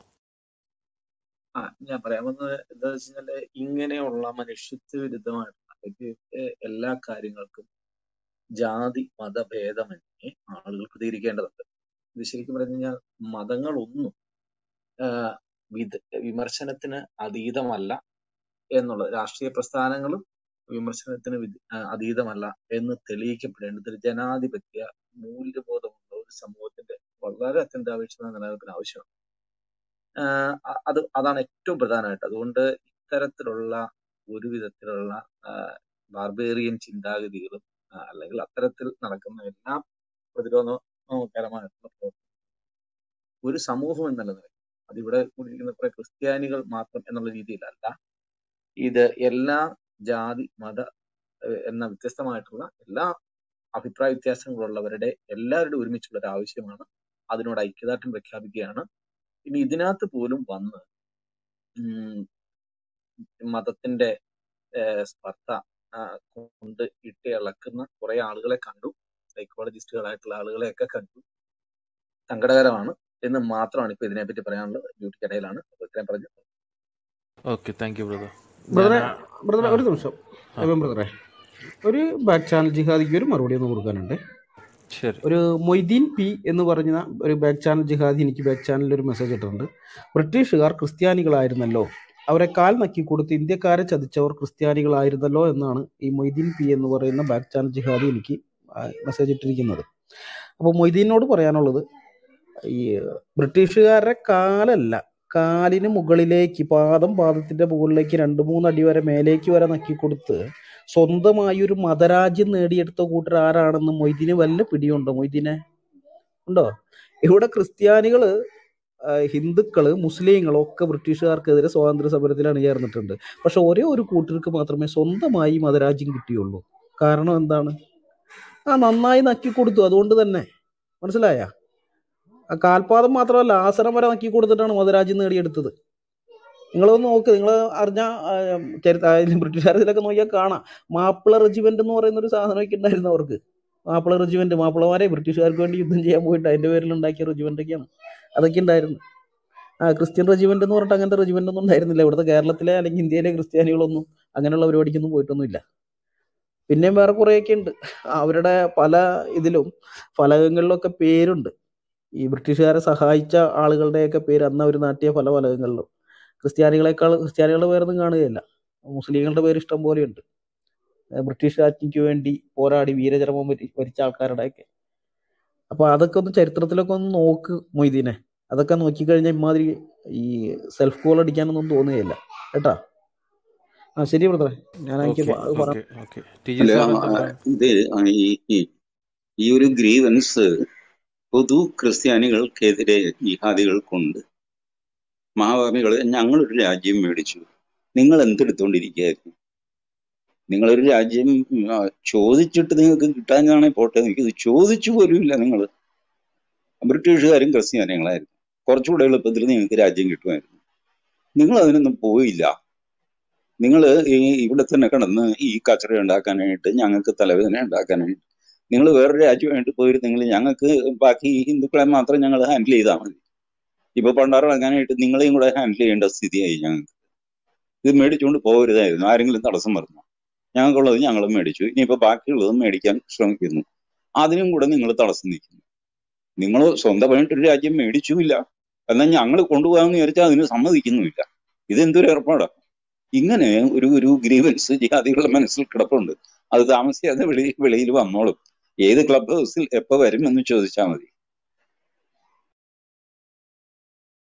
ഓക്കെ ടി ജി സാറെ, അടുത്ത ആളിലേക്ക് ഞാൻ പറയാം. അജയ് ബ്രദർ സംസാരിച്ചോളൂ. Okay, thank you brother. ഈ അജയ് ബ്രദറെ നെറ്റ്വർക്കിന് എന്തോ ഒരു ഇഷ്യൂ ഫീൽ ചെയ്യുന്നുണ്ട്. നെറ്റ്വർക്ക് ഒരു ഇഷ്യൂ ഫീൽ ചെയ്യുന്നുണ്ട്. ഒന്ന് റേഞ്ചുള്ളടത്തേക്കോ. ഒരു സെക്കൻഡ്. ശരി.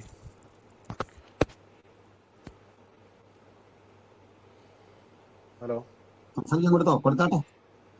ഉണ്ട്. അജയ് ബ്രദർ സംസാരിക്കുന്നു. ക്ലിയർ ആയോ നെറ്റ്? കേൾക്കുന്നുണ്ടോ ഇപ്പോ? ഹലോ, ഇപ്പൊ ക്ലിയർ ആണ്, പറഞ്ഞോളൂ. ഓക്കെ. അനിൽ കോടിത്തോട്ടം ഭാഷ അവതരിപ്പിച്ചതൊക്കെ ഞാൻ ആദ്യം മുതൽ കേൾക്കുന്നുണ്ട്. ഇപ്പൊ മനോജിന് ഉണ്ടായ ബുദ്ധിമുട്ടുകളിൽ മനോജിനോട് ഐക്യദാർഢ്യം പ്രഖ്യാപിക്കുന്നു. അതോടൊപ്പം തന്നെ എനിക്ക് പറയാനുള്ളത്, ഇപ്പൊ ചെറിയ ഇവർ മാത്രമാണ് ഇങ്ങനെ നിൽക്കുന്നതെങ്കിലും മറ്റുള്ള ഈ ക്ലബ് ഹൗസിൽ മാത്രം പോരാ, ഇതിന്റെ പ്രതിഷേധം പുറത്തേക്ക് വരണം എന്നുള്ളതാണ്. എനിക്ക് പൊതുജന സമൂഹത്തിൽ വീണ്ടും ഇവരുടെ ഈ കൊള്ളരായ്മകള് വിളിച്ചു പറയണം, പ്രതിഷേധം പൊതുജനങ്ങളുടെ ഇടയിലേക്ക് എത്തിക്കണം എന്നുള്ളൊരു അഭിപ്രായമാണ് എനിക്കുള്ളത്. ഇതിങ്ങനെ തുടരുന്നതിന് കാരണം എന്താണെന്ന് വെച്ച് കഴിഞ്ഞാൽ, അവരുടെ ദൈവത്തിന് ഇതിനെതിരെ പ്രതികരിക്കാനുള്ള കഴിവില്ല. നമ്മുടെ ദൈവം നമുക്ക് വേണ്ടി പ്രതികരിക്കും എന്നുള്ള വാക്കാണ് ബൈബിളിൽ നിന്ന് എനിക്ക് ഓർമ്മ വരുന്നത്. നമുക്ക് വേണ്ടി ക്രിസ്തു വാളെടുക്കും എന്നുള്ളതാണ് എനിക്ക് ഓർമ്മ വരുന്നത്. അപ്പോ ഇപ്പൊ ഈ ജബു എന്ന് പറഞ്ഞ ആളൊക്കെ ഇവിടെ വന്ന് പറഞ്ഞു കേട്ട് കഴിഞ്ഞാല് ഇതെന്തോ ഇയാൾ പുതിയൊരു കാര്യങ്ങൾ കൊണ്ടുവന്ന മാതിരി നമുക്ക് തോന്നുന്നത്. ജബു ഇവിടെ പറയാൻ ആഗ്രഹിച്ചത് മനോജ് അതുപോലെ അനിൽ ബ്രദർ ഇവർക്കെതിരെ ഒന്നും ചെയ്യേണ്ട ആവശ്യമില്ല, അവരോട് പറയേണ്ട ഉദ്ദേശിക്കുന്ന കാര്യങ്ങളാണ് ഇവിടെ പറയുന്നത്. ഈ ജബു പറഞ്ഞ വേദി മാറിപ്പോയെന്ന് എനിക്ക് പറയാനുള്ളത്. കാരണം അവർ പോയിട്ട് ഇവരുടെ പള്ളിയിലോ മഹൽ കമ്മിറ്റിയിലോ അല്ലെങ്കിൽ SDP-യുടെയോ പോപ്പുലർ ഫ്രണ്ടിന്റെയോ അവിടെ പോയി പറയാനുള്ള ധൈര്യം ജബുനുണ്ടോ? ഇല്ലല്ലോ. അവിടെ പോയി പറയട്ടെ, അങ്ങനെയാണ് പിന്നെ നമുക്ക് ബുദ്ധിമുട്ട് വരില്ലല്ലോ. അതാണ് എനിക്ക് പറയാനുള്ളത്. അതുപോലെ തന്നെ KP റഹ്മത്തുള്ള എന്ന് പറഞ്ഞ ഭായി, ഞാൻ ഇത് തുടങ്ങിയപ്പോൾ മുതൽ ഇതിനകത്ത് കയറിയിരിക്കുന്നുണ്ട്. KP റഹ്മത്തുള്ള ഭായിയൊക്കെ PTR ഓർഡർ ലംഘിച്ച് കണ്ണിച്ച് അദ്ദേഹത്തിന് കൊടുത്ത് വെളുപ്പിക്കാനും തക്കിയ പറയാനും എന്തിനാണ് അദ്ദേഹത്തിന്റെ അവസരം കൊടുക്കുന്നത് ഞാൻ ചോദിക്കുന്നത്. കാരണം അദ്ദേഹം ഇതേ പറയുള്ളൂ, നമുക്കറിയാം. ഇനിയിപ്പോ അങ്ങനെ വലിയ പ്രാധാന്യം കൊടുക്കരുത്. ഞാനിത് ജിമ്മി ബ്രദർക്ക് ഞാൻ മെസ്സേജ് ചെയ്തിട്ടുണ്ട്. അങ്ങനെ ഒരു തക്കിയ പറയാൻ വേണ്ടി എന്തിനാ നമ്മളൊരു അവസരം കൊടുക്കുന്നത്? ഇയാൾ ഇതേ പറയുള്ളൂ, നമുക്ക് വ്യക്തമായിട്ട് അറിയാം. അതുകൊണ്ട് യാതൊരു പ്രയോജനമില്ല. സാധാരണ വരുന്ന PTR ഓർഡറിൽ മാത്രമേ ഇയാൾക്ക് സംസാരിക്കാൻ അവസരം കൊടുക്കുകയുള്ളൂ. സൗകര്യം ഉണ്ടെങ്കിൽ നിന്നാൽ മതി, ഇല്ലെങ്കിൽ എവിടെ പോയി പറഞ്ഞോട്ടെ എന്നുള്ള രീതി വെക്കുന്നത്. കാരണം നമുക്കറിയാം, പത്രപ്രവർത്തകനാണ്, ജനാധിപത്യ രീതിയിൽ സംസാരിക്കുള്ളൂ എന്ന് പറഞ്ഞ് ഈ ഒരു ഇതിൽ കെട്ടപ്പെട്ട് പോയ ആൾക്കാർ ആരും ഇതിൽ നിന്ന് വിമുക്തരല്ല. ഇപ്പോ എമു എന്ന് പറഞ്ഞൊരു വർഗമുണ്ട്. അത് കാര്യം കാരണ സഹിതം ചോദിക്കുമ്പം അവരെല്ലാം തികഞ്ഞ സുഡാപ്പികളായിട്ട് മാറുന്നതാണ് നമ്മൾ ഇതുവരെ ചരിത്രം നമ്മൾ കണ്ടത്. അതുകൊണ്ട് ഇനി ഇങ്ങനെയുള്ളവർക്ക് അവസരങ്ങൾ മുൻപേ കൊടുക്കരുത്, PTR ഓർഡർ അനുസരിച്ച് മാത്രം കൊടുക്കാവുള്ളൂ എന്ന് പറയാണ്. മനോജ് ബ്രദറിന് ഒരിക്കൽ കൂടി ഐക്യദാർഢ്യം പ്രഖ്യാപിക്കുന്നു. ഇതിനെ ശക്തമായി പ്രതിഷേധിക്കണം എന്നാണ് എനിക്ക് പറയാനുള്ളത്. Thank you. അജയ് ബ്രദറെ, അതിലൊരു കാര്യമുള്ളത്, നമ്മളെ സംബന്ധിച്ചിടത്തോളം ഇപ്പോ ഇസ്ലാമിക സഹോദരന്മാര് സംസാരിക്കാൻ വന്നാൽ അത് കേൾക്കേണ്ട ഒരു മര്യാദ നമുക്കുണ്ട്. അതിന്റെ കാരണം അഭിപ്രായങ്ങളോട് അസഹിഷ്ണുത വേണ്ട, വ്യക്തികളോടും വേണ്ട. നമുക്ക് ആശയങ്ങളോടാണ് അഭിപ്രായ വ്യത്യാസമുള്ളത്. അതുകൊണ്ടാണ് നമുക്ക് ഇപ്പോ ഈ ജനൻ TV-യിൽ ഹാരിസ് മദിനെ വിളിക്കുന്നത് എന്തിനാണ് അദ്ദേഹത്തിൽ നിന്ന് കേൾക്കുന്നത്? അത് ഹാരിസ് മദിനിക്കും പറയാനുള്ളത് കേൾക്കുക എന്നത് ഒരു സാധാരണ മര്യാദയാണ്. അതിനുശേഷം മറുപടി പറയേണ്ടവർ പറയുന്നത് അവരും കേട്ടിരിക്കണം എന്നുള്ളതൊരു മര്യാദയാണ്. അതൊരു വിഷയമല്ല. ഇനി അതിനകത്തൊരു ഗുണം പറയാം. നിങ്ങൾ ചോദിക്കുക എന്താണ് അതിന്. ഇപ്പോ നമുക്ക് സ്വീകാര്യമല്ലാത്ത ഒരു ചാനലിൽ വിളിക്കുകയാണ്, നമ്മുടെ ഐഡിയായിട്ട് യോജിക്കാത്തൊരു ചാനൽ ഇനി മീഡിയ 1-ൽ വിളിക്കുകയാണ്. ആ മീഡിയ 1-ൽ വിളിക്കുമ്പോൾ നമ്മൾ പോകേണ്ടതാണ്, അവിടെ ചെല്ലേണ്ടതാണ്. നിങ്ങളുടെ കാര്യം പറയാനാണ് നിങ്ങൾ അവിടെ ചെല്ലുന്നത്. നിങ്ങൾക്ക് സമയം തരുമോ, ആങ്കർ രീതിയിൽ പെരുമാറുന്നു എന്നൊക്കെ ഉള്ളത് മറ്റൊരു കാര്യം. പക്ഷെങ്കിൽ ഞാൻ ഇസ്ലാമിക് ഗ്രൂപ്പുകളിൽ പോകാറില്ല. അതിന്റെ കാരണം അവർ നമ്മൾ ഈ പാലിക്കുന്ന നീതി പാലിക്കാറില്ല. പക്ഷെ നമ്മുടെ വീട്ടിൽ വരുന്ന ഒരാളോട് നമ്മൾ കാട്ടേണ്ട ഒരു ആതിഥ്യ മര്യാദയുണ്ട്, അത് കാണിക്കണം. അവർ പറയാൻ പോകുന്നത് ഇന്നതാണ്, അത് അവരുടെ നിസ്സഹായാവസ്ഥയാണ്. ഇപ്പോ ആ നിസ്സഹായാവസ്ഥയോട് നമ്മൾ ഒരു പക്ഷം കാണിക്കണം. ഞാൻ എന്നെ സംബന്ധിച്ച് പറഞ്ഞാല് എനിക്ക് ഏറ്റവും സഹതാപം തോന്നുന്ന ഒരു കമ്മ്യൂണിറ്റിയാണ് നമ്മുടെ രാജ്യത്തിലെ ഇത്തരത്തിലുള്ള ആളുകൾ. കാരണം അവർ എന്തുകൊണ്ടാണ് നിങ്ങളുടെ അടുത്തേക്ക് വരാൻ പറ്റുന്നത്? ആശയം കൊണ്ട് പറ്റില്ല, ഈ രാജ്യത്തിലെ നിയമവ്യവസ്ഥിതി കൊണ്ട് പറ്റില്ല, പിന്നെ തക്കിയെടുക്കും, അതല്ലാതെ വേറെ വഴിയില്ല. ഇപ്പൊ KP റഹ്മത്തുള്ള വന്നിട്ട് ഇവിടെ സംസാരിച്ചു. അദ്ദേഹം പറഞ്ഞത് സംസാരിച്ചത് കൊണ്ട് എന്തിനാണ് ടൈം കൊടുക്കുക? ഒന്ന്, അദ്ദേഹം ഒരു ഫിഗറാണ്, നേരത്തെ കൊടുക്കണം. അദ്ദേഹത്തിന് ടൈം കൊടുത്തപ്പോൾ നമ്മൾ തിരിച്ചു മറുപടി പറഞ്ഞു. അനിൽകുമാർ അയ്യപ്പനും ചാക്കോ പാസും മറുപടി പറഞ്ഞു. കൃത്യമായി മറുപടി പറയുമ്പോൾ താഴെ ഇരിക്കുന്ന ഓഡിയൻസിന് അവർ രണ്ടും മനസ്സിലാകണം. എന്താണ് ഇത്തരക്കാർ? അവർ എക്സ്പോസ് ചെയ്യപ്പെടുന്നു, നമ്മുടെ ആശയങ്ങളും എക്സ്പോസ് ചെയ്യപ്പെടുന്നു. അതുകൊണ്ട് അഭിപ്രായങ്ങളോട് നമുക്ക് അസഹിഷ്ണുത വേണ്ട. അതവർ തക്കിയടിക്കോ വേറെന്ത് പറയും, അവർക്ക് മറ്റൊന്നും പറയാനില്ല. അവരുടെ ജീവിത മൂല്യങ്ങളെ കുറിച്ചോ മുഹമ്മദിനെ കുറിച്ചോ പറയാനില്ല. ഒരു മാന്യം വന്നിട്ട് സൈക്കോളജി എന്ന് പറഞ്ഞിട്ടില്ലേ, അദ്ദേഹം ഇത് ലോകത്താരും കേട്ടിട്ടില്ലാത്തൊരു സബ്ജക്ട് പോലെ ആവുന്നു. സൈക്കോളജിയാ പഠിച്ചുകൊണ്ടിരിക്കുക, അതാണ് വിഷയം. എന്നിട്ട് ആ രൂപത്തിൽ പറയുക. അപ്പൊ പുള്ളി പറയട്ടെ. അപ്പൊ ഇവരുടെ ഒരു പ്രശ്നം കൂടെ പറയാം. ഒരു പൊതുസമൂഹത്തിൽ വന്നിന്ന് ഇവരുടെ ഒരു കാര്യം സ്ഥാപിച്ചു പറയത്തക്ക ഇന്റലക്ച്വൽ കപ്പാസിറ്റി ഖുറാനിൽ നിന്ന് അല്ലെങ്കിൽ ഹദീസിൽ നിന്ന് പറയാൻ പാകത്തിനുള്ള ബൗദ്ധിക ശേഷിയുള്ള ആളുകളില്ല. ഉള്ളത് MM അക്ബർക്കും മുജാഹിദ് ബാലുശ്ശേരിക്കും ഒക്കെ ആയിരുന്നു. പക്ഷെ അവർ വരുന്നില്ല, ഭീരുക്കളാണ്, അവർ വീട്ടിൽ കയറിയിരിക്കുകയാണ്. അപ്പോൾ നമുക്കിങ്ങനെ ഇവർക്ക് അവസരം കൊടുത്തത് കൊണ്ടാണ് നമുക്ക് ഇവരെ എക്സ്പോസ് ചെയ്യാനായിട്ട് സാധിക്കുന്നത്. ഇപ്പോൾ വേറൊരു കാര്യം, ഈ KP റഹ്മത്തുള്ളയെ പോലെ ഒരാളോ അല്ലെങ്കിൽ ആരും ആകട്ടെ, സംബഡി എൽസ്, ഇദ്ദേഹം എന്തോ വലിയ കാര്യം പറയാൻ പോവാണ് എന്ന് കരുതി അത് കേൾക്കാനിരിക്കുന്ന ആളുകളുണ്ട്. നമുക്ക് കേൾക്കാം. 5 മിനിറ്റ് അദ്ദേഹത്തെ സഹിക്കുമ്പോഴേക്ക് 15 മിനിറ്റിന്റെ ഗ്രാവിറ്റിക്ക് തിരിച്ചു കൊടുക്കാനുള്ള ശേഷി നമുക്കുണ്ടെന്നുള്ള ഉറപ്പിലാണ് ഇവർക്ക് നല്ല ഫ്രീ ആയിട്ട് ടൈം കൊടുക്കുന്നത്. അവരോട് പറഞ്ഞോട്ടെ, അസഹിഷ്ണുത വേണ്ട. അതാണ് ഒരു കാര്യം. മറ്റൊന്ന്, ഇവിടെ നമുക്ക് വിഷയത്തിലേക്കൂടെ വരണം. ഇപ്പൊ നമ്മുടെ മുമ്പിൽ ഒരു പ്രശ്നം നിൽക്കുന്നു. ആ പ്രശ്നത്തോട് പൊതുവിൽ കേട്ട ഒരു ട്രെൻഡുണ്ട്, ഒരു പ്രവണതയുണ്ട്. നമ്മളെല്ലാം സംസാരിച്ചു വന്നൊരു കാര്യം. അതിൽ ചില കാര്യങ്ങൾ നമ്മൾ ഒരു ഇൻ ക്യാമറ ടോക്ക് നടത്തേണ്ട കാര്യങ്ങളാണ്. അത് വേണ്ടി വരുന്ന ഘട്ടത്തിൽ ചെയ്യാം. അതൊന്ന്, നമുക്കിപ്പോൾ നമ്മുടെ ഒരു സുഹൃത്ത്, അദ്ദേഹം ആക്രമിക്കപ്പെട്ടിരിക്കുന്നു, അദ്ദേഹം കള്ളക്കേസിൽ അറസ്റ്റ് ചെയ്യപ്പെട്ടിരിക്കുന്നു. ഏറ്റവും പ്രാകൃതമായൊരു നിയമം അദ്ദേഹത്തിന്റെ മീതെ ചുമത്തിയിരിക്കുന്നു. ജാമ്യമില്ലാത്ത വകുപ്പുണ്ടാക്കിയിരിക്കുന്നു. ഇതൊന്നും കാണിച്ചൊന്നും പേടിപ്പിക്കേണ്ട. തൽക്കാലം അദ്ദേഹത്തിന്റെ കഷ്ടതകളിൽ നമ്മൾ വാക്കുകൾ കൊണ്ടല്ല ജീവിതം കൊണ്ട് തന്നെ ഒരു ഐക്യദാർഢ്യം കാണിക്കേണ്ടതുണ്ട്. അതിനുള്ള ക്രമീകരണങ്ങൾ ചെയ്തുകൊണ്ടിരിക്കുന്നു. ഇട്ടിരിക്കുന്ന വകുപ്പ് എന്താണെന്ന് അറിയാൻ വേണ്ടിയിട്ട് ഞാൻ രണ്ടുകൊണ്ടാണ് വിളിച്ചിട്ടുണ്ട്. ഇതുവരെ ഇൻഫർമേഷൻ കിട്ടിയിട്ടില്ല. നല്ല അവിടുന്ന് കൃത്യമായി തന്നെ അത് എടുക്കാൻ നമുക്ക് ആളുകൾ പോയിട്ടുണ്ട്. അത് കിട്ടിക്കഴിഞ്ഞാൽ ഉടനെ നമുക്ക് ആ വകുപ്പ് അനുസരിച്ച് എങ്ങനെ നീങ്ങണം എന്നുള്ള കാര്യം ചിന്തിക്കാൻ പറ്റും. അത് അനിവാര്യമായ വിധത്തിൽ ഏറ്റവും ഈ രംഗത്ത് നല്ല നിയമബോധമുള്ള പണ്ഡിതന്മാരെ കൊണ്ടുവന്ന് കേസ് വാദിക്കാനുള്ള ശേഷി നമുക്കുണ്ട്. നിയമത്തിന്റെ വഴികളെ നമ്മൾ പേടിക്കണില്ല. കാരണം ഇത് കോടതി വരാതെ ചെല്ലുന്നതിന് മുമ്പ് തള്ളിപ്പോകുന്ന സൈസിലുള്ള കാര്യങ്ങളാണ് ഈ കിടക്കുന്നത്. പക്ഷെ ഒരു കാര്യം, ഇത് ഏതെങ്കിലും വിധത്തിൽ ഒരു മനുഷ്യന്റെ സ്വകാര്യ ജീവിതത്തെ ബാധിക്കും വിധം ഒരു പ്രശ്നം ഉണ്ടാക്കാനാണ് ഇവർ ശ്രമിക്കുന്നതെങ്കിൽ ഇത്തരത്തിലുള്ള നിയമലംഘനം തന്നെ നമ്മൾ ചെയ്തിരിക്കും. നിയമലംഘനം എന്ന് പറഞ്ഞാൽ തെരുവിലിറങ്ങോ തെരുവ് സ്തംഭിപ്പിക്കുകയോ ഒന്നുമല്ല. തികച്ചും ഇത്തരത്തിൽ ഒന്നല്ലെങ്കിൽ മറ്റൊരു രൂപത്തിൽ ഇദ്ദേഹം ഷെയർ ചെയ്ത ആ പോസ്റ്റ് എന്താ, അതിലും ഗ്രാവിറ്റി കൂടിയത് പുതിയത് ചെയ്യും, പുതിയതുണ്ടാക്കും. അതുപോലെ തന്നെ ഈ പോസ്റ്റുകൾ വീണ്ടും ഇറക്കും. ഇവർക്ക് സ്വസ്ഥത കൊടുക്കൂല. ആയിരക്കണക്കിനായ ആളുകൾ ഈ രൂപത്തിൽ തന്നെ ഗവൺമെന്റിന്റെയും അതുപോലെ പോലീസിന്റെയും ഈ നെറുകേടുകൾക്കെതിരെ, ഒപ്പം കാട്ടിയ ഈ ജിഹാദി ഭീഷണിക്കെതിരെ അതിശക്തമായ ക്യാമ്പയിനിങ് നടത്താനാണ് നമ്മൾ ആദ്യഘട്ടം ഉദ്ദേശിക്കുന്നത്. അതിന്റെ പരിപാടികളെ കുറിച്ചൊക്കെ നമുക്ക് ഇതുമായിട്ട് സംസാരിക്കാം. അതിനുള്ള ചില കാര്യങ്ങൾ ഞങ്ങൾ വൈകിട്ട് തന്നെ കൂടാനുള്ളൊരു തീരുമാനം പലരോടായിട്ട് പറഞ്ഞുകൊണ്ടിരിക്കുകയാണ്. അനിൽകുമാർ ബ്രദർ, നമ്മുടെ സഹോദരങ്ങളെല്ലാം തന്നെ അതിൽ കാണണം. അത് ഞാൻ സൂചിപ്പിച്ചിട്ടുണ്ട്. അപ്പൊ നമുക്ക് അവിടെ ആ കാര്യങ്ങളെ കുറിച്ച് അങ്ങനെ ചർച്ച ചെയ്യാം. ഇനി മറ്റൊരു കാര്യം കൂടെ, ഒരു തന്ത്രം നാളെ ആണെങ്കിലും എല്ലാവരും അറിഞ്ഞിരിക്കേണ്ട ഒരു തന്ത്രമുണ്ട്. ജിഹാദികൾക്ക് ആശയപരമായിട്ട് നിൽക്കാൻ കഴിയില്ല. ആയുധം കൊണ്ടൊരു പരിധി വിട്ട് ചെയ്യാൻ കഴിയില്ല. അപ്പൊ അതിനൊക്കെ പരിധിയുണ്ട്, ഒത്തിരി കാര്യങ്ങളുണ്ട്. അത് അപ്പോ പിന്നെ ഉള്ളത് ഇത്തരത്തിലൊക്കെ ഉള്ള ഏതെങ്കിലും വേദി വന്ന് എന്തെങ്കിലുമൊക്കെ പറയാന്നുള്ള. പക്ഷെ ഇവരൊരു സ്ട്രാറ്റജി നമ്മൾ മനസ്സിലാക്കിയ ഒരു സ്ട്രാറ്റജി പറയാം. ഇപ്പോ ഈ മനോജിനെ പോലെ ഒരാൾക്കെതിരെ ഒരു കേസ് അങ്ങ് ചുമത്തുക, അല്ലെങ്കിൽ എനിക്കെതിരെ കേസ് ചുമത്തുക, അല്ലെങ്കിൽ അനിൽകുമാർ അയ്യപ്പനെ വിളിക്കുക, നാളെ പോലീസ് സ്റ്റേഷനിലേക്ക് വരാൻ പറയുക. അപ്പൊ അദ്ദേഹം സ്വാഭാവികമായിട്ട് ഒരു സ്റ്റേഷൻ ഹൗസ് ഓഫീസർ വിളിച്ചാൽ ചെല്ലണം. അതൊരു നമ്മുടെ രാജ്യത്തിന്റെ മര്യാദയാണ്. അവിടെ ചെല്ലുന്നു. അപ്പൊ ഈ കേസിന്റെ സ്വഭാവം എന്താ, ക്രിമിനലാണോ സിവിലാണോ? സിവിലാണേത് പോലീസിന് എടുക്കാനൊന്നും പറ്റില്ല. എന്നെക്കാൾ വളരെ വളരെ വളരെ ഉയരത്തിലാണ് നിയമജരായ ആളുകളുണ്ട്. അതൊരു തർക്കം മാത്രമേ ഉള്ളൂ. എന്നാൽ അത് അതിന് പുറത്തൊക്കെ തീർക്കാം. ക്രിമിനൽ കേസാണ്. എന്താണ് സംഭവം? വകുപ്പ്, നമ്മൾ വകുപ്പ് മനസ്സിലാക്കുന്നു. സ്വാഭാവികമായിട്ട് മതനിന്ദയാണ്, ഓ അപ്പൊ നമ്മളെ അവിടെ നിർത്തുന്നു. കുറെ നേരം നിർത്തി കഴിയുമ്പോൾ ഈ തലപ്പാവുധാരികൾ ഒന്നടങ്കം വരികയാണ്. വന്ന് ഈ പോലീസ് സ്റ്റേഷൻ മുഴുവൻ അങ്ങ് നിറയുകയാണ്.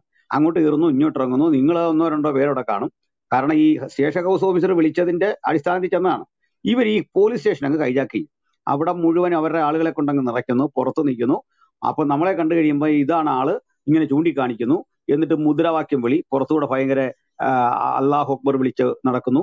ആകെ വിഷയമാക്കി കഴിയുമ്പോൾ ഈ സ്റ്റേഷൻ ഹൗസ് ഓഫീസർ പറയും, അല്ലെങ്കിൽ നിലവിലെ സർക്കിളിനാണ് നമ്മൾ സ്റ്റേഷൻ ഹൗസ് ഓഫീസർ എന്ന് പറയുക, ചിലയിടത്ത് SI ആണ്. അദ്ദേഹം പറയും, ഇത് കണ്ടോ, നിങ്ങളെ ഇപ്പൊ ഇറക്കി വിട്ടാൽ ആകപ്പാടെ പ്രശ്നമാവും, അവർ നിങ്ങളെ വെച്ചേക്കുകയില്ല, ഇത് പ്രയാസമാണ്. അത് തന്നെ ആ നിയമ സംവിധാനത്തിന്റെ ദൗർബല്യമാണ് കാണിക്കുന്നത്. ഇയാൾ ഈ വാങ്ങുന്ന ശമ്പളത്തോട് നീതി പുലർത്തുന്നില്ലെന്ന് അയാളാ പറഞ്ഞു വരുന്നത്. ഇനി അവിടെ ആകാശം ഇടിഞ്ഞു വീണാലും നമുക്ക് സംരക്ഷണം തരേണ്ട ആളാ നിൽക്കുന്നത് നിർത്തണം. അയാൾ പറയും, ഇപ്പൊ നിങ്ങളെ ഇറക്കി വിടത്തില്ല, ആകെ പ്രശ്നമാണ്. ഇതെല്ലാം കഴിഞ്ഞ് അവസാനം പറയും, ഇവര് ഒന്ന് ശാന്തമായി കഴിയുമ്പോഴേക്ക് നേരെ ഇരുട്ടി നമ്മെ അന്ന് അവിടെ കിടത്തും. അങ്ങനെ സർക്കാർ ചെലവിൽ നമ്മൾ അവിടെ കിടക്കുന്നു. നേരം വെളുക്കുന്നു, നമ്മളെ കൊണ്ട് ഒരു മജിസ്ട്രേറ്റിന്റെ അടുത്ത് ചെല്ലുന്നു. ചെന്നിട്ട് നമുക്ക് ജാമ്യമില്ലാ വകുപ്പെല്ലാം ചുമത്തി നമ്മളെ നേരെ കൊണ്ട് സബ് ജയിലിലേക്ക് ഇടുന്നു. ഇങ്ങനെ പല ഘട്ടം കൊണ്ടുവരുന്നു. ജാമ്യമില്ല, ഒടുവിൽ 90 ദിവസം അവിടെ കിടക്കുന്നത് ഏകദേശം. അതിനുശേഷം കൊണ്ടുവരുന്നു, നമ്മളെ പുറത്തിടുന്നു. ഈ 90 ദിവസത്തെ ഒരു മാനസിക പീഡ. ഇറങ്ങുന്ന ദിവസം കൊണ്ടൊരു ചെറിയ ആഘോഷം. ഇപ്പൊ ഞാനിതൊക്കെ പത്തനംതിട്ട സബ് ജയിലിൽ നേരിട്ട് കണ്ട കാര്യങ്ങളാണ്. ഒരു വർഷങ്ങൾക്കപ്പുറത്ത് നമ്മുടെ മാഷിന്റെ കൈ വെട്ടിയ കാലത്ത്, ചിരുവാത് വാലെന്ന് പുസ്തകം എഴുതിയ കാലത്ത് ഞങ്ങൾ പലരും നേരിട്ട് കണ്ടതാണ്. ആളുകൾ ഇറങ്ങാൻ തുടങ്ങുകയാണ്, ഇവിടുന്ന് ജാമ്യമെല്ലാം കിട്ടി ഇറങ്ങാൻ തുടങ്ങുകയാണ്. ഇറങ്ങാൻ തുടങ്ങുന്ന ഘട്ടത്തിൽ ഇതിന്റെ മുമ്പിൽ വീണ്ടും ഒരു പ്രകടനം. ഇവരുടെ നടുവിലൂടെ വേണം നമ്മൾ തിരിച്ചു പോരാൻ. അപ്പോ വെച്ചിട്ടുണ്ടെന്നതിന്റെ അർത്ഥം ഈ മനുഷ്യൻ അവിടെ കിടന്നു ഒരു 90 ദിവസം, ഇതൊന്നും പരിചയമില്ലാത്തൊരു മനുഷ്യൻ അദ്ദേഹം അവിടെ പോയി കിടന്നു. ആകെ ഇതെല്ലാം അനുഭവിച്ച് പുറത്തേക്ക് വരുമ്പോൾ പരിശീലനാകുന്നു. മേലാ പിന്നെ നമ്മൾ ഇത് ചെയ്യരുത്, ഇതൊരു സന്ദേശമാണ്. പക്ഷെങ്കിൽ ഇതാണ് ശൈലി, എല്ലാവരും മനസ്സിലാക്കിയിരുന്നോണം. പക്ഷെ ഒരു കാര്യം ഇവിടെ നിന്ന് വളരെ കൃത്യമായിട്ട് ഈ വാക്കുകൾ കേൾക്കുന്ന എന്റെ പ്രിയപ്പെട്ട സുഹൃത്തുക്കളെല്ലാം വിശ്വാസത്തിലും പെട്ടവരുണ്ട്, ഇന്റലിജൻസ് അയച്ചിട്ടുള്ള ആളുകൾ കണ്ടേക്കാം. അതൊക്കെ നല്ല കാര്യം, നിങ്ങളുടെ ജോലി നിങ്ങൾ ചെയ്യുക, അതിലൊന്നും ഒരു പ്രശ്നമില്ല. പക്ഷേ ഇത്തരത്തിൽ ഉമ്മാക്കി കാണിച്ചൊന്നും ഇനിയുള്ള കാലത്ത് പേടിപ്പിച്ചാൽ നമ്മൾ ആരും പേടിക്കില്ല എന്നുള്ള ഒരു സന്ദേശം തിരിച്ചും ഞങ്ങൾ തരികയാണ്. ഞങ്ങൾ രാജ്യവിരുദ്ധരല്ല. ഞങ്ങളുടെ സ്ഥാപനം നിങ്ങൾ റെയ്ഡ് ചെയ്താൽ ഒരു പിടി വെടിമരുന്ന് പോലും നിങ്ങൾക്ക് എടുക്കാൻ പറ്റില്ല. ഞങ്ങളുടെ സ്ഥാപനങ്ങളോ വീടുകളോ റെയ്ഡ് ചെയ്താൽ രാജ്യവിരുദ്ധ ലഘുലേഖകൾ ഞങ്ങളുടെ പക്കലില്ല. ഞങ്ങളുടെ വീട്ടിൽ കറിക്കരിയുന്ന കത്തിക്കപ്പുറത്ത് ഒരു ആയുധം കാണത്തില്ല. വിറക് വെട്ടാൻ വാക്കത്തി കാണും, അതിനപ്പുറത്ത് ഒരു സാധനം കാണത്തില്ല. ഞങ്ങളുടെ വീടുകളിൽ നിന്ന് ദേശദ്രോഹപരമായ ഏതെങ്കിലും കൂടിയാലോചനകളെ മിനിറ്റ്സ് നിങ്ങൾക്ക് എടുക്കാൻ പറ്റില്ല. ഞങ്ങളുടെ കമ്പ്യൂട്ടറുകൾ പരിശോധിച്ചാൽ അതിൽ നിന്ന് ദേശവിരുദ്ധമായ ആരെങ്കിലും വധിക്കുന്ന സന്ദേശങ്ങൾ എവിടേക്കെങ്കിലും അയച്ചതിനെ കുറിച്ച് നിങ്ങൾക്ക് കണ്ടുപിടിക്കാനായിട്ട് സാധിക്കില്ല. ഞാൻ ഇന്റലിജൻസിനെ അല്ലെങ്കിൽ ഭരണകൂടത്തെ ചലഞ്ച് ചെയ്യുകയാണ്. ഉണ്ടെങ്കിൽ എടുത്തോ, ഒരു കുഴപ്പമില്ല. അതുകൊണ്ട് നമുക്ക് മടി പൊടിയില്ലാത്തവർ വഴി പേടിക്കണ്ടെന്ന് പറഞ്ഞ ഞങ്ങൾ ഓപ്പണാണ്. നിങ്ങൾ പിടിക്കോ, ഇടിക്കോ, കൊല്ലുവോ, നശിപ്പിക്കുവോ, തൂക്കിലേറ്റുവോ, ഞങ്ങൾ തുനിഞ്ഞിറങ്ങി വരാം, കൃത്യം പറഞ്ഞേക്കാം. പക്ഷെ ഒരു കാര്യം ഉറപ്പാണ്, ഈ അനീതി വെച്ചു പൊറിപ്പിക്കില്ല. തികച്ചും ഞങ്ങൾ ഏതൊക്കെ രൂപത്തിൽ പോരാടാം എന്ന് വെച്ചാൽ ന്യായമായ രീതി, നമ്മുടെ രാജ്യം അനുവദിക്കുന്ന ജനാധിപത്യ രീതി തികച്ചും അവലംബിച്ചിരിക്കും. രണ്ടാമത്, ഞങ്ങളെ സംബന്ധിച്ചോളം ഞങ്ങൾ പറയുന്ന കാര്യത്തിൽ സത്യസന്ധതയുണ്ട് എന്ന് 100% ഉറപ്പുണ്ട്. അത് ഞങ്ങൾ എക്സ്പോസ് ചെയ്തിരിക്കും. സമൂഹമധ്യ നമ്മൾ ഇത് കൊണ്ടെത്തിക്കും. നിഷ്കളങ്കരായ മുസ്ലിങ്ങളുടെ അടുത്ത്, നിഷ്കളങ്കരായ ഈ രാജ്യത്തിലെ ജനസാമാന്യങ്ങൾക്കകത്ത് ഞങ്ങളുടെ നിരപരാധിത്വം പറഞ്ഞിരിക്കും. അത് പറയാൻ കൂടുതൽ അവസരം ഗവൺമെന്റ് ഇതുവഴി തരികയാണ് ചെയ്യുന്നത്. അതുകൊണ്ട് നിങ്ങൾ പരിഹരിക്കേണ്ട ഈ പ്രശ്നത്തെ ഇത്രയും പർവ്വതീകരിച്ചതിൽ പോലീസിന്റെ വളരെ അപക്വമായ ഇടപെടലുണ്ട്. ജിഹാദികളുടെ സമ്മർദ്ദമോ എന്തെന്നറിയില്ല. എന്തായിരുന്നാലും ഞങ്ങളത് തിരിച്ചറിഞ്ഞിരിക്കുന്നു.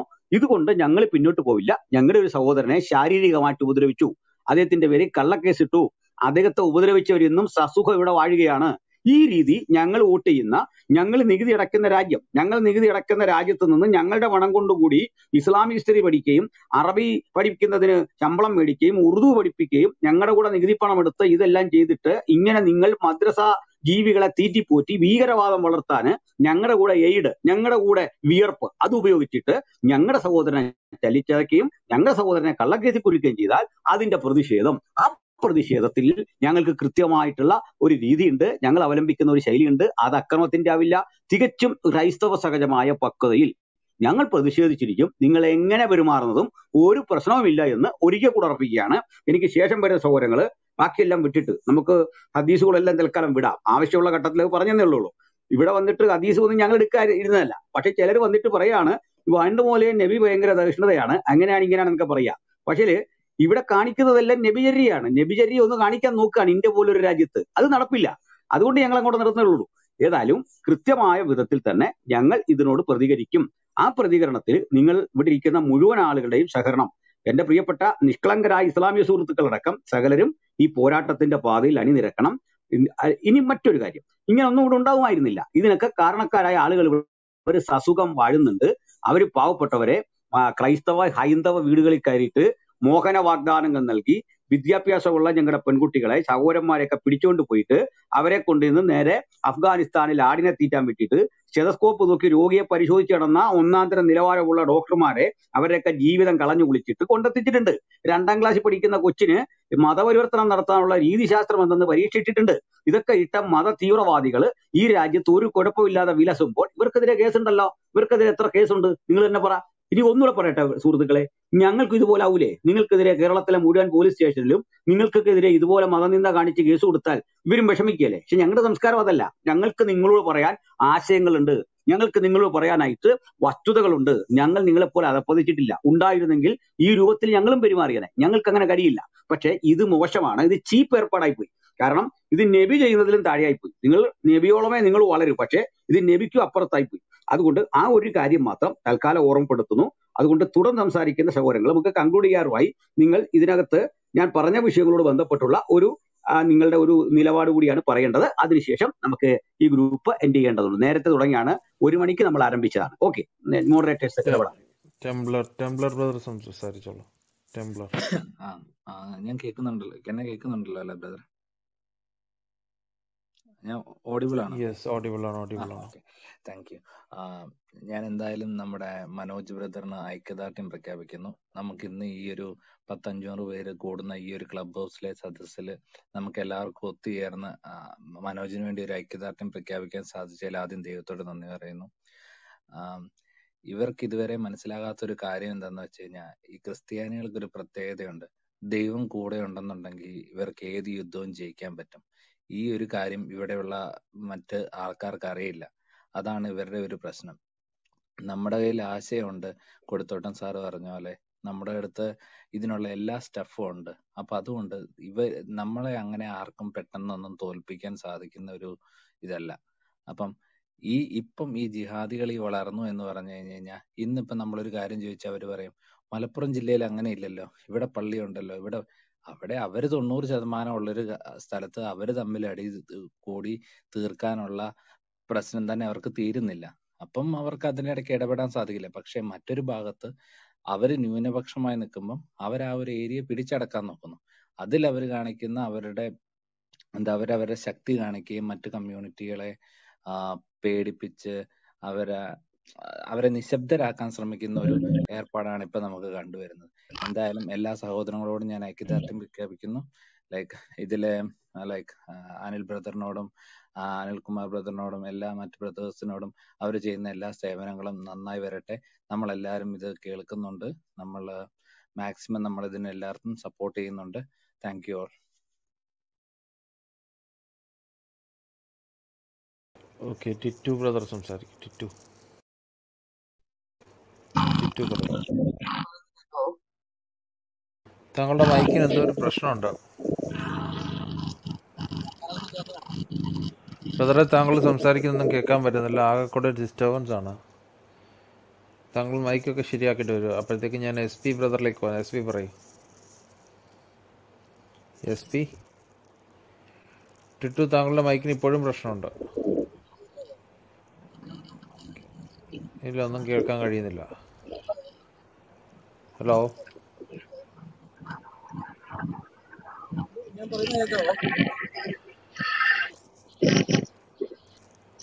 ഞാൻ പറയുന്നത് കേൾക്കാവോ? ഇപ്പൊ കേൾക്കാൻ പറയും. ഞാൻ കുറച്ചു നേരം ഇങ്ങനെ ഞാൻ ഈ സംവാദം നിങ്ങൾ പറയുന്നത് കേട്ടുകൊണ്ടിരിക്കുകയായിരുന്നു. അത് സ്പീഡായി പോവാം. ഞാനിപ്പോൾ പറഞ്ഞ പോലെ വൈൻഡപ്പ് ചെയ്യാൻ തുടങ്ങുമല്ലേ. അപ്പം കുറച്ച് കാര്യങ്ങൾ ഞാനിങ്ങനെ ഇങ്ങനെ എഴുതി വെച്ചിട്ടുണ്ടായിരുന്നു. അത് ഞാനിപ്പം ഈ ഓപ്പൺ ആയിട്ട് ഇങ്ങനെ പറയുന്നതിലുപരി എനിക്കത് ഒരു ക്ലോസ് റൂമിലാണ്, അല്ലെങ്കിൽ നിങ്ങളുടെ ഇങ്ങനെ അനിൽ ബ്രദറിനോടും മറ്റേ കൊടുത്തോട്ടം ബ്രദറിനോടും ഒക്കെ ആ ഒരു ഗ്രൂപ്പിൽ കുറച്ച് പേഴ്സണലായിട്ട് നമ്പർ കിട്ടുമായിരുന്നെങ്കിൽ പറയാറുണ്ടായിരുന്നു. എനിക്ക് ചെയ്യാൻ പറ്റുന്ന കുറച്ച് കാര്യങ്ങൾ പറയാനായിരുന്നു ഞാൻ ആദ്യം ഉദ്ദേശിക്കുന്നത്. പിന്നെ രണ്ടാമത്തെ ഒരു കാര്യം എന്ന് പറഞ്ഞു കഴിഞ്ഞാൽ, ഞാൻ പുറത്തുനിന്നാണ് സംസാരിക്കുന്നത്. പുറത്തുനിന്ന് പറഞ്ഞാൽ ഇന്ത്യക്ക് പുറത്തായിട്ട്. അപ്പം ഇങ്ങനെ ഒരു സംഭവം ഈ മനോജ് ബ്രദറിനൊക്കെ ഉണ്ടായി കഴിഞ്ഞു കഴിഞ്ഞപ്പോൾ നമുക്ക് ഫിനാൻഷ്യൽ ആയിട്ട് എന്തെങ്കിലും ആ സഹോദരന് ചെയ്യണം എന്നൊരു ആഗ്രഹം എനിക്ക് തോന്നി. അപ്പം അങ്ങനെ പലർക്കും ഉണ്ടായിരിക്കും, ആഗ്രഹമുള്ള ആൾക്കാരുണ്ടായിരിക്കും. അപ്പൊ അതിനൊരു സെറ്റപ്പ് ചെയ്യുമായിരുന്നെങ്കിൽ നല്ലതായിരുന്നു. അതൊരു കാര്യം. പിന്നെ എന്ന് പറഞ്ഞു കഴിഞ്ഞാല് ഈ നമ്മൾ ചെയ്യുന്ന ഈ കാര്യങ്ങളൊക്കെ ഉണ്ടല്ലോ, ഇതിനെക്കുറിച്ച് പഠിച്ച കാര്യങ്ങള്, ഇങ്ങനെയുള്ള ഈ ഖുറാനെ കുറിച്ച് പഠിച്ച കാര്യങ്ങളും മറ്റു കാര്യങ്ങളൊക്കെ ഇതിന്റെ ഒരു വേറൊരു, നമ്മളിപ്പോ മലയാളത്തിൽ മാത്രമേ ഇത് കിട്ടുന്നുള്ളൂ. ഈ ഹിന്ദി അറിയാവുന്ന ഇന്ത്യ മുഴുവനും ഇത് ഈ ഫാറ്റ് ക്യാറ്റ് എന്ന് ഞാൻ വിളിക്കുന്ന ഇതുപോലെ ഈ സംഭവം നമ്മൾ വിഴുങ്ങിക്കൊണ്ടിരിക്കുകയാണ്. ഇപ്പൊ ഈ പൂച്ചയ്ക്ക് മണി കെട്ടു എന്ന് പറഞ്ഞ പോലെ നമ്മൾ ഈ പൂച്ചയ്ക്ക് മണി കെട്ടാൻ രണ്ടുമൂന്ന് പേര് ഇറങ്ങി, നമ്മൾ കുറച്ച് പേര് ഇറങ്ങി തിരിച്ചപ്പോൾ, നിങ്ങൾ കുറച്ച് പേര് ഇറങ്ങി തിരിച്ചു കഴിഞ്ഞപ്പം അതിന് സപ്പോർട്ടീവായിട്ട് ഇങ്ങനെ പല ആൾക്കാരും ഇത് ആഗ്രഹിച്ചിരിക്കുന്ന ആൾക്കാരുണ്ട്, അല്ലെങ്കിൽ വഴിയില്ലാത്ത ആൾക്കാരുണ്ട്, അത് ചെയ്താൽ തെറ്റായിരിക്കുന്നു ചിന്തിക്കുന്ന ആൾക്കാരുണ്ട്. അങ്ങനെയൊക്കെയാണ് ആളുകൾക്ക് ഇതിനെ കുറിച്ച് അറിയത്തില്ല. അപ്പൊ നമ്മൾ കുറച്ച് പേര് ഇങ്ങനെ ചെയ്ത് കഴിഞ്ഞപ്പോ ഇത് മറ്റു ലാംഗ്വേജിലേക്കൊന്ന് ഇതിനെങ്ങനെ, എനിക്കറിയത്തില്ല അതിൻ്റെ അകത്ത് ഈ സോഫ്റ്റ്വെയർ ഒക്കെ അറിയാവുന്ന ഇപ്പോഴത്തെ പിള്ളേർക്ക് അറിയായിരിക്കും എങ്ങനെയാ അതൊന്ന് ട്രാൻസ്ലേറ്റ് ചെയ്ത് അല്ലെങ്കിൽ മറ്റു രീതിയിലേക്ക് ഒരു വിങ് ഉണ്ടായിരുന്നെങ്കിൽ നല്ലതായിരുന്നു. ഈവൻ ഇംഗ്ലീഷിലാണെങ്കിൽ പോലും ഈ ഞാൻ യൂറോപ്പിൽ നിന്നാണ് സംസാരിക്കുന്നത്. യൂറോപ്പിൽ മൊത്തം ഇതിനെക്കുറിച്ച് അറിവില്ലാത്തതുകൊണ്ട് നമുക്ക് ഇതിനെക്കുറിച്ച് ഇവരുടെ തക്കിയ കാരണം ഇതെല്ലാം മനസ്സിലാക്കാൻ പറ്റാത്തതുകൊണ്ട് ഈ ഇംഗ്ലീഷുകാരാണെങ്കിലും ഞാൻ ഇംഗ്ലീഷ് ഇവിടുന്നാണ് സംസാരിക്കുന്നത്. അപ്പം ഇതിനെക്കുറിച്ച് അറിയത്തില്ലാത്തതുകൊണ്ട് ഇവരിപ്പോഴും ഇവരെക്കുറിച്ച് അറിയത്തില്ല. അപ്പൊ അവര് സോഫ്റ്റ് ആയിട്ട് അവരുടെ മാന്യത വെച്ചിട്ടാണ് ഇവരോട് ഇടപെടുന്നത്. പുറത്തുള്ള ആളുകൾ പറ്റിക്കപ്പെടുകയും ഇവരുടെ തക്കിയ കാരണം അവരെ വഞ്ചിക്കപ്പെടുന്നതും ഇവരറിയുന്നില്ല. ഇത് ഇവരുടെ പുസ്തകം അറിയത്തില്ലാത്തതുകൊണ്ട് ഇത് ഇംഗ്ലീഷിലേക്കൊക്കെ ഒന്ന് ട്രാൻസ്ലേറ്റ് ചെയ്ത് അല്ലെങ്കിൽ എന്തെങ്കിലും ആ രീതിയിൽ നമുക്കൊരു ഇച്ചിരി അഗ്രസീവായിട്ട് ഇതൊന്ന് ഇച്ചിരി നല്ല രീതിയിൽ ചെയ്യാൻ പറ്റുമെങ്കിൽ അത് നല്ലതായിരിക്കും. അതാണ് എൻ്റെ ഒരു സജഷൻ. പിന്നെ വേറൊരു കാര്യം എന്ന് പറഞ്ഞാൽ ലീഗലായിട്ട് നമുക്ക് എന്തൊക്കെ ചെയ്യാൻ പറ്റുമെന്ന് എനിക്കറിയത്തില്ല, പല ബ്രദർമാർക്കും അറിയത്തില്ല. ലീഗലായിട്ട് നമുക്കിത് എങ്ങനെ നമ്മുടെ ബൈബിൾ അടിസ്ഥാനപ്പെട്ട് തന്നെ നിന്നുകൊണ്ട് തന്നെ നമുക്ക് ലീഗലി നമ്മുടെ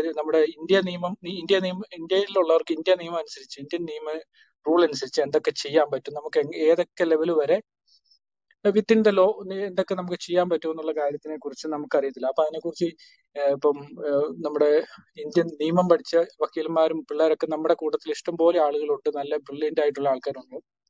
അവർക്കൊക്കെ അവരെയൊക്കെ ഒന്ന് കൂട്ടി ഇതിനെക്കുറിച്ചൊന്ന് പഠനം നടത്തി ഏതൊക്കെ രീതിയിൽ നമുക്ക് ഇതിനെക്കുറിച്ച് പ്രതിഷേധം അല്ലെങ്കിൽ ഇങ്ങനെയൊക്കെ ചെയ്യാൻ പറ്റും. ബോംബെടുക്കാനോ അല്ലെങ്കിൽ കൈവെട്ടാനോ കാലുവെട്ടാനോ അങ്ങനെ ആ രീതിയല്ല ഞാൻ പറയുന്നത്. അല്ലാത്ത രീതിയിൽ നമുക്ക് എന്തെല്ലാം ചെയ്യാൻ പറ്റും legally what we can do.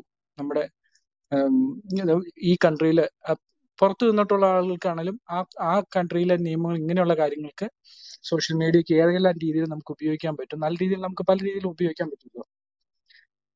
അപ്പം അങ്ങനെ 2-3 കാര്യങ്ങളാണ് നമുക്ക്. പിന്നെ കുറച്ച് കാര്യങ്ങൾ കൂടെ ഈ അഗ്രസീവ് ആയിട്ടെന്ന് പറഞ്ഞു കഴിഞ്ഞാൽ ഇത്രയും നാളും അപ്പോളജറ്റിക് രീതിയിലായിരുന്നല്ലോ നമ്മൾ ഇത് കാര്യങ്ങൾ ഇടപെട്ടുകൊണ്ടിരുന്നത്. ഇപ്പം ഈ കൊടുത്തോട്ടം പാസ്റ്റൊക്കെ പറഞ്ഞ പോലെ പൊളിമിക് ആ ഒരു രീതിയിലേക്ക് ഇച്ചിരിയോടെയും അഗ്രസീവായിട്ട് ഇതിനെക്കുറിച്ച് കാര്യങ്ങൾ നമ്മൾ സമീപിക്കേണ്ടതായിട്ടുണ്ട് എന്നാണ്. ഇപ്പൊ സമയം അധികം ഇല്ലല്ലോ. അവരതുപോലെ അഗ്രസീവായിട്ട് ചെയ്യുമ്പം നമ്മളും ആ രീതിയിൽ കുറച്ചുകൂടെ അഗ്രസീവായിട്ട് ചെയ്യണം എന്നാണ് എൻ്റെ ഒരു അഭിപ്രായം. അവസരം തന്നതിന് thank you. Okay, thank you brother. Club house Tittu brother ഒന്ന് മ്യൂട്ട് ചെയ്യൂ. ഓക്കെ, ക്ലബ് ഹൗസിലാണ് താങ്കൾ ഇംഗ്ലീഷ് ചാനലിനെ പറ്റിയിട്ട് ഉദ്ദേശിക്കുന്നതെങ്കിൽ നമുക്ക് തീർച്ചയായിട്ടും ഉണ്ട്. ഇംഗ്ലീഷ് ക്ലബ് ഹൗസ് ചാനലുണ്ട്, ക്രിസ്ത്യൻ അപ്പോളജി എന്ന് പറഞ്ഞ്. അതിനകത്ത് ഞങ്ങളെ കൊണ്ട് പറ്റുന്ന രീതിയിൽ ഞങ്ങൾ ചെയ്യുന്നുണ്ട്. ഇംഗ്ലീഷ് സുഹൃത്തുക്കൾ ഞങ്ങൾക്കുണ്ട്, അവരും ചേർന്നാണ് ഞങ്ങൾ ചെയ്തുകൊണ്ടിരിക്കുന്നത്. അത് താങ്കൾ അറ്റൻഡ് ചെയ്യുക, താങ്കൾക്ക് പരിചയമുള്ളവരെ ഇൻട്രൊഡ്യൂസ് ചെയ്യുക. അപ്പോൾ തീർച്ചയായിട്ടും വക പ്രോഗ്രാംസിൽ കൂടുതൽ എക്സ്പോസ്ഡ് ആവാൻ കഴിയുന്നതായിരിക്കും. SP ബ്രദറെ കേൾക്കുന്നുണ്ടോ? SP okay. ഷിജുവൻ ചായ,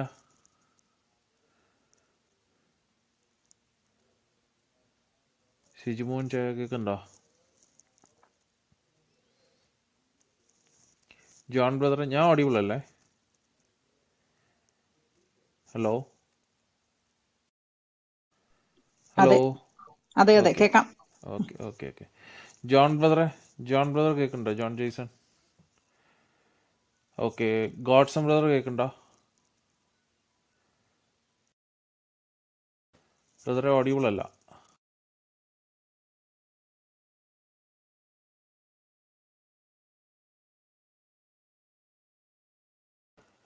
കേൾക്കുന്നില്ല ബ്രദറെ?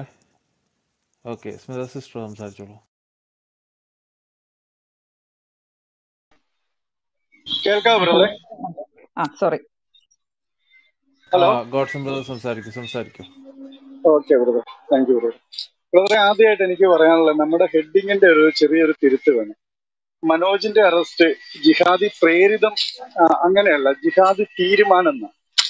കാരണം അവര് പ്രേരിപ്പിക്കാനുള്ള ആ ഒരു ഘട്ടമൊക്കെ കഴിഞ്ഞ് ഇപ്പോൾ അവര് നമ്മുടെ കേരളത്തിലെ തീരുമാനങ്ങൾ എടുക്കാനുള്ള ഒരു നിലയിലേക്ക് നമ്മുടെ ജിഹാദികളൊക്കെ വളർന്നിരിക്കുകയാണ്.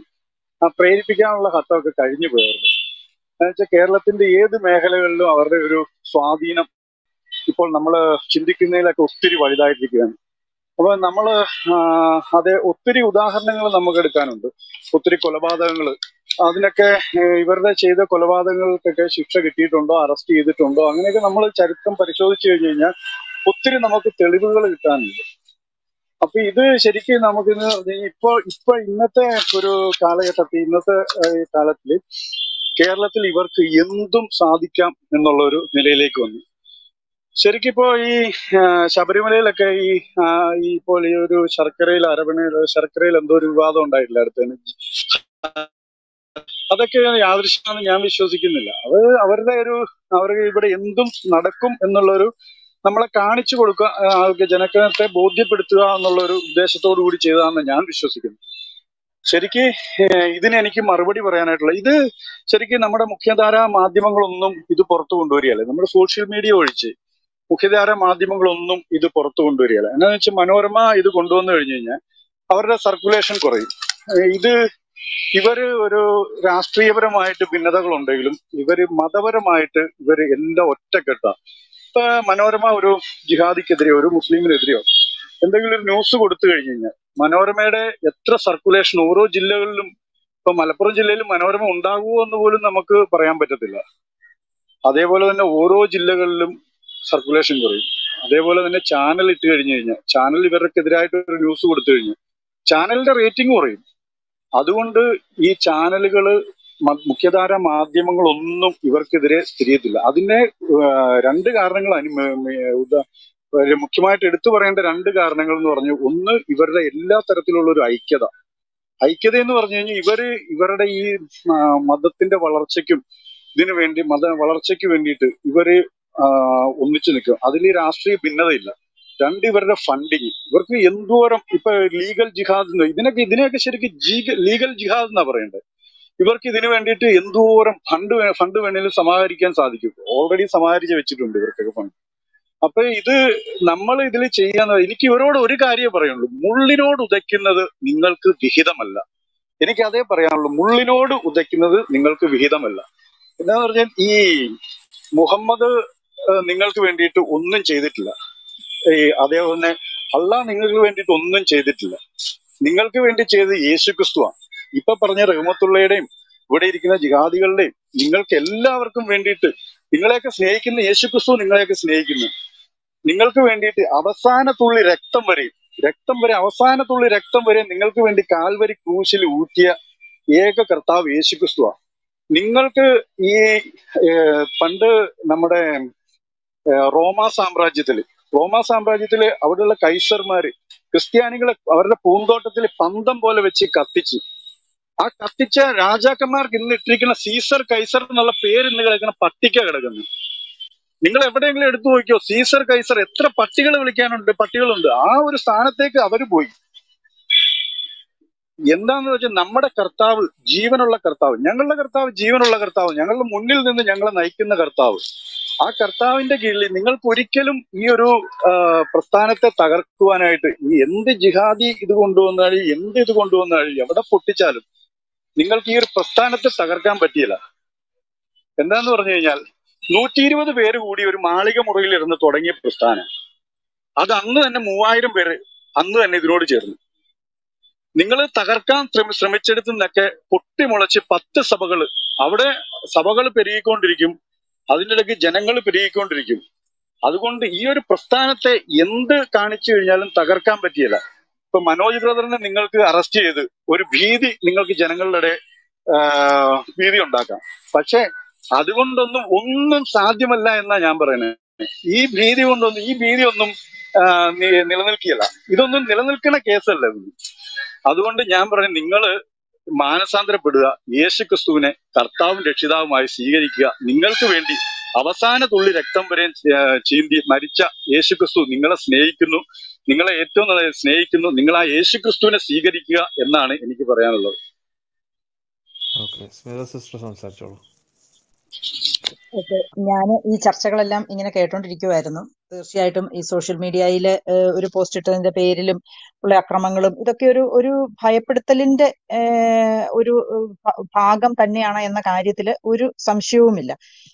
നമുക്കെപ്പോഴും ഒരു എന്താ പറയുക, ദുർബലരായിട്ടുള്ള ഒരാൾക്കാരെ ഒന്ന് ഭയപ്പെടുത്തുമ്പോഴത്തേക്ക് അല്ലെങ്കിൽ പ്രതികരിക്കാൻ പറ്റുകയില്ല. ഇപ്പൊ സോഷ്യൽ മീഡിയയിലാണെങ്കിൽ പ്രധാനമായിട്ടും നമ്മളിപ്പോ സ്ത്രീകളെയൊക്കെ കൂടുതലായിട്ടൊന്ന് അറ്റാക്ക് ചെയ്യുക, അവരെ ഒന്ന് ഭയപ്പെടുത്തുക, ഇതൊക്കെ ചെയ്തു കഴിയുമ്പോഴത്തേക്ക് കുറെ പേരെ നിശബ്ദരാക്കാൻ പറ്റും എന്നുള്ള ഒരു ചിന്താഗതി എല്ലാ കാലത്തും എല്ലാ രാഷ്ട്രീയ പാർട്ടികളിലും ഉണ്ടായിരുന്നു.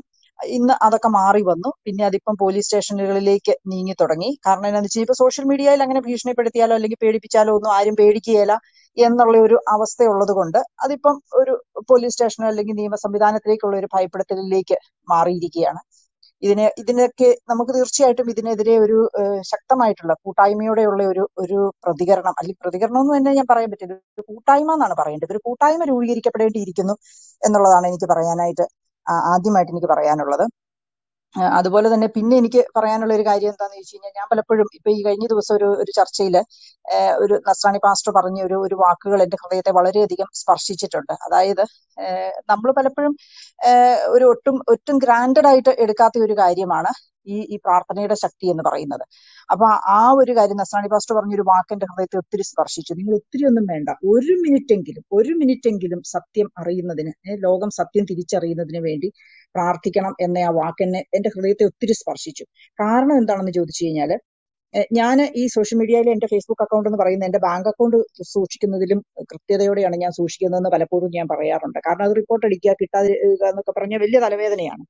പക്ഷെ കഴിഞ്ഞ 4 വർഷത്തിനകം എന്റെ ഫേസ്ബുക്ക് അക്കൗണ്ട് റിപ്പോർട്ട് ചെയ്യപ്പെട്ടത് എപ്പോഴാണെന്ന് ചോദിച്ചാല്, ഈ പ്രാർത്ഥിക്കുന്ന, അതായത് ക്രൈസ്തവര് ഈ ഒരു ഈശോ എന്നുള്ള സിനിമയ്ക്ക് എതിരായിട്ട് അതിന്റെ ഉള്ള പ്രതിഷേധത്തിന്റെ ഭാഗമായിട്ട് പിന്നെ പ്രാർത്ഥനാ കൂട്ടായ്മ സംഘടിപ്പിക്കുന്നു, ഏതാണ്ട് ജപമാല പ്രാർത്ഥിക്കുന്നു എന്നുള്ള ആ ഒരു പോസ്റ്റ് ഞാൻ ഇട്ടപ്പോഴാണ് അത് ആണ് എനിക്ക് റിപ്പോർട്ട് അടിച്ച് ഫേസ്ബുക്ക് 4 വർഷത്തിന് ശേഷം എനിക്ക് ഫേസ്ബുക്കിൽ നിന്ന് റിപ്പോർട്ട് വന്നത്.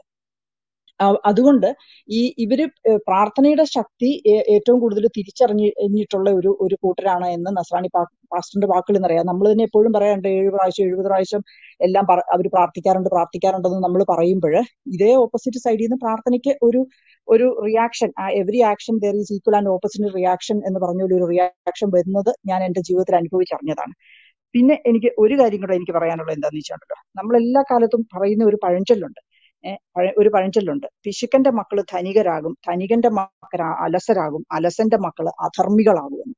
നമ്മുടെയൊക്കെ ഒന്ന് ജീവിതത്തിലേക്ക് ഒന്ന് ചിന്തിച്ചു നോക്കുക. എന്റെയൊക്കെ ഒരു ഗ്രാൻഡ് പേരൻസിന്റെ ഒക്കെ ടൈം എടുത്ത് നോക്കുവാണെങ്കിൽ ഏറ്റവും കൂടുതൽ നമ്മുടെ ഇപ്പൊ ഈ ഗ്രൂപ്പിൽ കേൾക്കുന്ന ഒരുമാതിരിപ്പെട്ട ഇന്നൊരു 40 വയസ്സൊക്കെ ഉള്ള എല്ലാവരുടെയും ഗ്രാൻഡ് പേരൻസ് എടുത്ത് നോക്കിയാൽ അവരുടെ കുറിച്ചുള്ള കഥകൾ എന്ന് പറയുന്നത് പിശുക്കിന്റെ കഥകളാണ്. ഈ പാലാ കോട്ടയം സൈഡിലോട്ടൊക്കെയുള്ള അച്ചായന്മാരുടെ പിശുക്കിനെ കുറിച്ച് പുസ്തകങ്ങൾ വരെ ഉണ്ടായിരുന്നു.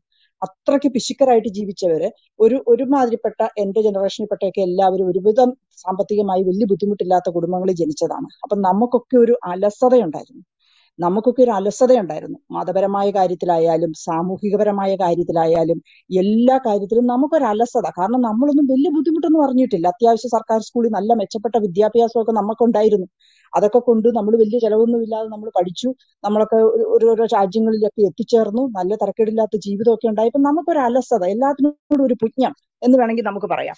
ആ ഒരു പുജ്ഞത്തിൽ നിന്നാണ് ഇന്ന് നമ്മുടെ മക്കള് അധർമ്മത്തിന്റെ മാർഗത്തിലൂടെ പോകുന്നത് കണ്ടപ്പോഴാണ് നമ്മുടെ അലസത നമ്മളെ ഞെട്ടി ഉണർത്തിയത്. ഇതെന്താണ് സംഭവിക്കുന്നത്, എവിടെയാണ് നമുക്ക് തെറ്റുപറ്റിയത് എന്ന് ചിന്തിക്കുമ്പോൾ നമ്മൾ ചിന്തിക്കേണ്ടത് നമ്മുടെ അലസതയിലേക്കാണ്. ഞാൻ ഒരു 6 വർഷം മുമ്പ് നമ്മുടെ നാട്ടിൽ നടക്കുന്ന ചില കാര്യങ്ങളെ കുറിച്ച് സോഷ്യൽ മീഡിയയിൽ ഞാൻ പോസ്റ്റ് ഇടുമ്പോൾ എന്റെ മക്കൾ എന്നോട് ചോദിക്കുമായിരുന്നു, മമ്മിക്ക് ഇതിന്റെ വല്ല ആവശ്യമുണ്ടോ? കാരണം എന്റെ മക്കൾ ഇവിടെ വളരെ സുരക്ഷിതരാണ്. അവര് നല്ല വിദ്യാഭ്യാസവും നല്ല ജീവിത ശൈലിയിലുമാണ് എന്റെ മക്കൾ ഇവിടെ ജീവിക്കുന്നത്. അപ്പൊ എനിക്ക് പക്ഷെ എന്റെ രാജ്യത്തോട് അല്ലെങ്കിൽ എന്റെ ജീവികളോട് എനിക്കൊരു പ്രതിബദ്ധതയുണ്ട്. ഈ പോക്ക് പോയാൽ നമ്മുടെ നാട് നശിക്കും. ആരും കേട്ടില്ലെങ്കിലും ഒറ്റയ്ക്കിരുന്ന് ഇവിടെ ഒരു മലയാളി പോലും ഇല്ലാത്ത ഒരു കാലമായിരുന്നു അന്ന്.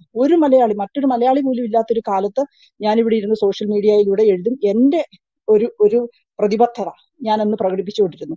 ആ ഒരു വലിയ ശബ്ദമായി. നമ്മളിപ്പോ നാട്ടിലുള്ള പല ആൾക്കാരോടും ചോദിച്ചാൽ ഞങ്ങൾ എന്നാ ചെയ്യാനാ, ആളില്ല, ഒരു പരിപാടി വിളിച്ചാൽ ആളില്ല, വരാൻ ആളില്ല, പിള്ളേരില്ല, എല്ലാരും ഇപ്പൊ അവിടെയാണ്, പുറത്തു പഠിക്കുവാണ്, അങ്ങനെയാണ് ഇങ്ങനെയാണ്. ആരും വേണ്ട. ഒരു വ്യക്തി എന്ന് പറയുന്നതാണ് ഒരു കൂട്ടമായി മാറുന്നത്. അതാണ് ഒരു ശക്തി എന്ന് പറയുന്നത്. അപ്പൊ ഇതുപോലെയുള്ള മനോജുമാരൊക്കെ ഒരു വ്യക്തിയായിട്ട് നിങ്ങൾക്ക് തോന്നുന്നുണ്ടെങ്കിൽ അതൊരു കൂട്ടമാകുമ്പോഴാണ് ഒരു ആശയം നടപ്പാകുന്നത്. അപ്പൊ നമുക്ക് ചെയ്യാൻ പറ്റുന്ന ഒരുപാട് കാര്യങ്ങളുണ്ട്. ഒന്നും ചെയ്യാൻ പറ്റിയില്ലെങ്കിൽ, ഞാൻ അന്ന് പ്രാർത്ഥനയുടെ കാര്യം പറഞ്ഞപ്പോ ഞാൻ പറഞ്ഞിട്ടുണ്ട്, അപ്പസ്തോലന്മാരെ പിടിച്ച് ജയിലിലിട്ടു, ചങ്ങലയെ ബന്ധിച്ചിട്ടിരിക്കുക, അവർക്കൊന്നും ചെയ്യാൻ പറ്റിയില്ലായിരുന്നു. അവര് വെറുതെ ഇരുന്ന് പ്രാർത്ഥിച്ചതേ ഉള്ളൂ. അപ്പോഴാണ് അവരെ ചങ്ങല തകർത്ത് ദൈവം രക്ഷിച്ചുകൊണ്ട് പോയത്. അപ്പൊ ഒന്നും ചെയ്യാൻ പറ്റിയല്ല എന്ന് നമ്മൾ ഒരിക്കലും കരുതരുത്. നമുക്കെല്ലാവർക്കും എന്തെങ്കിലുമൊക്കെ ചെയ്യാനായിട്ട് പറ്റും. അത് എത്ര ചെറിയ കാര്യമാണെങ്കിൽ പോലും നമുക്കൊരു കേർട്ടസി എന്ന് നമ്മൾ പറയും. ആ അലസത വെടിയുക, അല്ലെങ്കിൽ അലസന്റെ മക്കള് അധർമ്മികളാണ്. അത് നമ്മുടെ ഓരോരുത്തരുടെയും മക്കളായിരിക്കും എന്നൊരു ചിന്ത ഉണ്ടായാൽ മതി. അല്ലാതെ മറ്റുള്ളവരുടെ മക്കളെ കുറിച്ച് നമ്മൾ ചിന്തിക്കണ്ട. നമ്മുടെ മക്കളെ കുറിച്ച് ചിന്തിച്ചാൽ തന്നെ ഈ നാട് നന്നാകണം. അതിനുവേണ്ടി നമുക്ക് എല്ലാവർക്കും കൂട്ടായ്മയോടെ പ്രവർത്തിക്കാം. Thank you.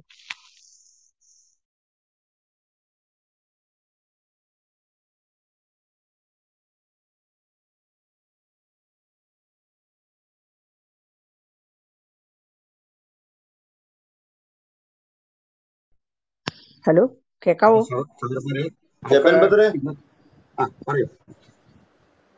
പറഞ്ഞോട്ടെ. ഹലോ, കേൾക്കാമോ? കേൾക്കാം. ഞാൻ കേൾക്കും. ഓക്കെ. സിസ്റ്റർ സ്മിത നല്ല അഭിപ്രായമാണ് പറഞ്ഞത്. സാധാരണഗതിയിൽ സിസ്റ്റേഴ്സ് ഇത്തരം കാര്യങ്ങളിൽ ഒരു ശുഷ്കാന്തി കാണിച്ച് വരാറില്ല. ഒന്നവര് അവരായിട്ട് എന്തിനാ പറയുന്നത് എന്നോർത്ത് മാറി നിൽക്കും. പക്ഷേ ഇത് പുരുഷന്മാരെക്കാൾ ബാധിക്കുന്നത് സ്ത്രീകളെയാണ് കൂടുതലും. ഈ ജിഹാദികളുടെ ഇടപെടൽ ചരിത്രത്തിലും അങ്ങനെയാണ് കാണുന്നത്. ഞങ്ങൾ പറയാറുണ്ട്, ഇസ്ലാമിസത്തിന്റെ ഏറ്റവും ഒന്നാമത്തെ വിക്ടിംസ് ഇസ്ലാം തന്നെയാണ്. ആ ഇസ്ലാമിനെ എടുത്തു പരിശോധിച്ചാൽ അതിൽ കൂടുതൽ ചതിക്കപ്പെടുന്നത് അതിലെ സ്ത്രീകളാണ്. അപ്പൊ അതുകൊണ്ട് ഒരു സ്ത്രീ ഇസ്ലാം ആകുന്നതോടെ അവള് കൃഷിയിടമാവുകയാണ്, ഉപകരണമാവുകയാണ്, വിനീത വിധേയാവുകയാണ്, ബഹുഭാര്യത്വം അനുഷ്ഠിക്കുന്ന ഒരു സമൂഹത്തിൽ അനവധി ഭാര്യമാരിൽ ഒരാളാവുകയാണ്. പ്രായം കൊണ്ട് കാലപുരിക്ക് പോകാൻ കാത്തിരിക്കുന്ന ആളിനെ കൗമാരക്കാരി ഭാര്യയാവുകയാണ്. ഒരു തരത്തിലും സ്ത്രീക്കാണ് അവിടെ കാര്യമായ നിലനിൽപ്പില്ലാത്തത്. അവള് ചാക്കിനുള്ളിൽ കയറാൻ, അവളെ മുഴുവൻ അതിനുള്ളിൽ സംസ്കരിക്കാൻ, അവളുടെ അസ്തിത്വം പോലും അവൾ സ്വയം ത്യജിക്കലാണ് ശരിക്കും ഇസ്ലാം എന്ന് പറഞ്ഞുകൊണ്ട് ഉദ്ദേശിക്കുന്നത്.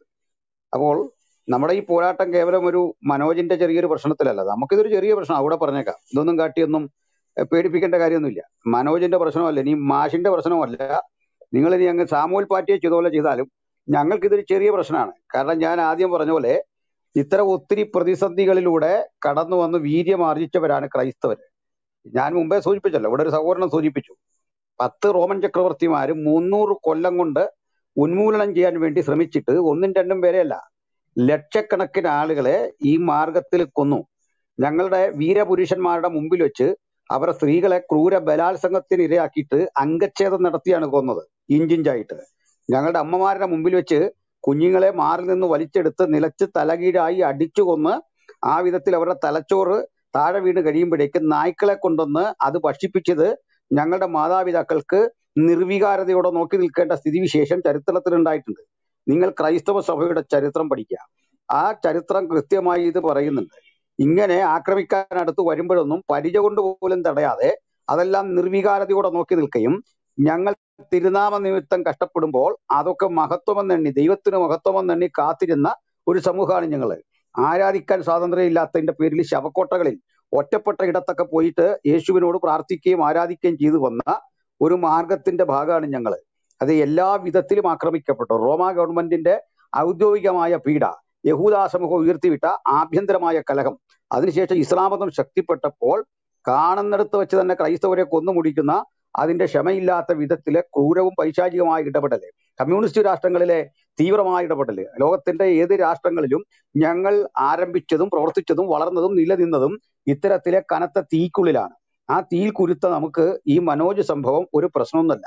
പിന്നെ ഞങ്ങൾ പ്രതിഷേധിക്കുന്നതിന്റെയും പിന്നിലെ കാരണം ഇത്തരത്തിൽ സമാധാനം എന്ന് പറഞ്ഞിട്ട് മനുഷ്യരാശിക്ക് സമാനതകളില്ലാത്ത വിപത്ത് ഒഴുക്കി വെക്കുന്ന ഒരു സമൂഹത്തിന്റെ ഉള്ളടക്കങ്ങളെ പൊതുജന സമക്ഷം ഒന്ന് തുറന്നു കാണിക്കാൻ ഞങ്ങൾക്കിതൊരു വേദിയാണ്. ഞങ്ങൾ ഞങ്ങളുടെ സഹോദരനോട് ഐക്യദാർഢ്യം പ്രഖ്യാപിക്കുന്നുണ്ട്. അദ്ദേഹത്തിന്റെ പ്രാണൻ ഞങ്ങൾക്ക് വിലപ്പെട്ടതാണ്, അദ്ദേഹത്തിന്റെ ജീവിതം ഞങ്ങൾക്ക് വിലപ്പെട്ടതാണ്. അതിനൊക്കെ ഞങ്ങൾ ചിലവിടുകയും ഞങ്ങളാൽ ഒരു മനുഷ്യനാൽ കഴിയുന്ന സകല കാര്യവും ചെയ്യുകയും ചെയ്യും. പക്ഷെങ്കിൽ അതിനൊക്കെ അപ്പുറത്ത് ഇനി ആ പ്രാണൻ നഷ്ടപ്പെടുന്നു, ഞങ്ങളുടെ ഒക്കെ പ്രാണൻ നഷ്ടപ്പെടുന്നു. ബൈബിൾ ഒരു വചനമുണ്ട്, ഞാൻ എൻ്റെ പ്രാണനെ വിലയേറിയതായിട്ട് എണ്ണുന്നില്ല. പ്രാണനെ വിലയേറിയതായിട്ട് എണ്ണാതെ ക്രിസ്തു നിമിത്തം ഇതൊക്കെ സഹിച്ചു കൊള്ളാം എന്നുള്ള പ്രതിജ്ഞയിലാണ് ഞങ്ങൾ സുവിശേഷകരും പ്രഭാഷകരും പുരോഹിതന്മാരും ഒക്കെ ആയി മാറിയിട്ടുള്ളത്. പട്ടുമത്തകളുടെ വഴികളിലൂടെ അല്ല ഞങ്ങളുടെ സഞ്ചാരം. ഏറ്റവും ക്രൂരത നിറഞ്ഞ മണ്ഡലത്തിലൂടെ, വിഷപ്പാമ്പുകളുള്ള സ്ഥലങ്ങളിലൂടെ, അതുപോലെ ഹിംസ്രജീവികളുടെ നടുവിലേക്ക് എറിഞ്ഞു കൊടുക്കപ്പെടുന്ന അവസ്ഥാവിശേഷങ്ങളിലൂടെ വളർന്നു വന്ന മാർഗമാണ് നസ്രയനായ യേശു ക്രിസ്തുവിന്റെ മാർഗം. അപ്പൊ അതുകൊണ്ട് ഇത്തരത്തിൽ ഇതൊന്നും കാട്ടിയാൽ നമ്മൾ തോറ്റുപോകുന്ന ആളുകളല്ലെന്ന് എന്റെ വിനീതരായ പ്രിയപ്പെട്ട സഹോദരങ്ങളോട് ഞാൻ ആദ്യമായി തന്നെ ഓർമ്മപ്പെടുത്താം. ഇത് പിന്നെ ഒരു പ്രശ്നമുണ്ട്. ഈ വിഷയത്തെ ഞങ്ങൾ കാണുന്നത് ഒരു പീഡയായിട്ടോ അല്ലെങ്കിൽ ഏതെങ്കിലും തരത്തിൽ ക്രൈസ്തവരെ ഉന്മൂലനം ചെയ്യാനുള്ള ഒരു പദ്ധതിയുടെ ഭാഗമായിട്ടോ പെട്ടെന്ന് ചെയ്തു എന്നല്ല. ഇത് ഇസ്ലാമിന്റെ ജനനം മുതൽ സഹജമായൊരു സ്വഭാവമാണ്, പെട്ടെന്ന് തോന്നിയൊരു തോന്നലല്ല. അത് ചരിത്രാതീത കാലം മുതൽ ക്രൈസ്തവ സഭ സത്യത്തിനെതിരെയുള്ള അസത്യത്തിന്റെ പോരാട്ടം പിൽക്കാലത്ത് ഇസ്ലാം ഏറ്റെടുക്കുന്നതാണ് കണ്ടത്. ഇസ്ലാം ഒരു യുദ്ധവും മര്യാദ ചെയ്തിട്ടില്ല. ഇസ്ലാം എങ്ങും നീതി നടപ്പിലാക്കിയിട്ടില്ല. എങ്ങും മനുഷ്യരാശിക്ക് ഗുണം വരുന്ന ഒരു കാര്യവും നടപ്പിലാക്കിയിട്ടില്ല.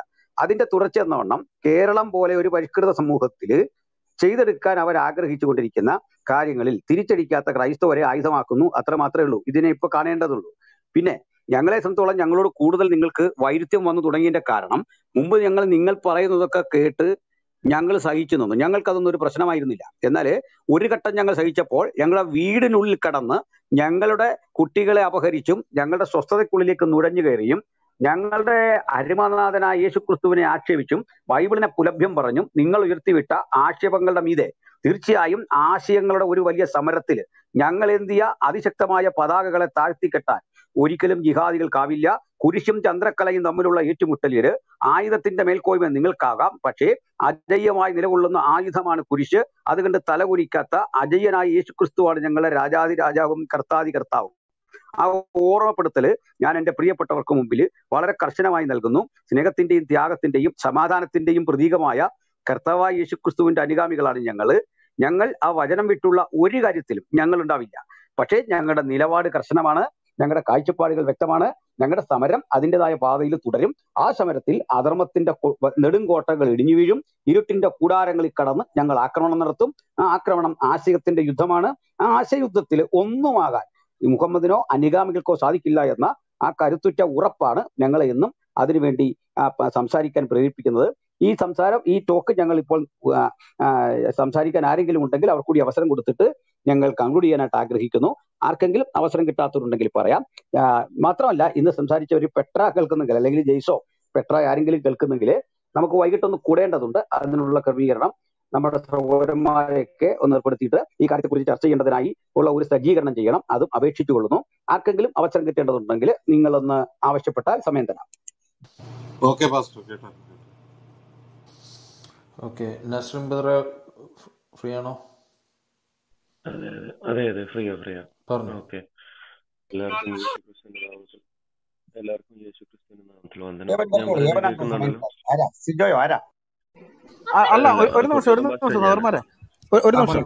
അതായത് നമ്മള് ഇപ്പൊ അങ്ങനെ കൂടുന്ന കാര്യമാണെങ്കിൽ എത്രയും പെട്ടെന്ന് ചെയ്യണം. കാരണം വെച്ചാൽ ഇപ്പൊ 5:30 ആയല്ലോ. 6 മണി മുതൽ നമ്മൾ ട്രൂത്ത് ഫൈറ്റേഴ്സിൽ റൂം ഇട്ടിരിക്കുന്നതാണ്. അപ്പൊ അതിനു മുമ്പേ ചെയ്യണം, അല്ലെങ്കിൽ പിന്നെ നമ്മൾ രാത്രിയാവും. പിന്നെ അതെ പിന്നെ നമുക്ക് എളുപ്പം നിർത്തുന്നതായിരിക്കും നല്ലത്. ജയേഷ് ബ്രദറെ, എന്നാ ഇപ്പൊ ക്ലോസ് ചെയ്യാം.